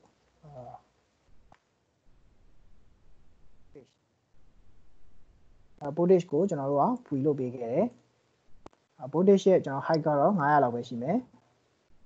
okay 900ဒီကျွန်တော်ခုနရှင်းနေတော့မပြောင်းလိုက်အောင် voltage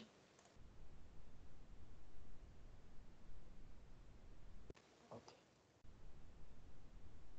current ရှိမယ်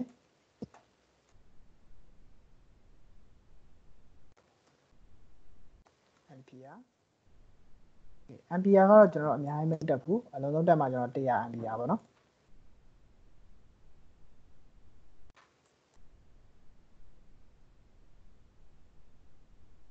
okay နောက်ကျွန်တော် frequency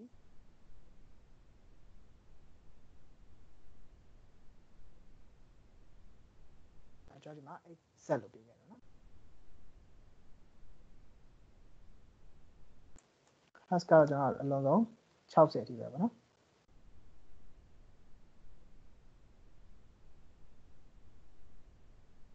sorry ကျွန်တော် hash ပြောင်းလိုက်ရ okay နောက်တစ်ခုကကျွန်တော် power factor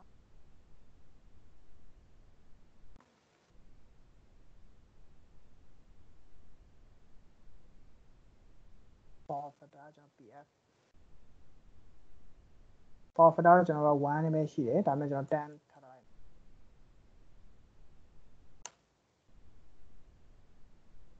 okay ဒါဆိုရင်ကျွန်တော်တို့က MDK ဝေးပေးလိုက်တဲ့ data တွေအကုန်လုံးကျွန်တော် cloud ပေါ်မှာ setting လုပ်ပြီးပြီပြီးသွားရင်ကျွန်တော်တို့ကဘာလုပ်ရလဲဆိုတော့ဒီ SCADA ပေါ်မှာကျွန်တော်တို့က download လုပ်တယ် data တွေကိုကျွန်တော်တို့က project note ထဲကနေပြီးတော့ SCADA note ထဲကိုကျွန်တော် download ထည့်တယ်ဒါအခုကျွန်တော်က SCADA ပေါ်မှာလုပ်တာပေါ့နော် MDK ဝေးဘက်ကလုပ်တဲ့အပိုင်းပြီးသွားပြီ gateway ကကျွန်တော်က cloud ထိကို data တွေပို့ပြီးသွားပြီအဲကျွန်တော်ဒီ cloud ဘက်မှာ MDK ဝေးကပေးတဲ့ data တွေကိုကျွန်တော်ပြန်ပြီးတော့ configuration ပြန်လုပ်ကြတယ်ပြီးတော့ကျွန်တော်က virtualize ပြဖို့လုပ်ကြတယ်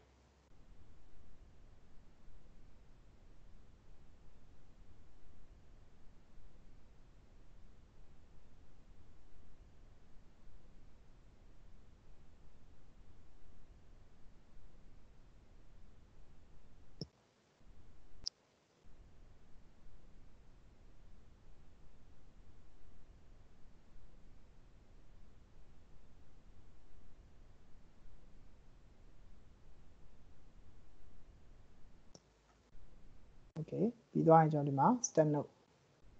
SCADA ဘက်မှာnode ကို open လုပ်ပေးရမယ် run ပေးရမယ်ပေါ့နော်ကျွန်တော်တို့ဒီ SCADA run ပေးရမယ် okay okay ပြီးသွားပြီဆိုလို့ရှိရင်ကျွန်တော်တို့ဒီ SCADA ဘက်မှာပြီးသွားပြီကျွန်တော်ဘာလုပ်မလဲဆိုတော့dashboard စောင့်မယ်ဒီ SCADA ပေါ်မှာပဲကျွန်တော် dashboard စောင့်မယ်ခုန IP address ပဲ 192.168.58 ကျွန်တော်ဒီSCADA ပေါ့နော် SCADA UI လှမ်းခေါ်လိုက်တယ်ပြီးတော့မှအဲ့ပေါ်မှာကျွန်တော် WISE-PaaS dashboard ကိုကျွန်တော်သုံးမယ်project က IoT admin password ကကျွန်တော်တို့ကဘာမှမရှိဘူးမထားလို့ကျွန်တော်ထားလို့ရှိရင် password ထည့်ပေးရမယ်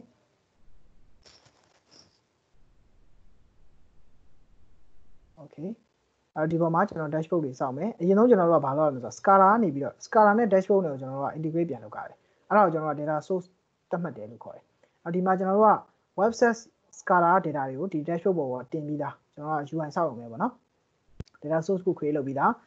ကျွန်တော်တခြားသော SCADA data ကိုလည်းလှမ်းပြီးတော့ခေါ်ချင်တယ်ဆိုလို့ရှိရင်ကျွန်တော်ဘာလုပ်လို့ရလဲဆိုတော့ add data source ထည့်လို့ရတယ်တခြားသောဒီကျွန်တော် database တွေကနေပြီးတော့လည်းdata တွေပြန်ပြီးတော့ query ပြန်ခေါ်လို့ရတယ်တခြားဒီ cloud ဒီ database တွေကနေကျွန်တော်ပြန်ခေါ်လို့ရတယ်ပေါ့နော်တခြား protocol ဒီမှာ simple JSON နဲ့လည်းကျွန်တော်ကဒီ dashboard ပေါ်ကို data တွေပြန်ပြီးတော့တင်လို့ရတယ်အခုကတော့ကျွန်တော်ကဒီမှာ SCADA data တွေကိုဒီ dashboard ပေါ်မှာ WISE-PaaS dashboard ပေါ့နော် abundant WISE-PaaS dashboard ပေါ်မှာကျွန်တော်က visualize လုပ်ပြမယ် okay ကျွန်တော်ဒီမှာ dashboard တစ်ခု create လုပ်မယ် okay dashboard မှာအဲ့တော့ကျွန်တော်ဒီမှာ panel လေးတွေကျွန်တော်ဆွဲပြမယ်ပေါ့နော် okay ဒီမှာကျွန်တော် data source WebAccess data source ရဲ့ data ကိုကျွန်တော်ခေါ်မယ်tag value ကိုကျွန်တော်ပြမယ်ကျွန်တော်ဒီမှာ energy data ပြမယ်ပေါ့နော်ခုလက်ရှိဒီမှာ2602ဒါကထိုင်တယ်80%ဒီအခုကျွန်တော်ဒီမှာ visualize လုပ်တာကိုကျွန်တော်တို့နောက်ပိုင်း SCADA training ရောက်ရင်တော့ကျွန်တော်ဖြည်းဖြည်းချင်းကျွန်တော်လုပ်ပြသွားမယ်ပေါ့နော်အဲ့ကြရင်တော့တကယ် live လုပ်လို့ရမယ်အခုကတော့ကျွန်တော်ဒီနေ့က IoT gateway အဓိကဖြစ်နေတော့ IoT gateway link နဲ့ကျွန်တော်ပေးတာပေါ့နော်ဒါ install လုပ်ရင်လည်းကျွန်တော်နည်းနည်းလေးတော့ကြာတယ်ဗျ okay ကျွန်တော် current value ကိုပြမယ် unit အနေနဲ့ကျွန်တော်တို့ကဒီမှာဒီကကျွန်တော် energy ဖြစ်တဲ့အတွက်ကြောင့် energy ထဲမှာကျွန်တော်ဗာထည့်မလဲဆိုတော့watt hour တောင်းလို့ရှိရင် kilowatt hour ပေါ့နော်ဒီမှာကျွန်တော် watt hour နဲ့ပြမယ် okay ဒီမှာ 2.603 သူက automatic calculate လုပ်ပေးသွားတယ်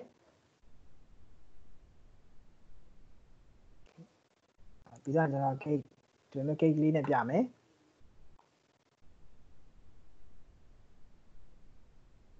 okay အဲ့ကျွန်တော်မထည့်တော့ဒီမှာကျွန်တော်တို့ကအများကြီးပြရမှာပေါ့နော်အများကြီးသွားမယ်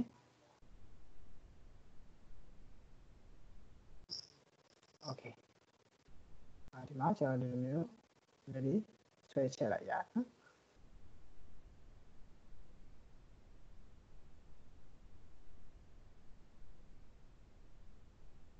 okay ဒါကကျွန်တော် kilowatt hour အဲ့ဒါကိုကျွန်တော် graph နဲ့ပြချင်တယ်ဆိုရင်ဒီမှာ graph နဲ့ကျွန်တော်ပြလို့ရတယ်နော်အဲ့တော့ meter တွေကျွန်တော်2လုံး3လုံးအများကြီးရှင်းပြီးတော့ပြမယ်ဆိုရင်ကျွန်တော် graph နဲ့ပြရပါတော့နော် meter တစ်လုံးချင်းကတော့ကျွန်တော်ဒီလိုမျိုး single step နဲ့ကျွန်တော်ဆွဲလို့ရတယ်အခုဒီမှာကျွန်တော် voltage ပြမယ်ဆိုလို့ရှိရင်ဆိုတော့ kilowatt ပြမယ်ပေါ့နော် kilowatt ပြမယ်ဆိုရင် power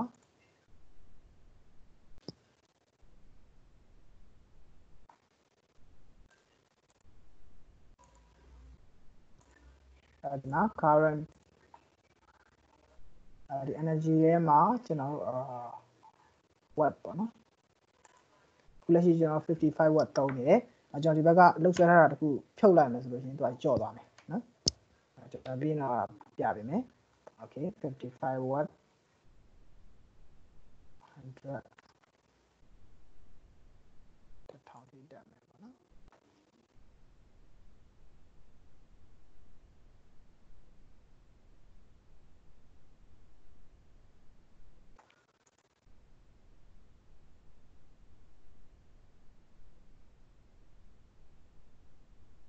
frequency ပြမယ်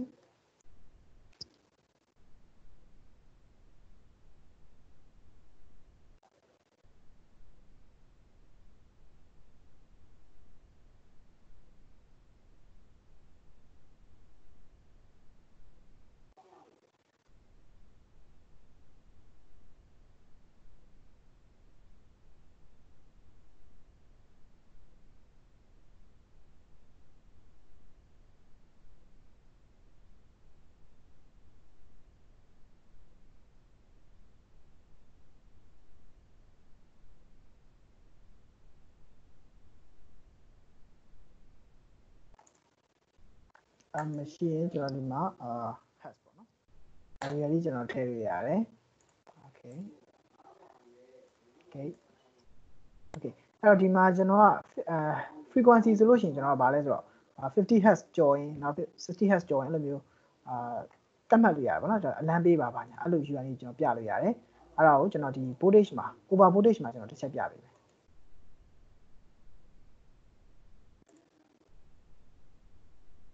tag value ဒီမှာကျွန်တော်က voltage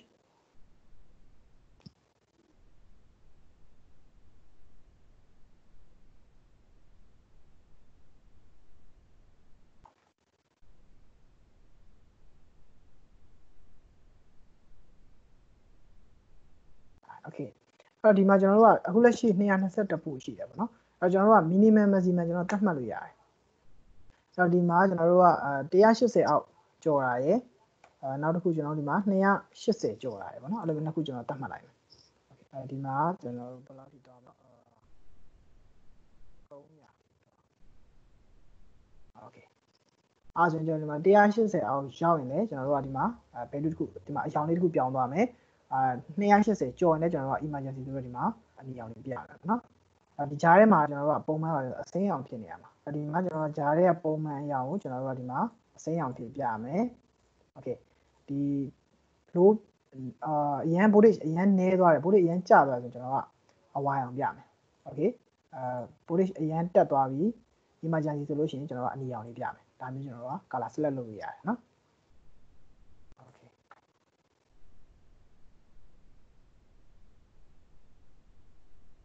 okay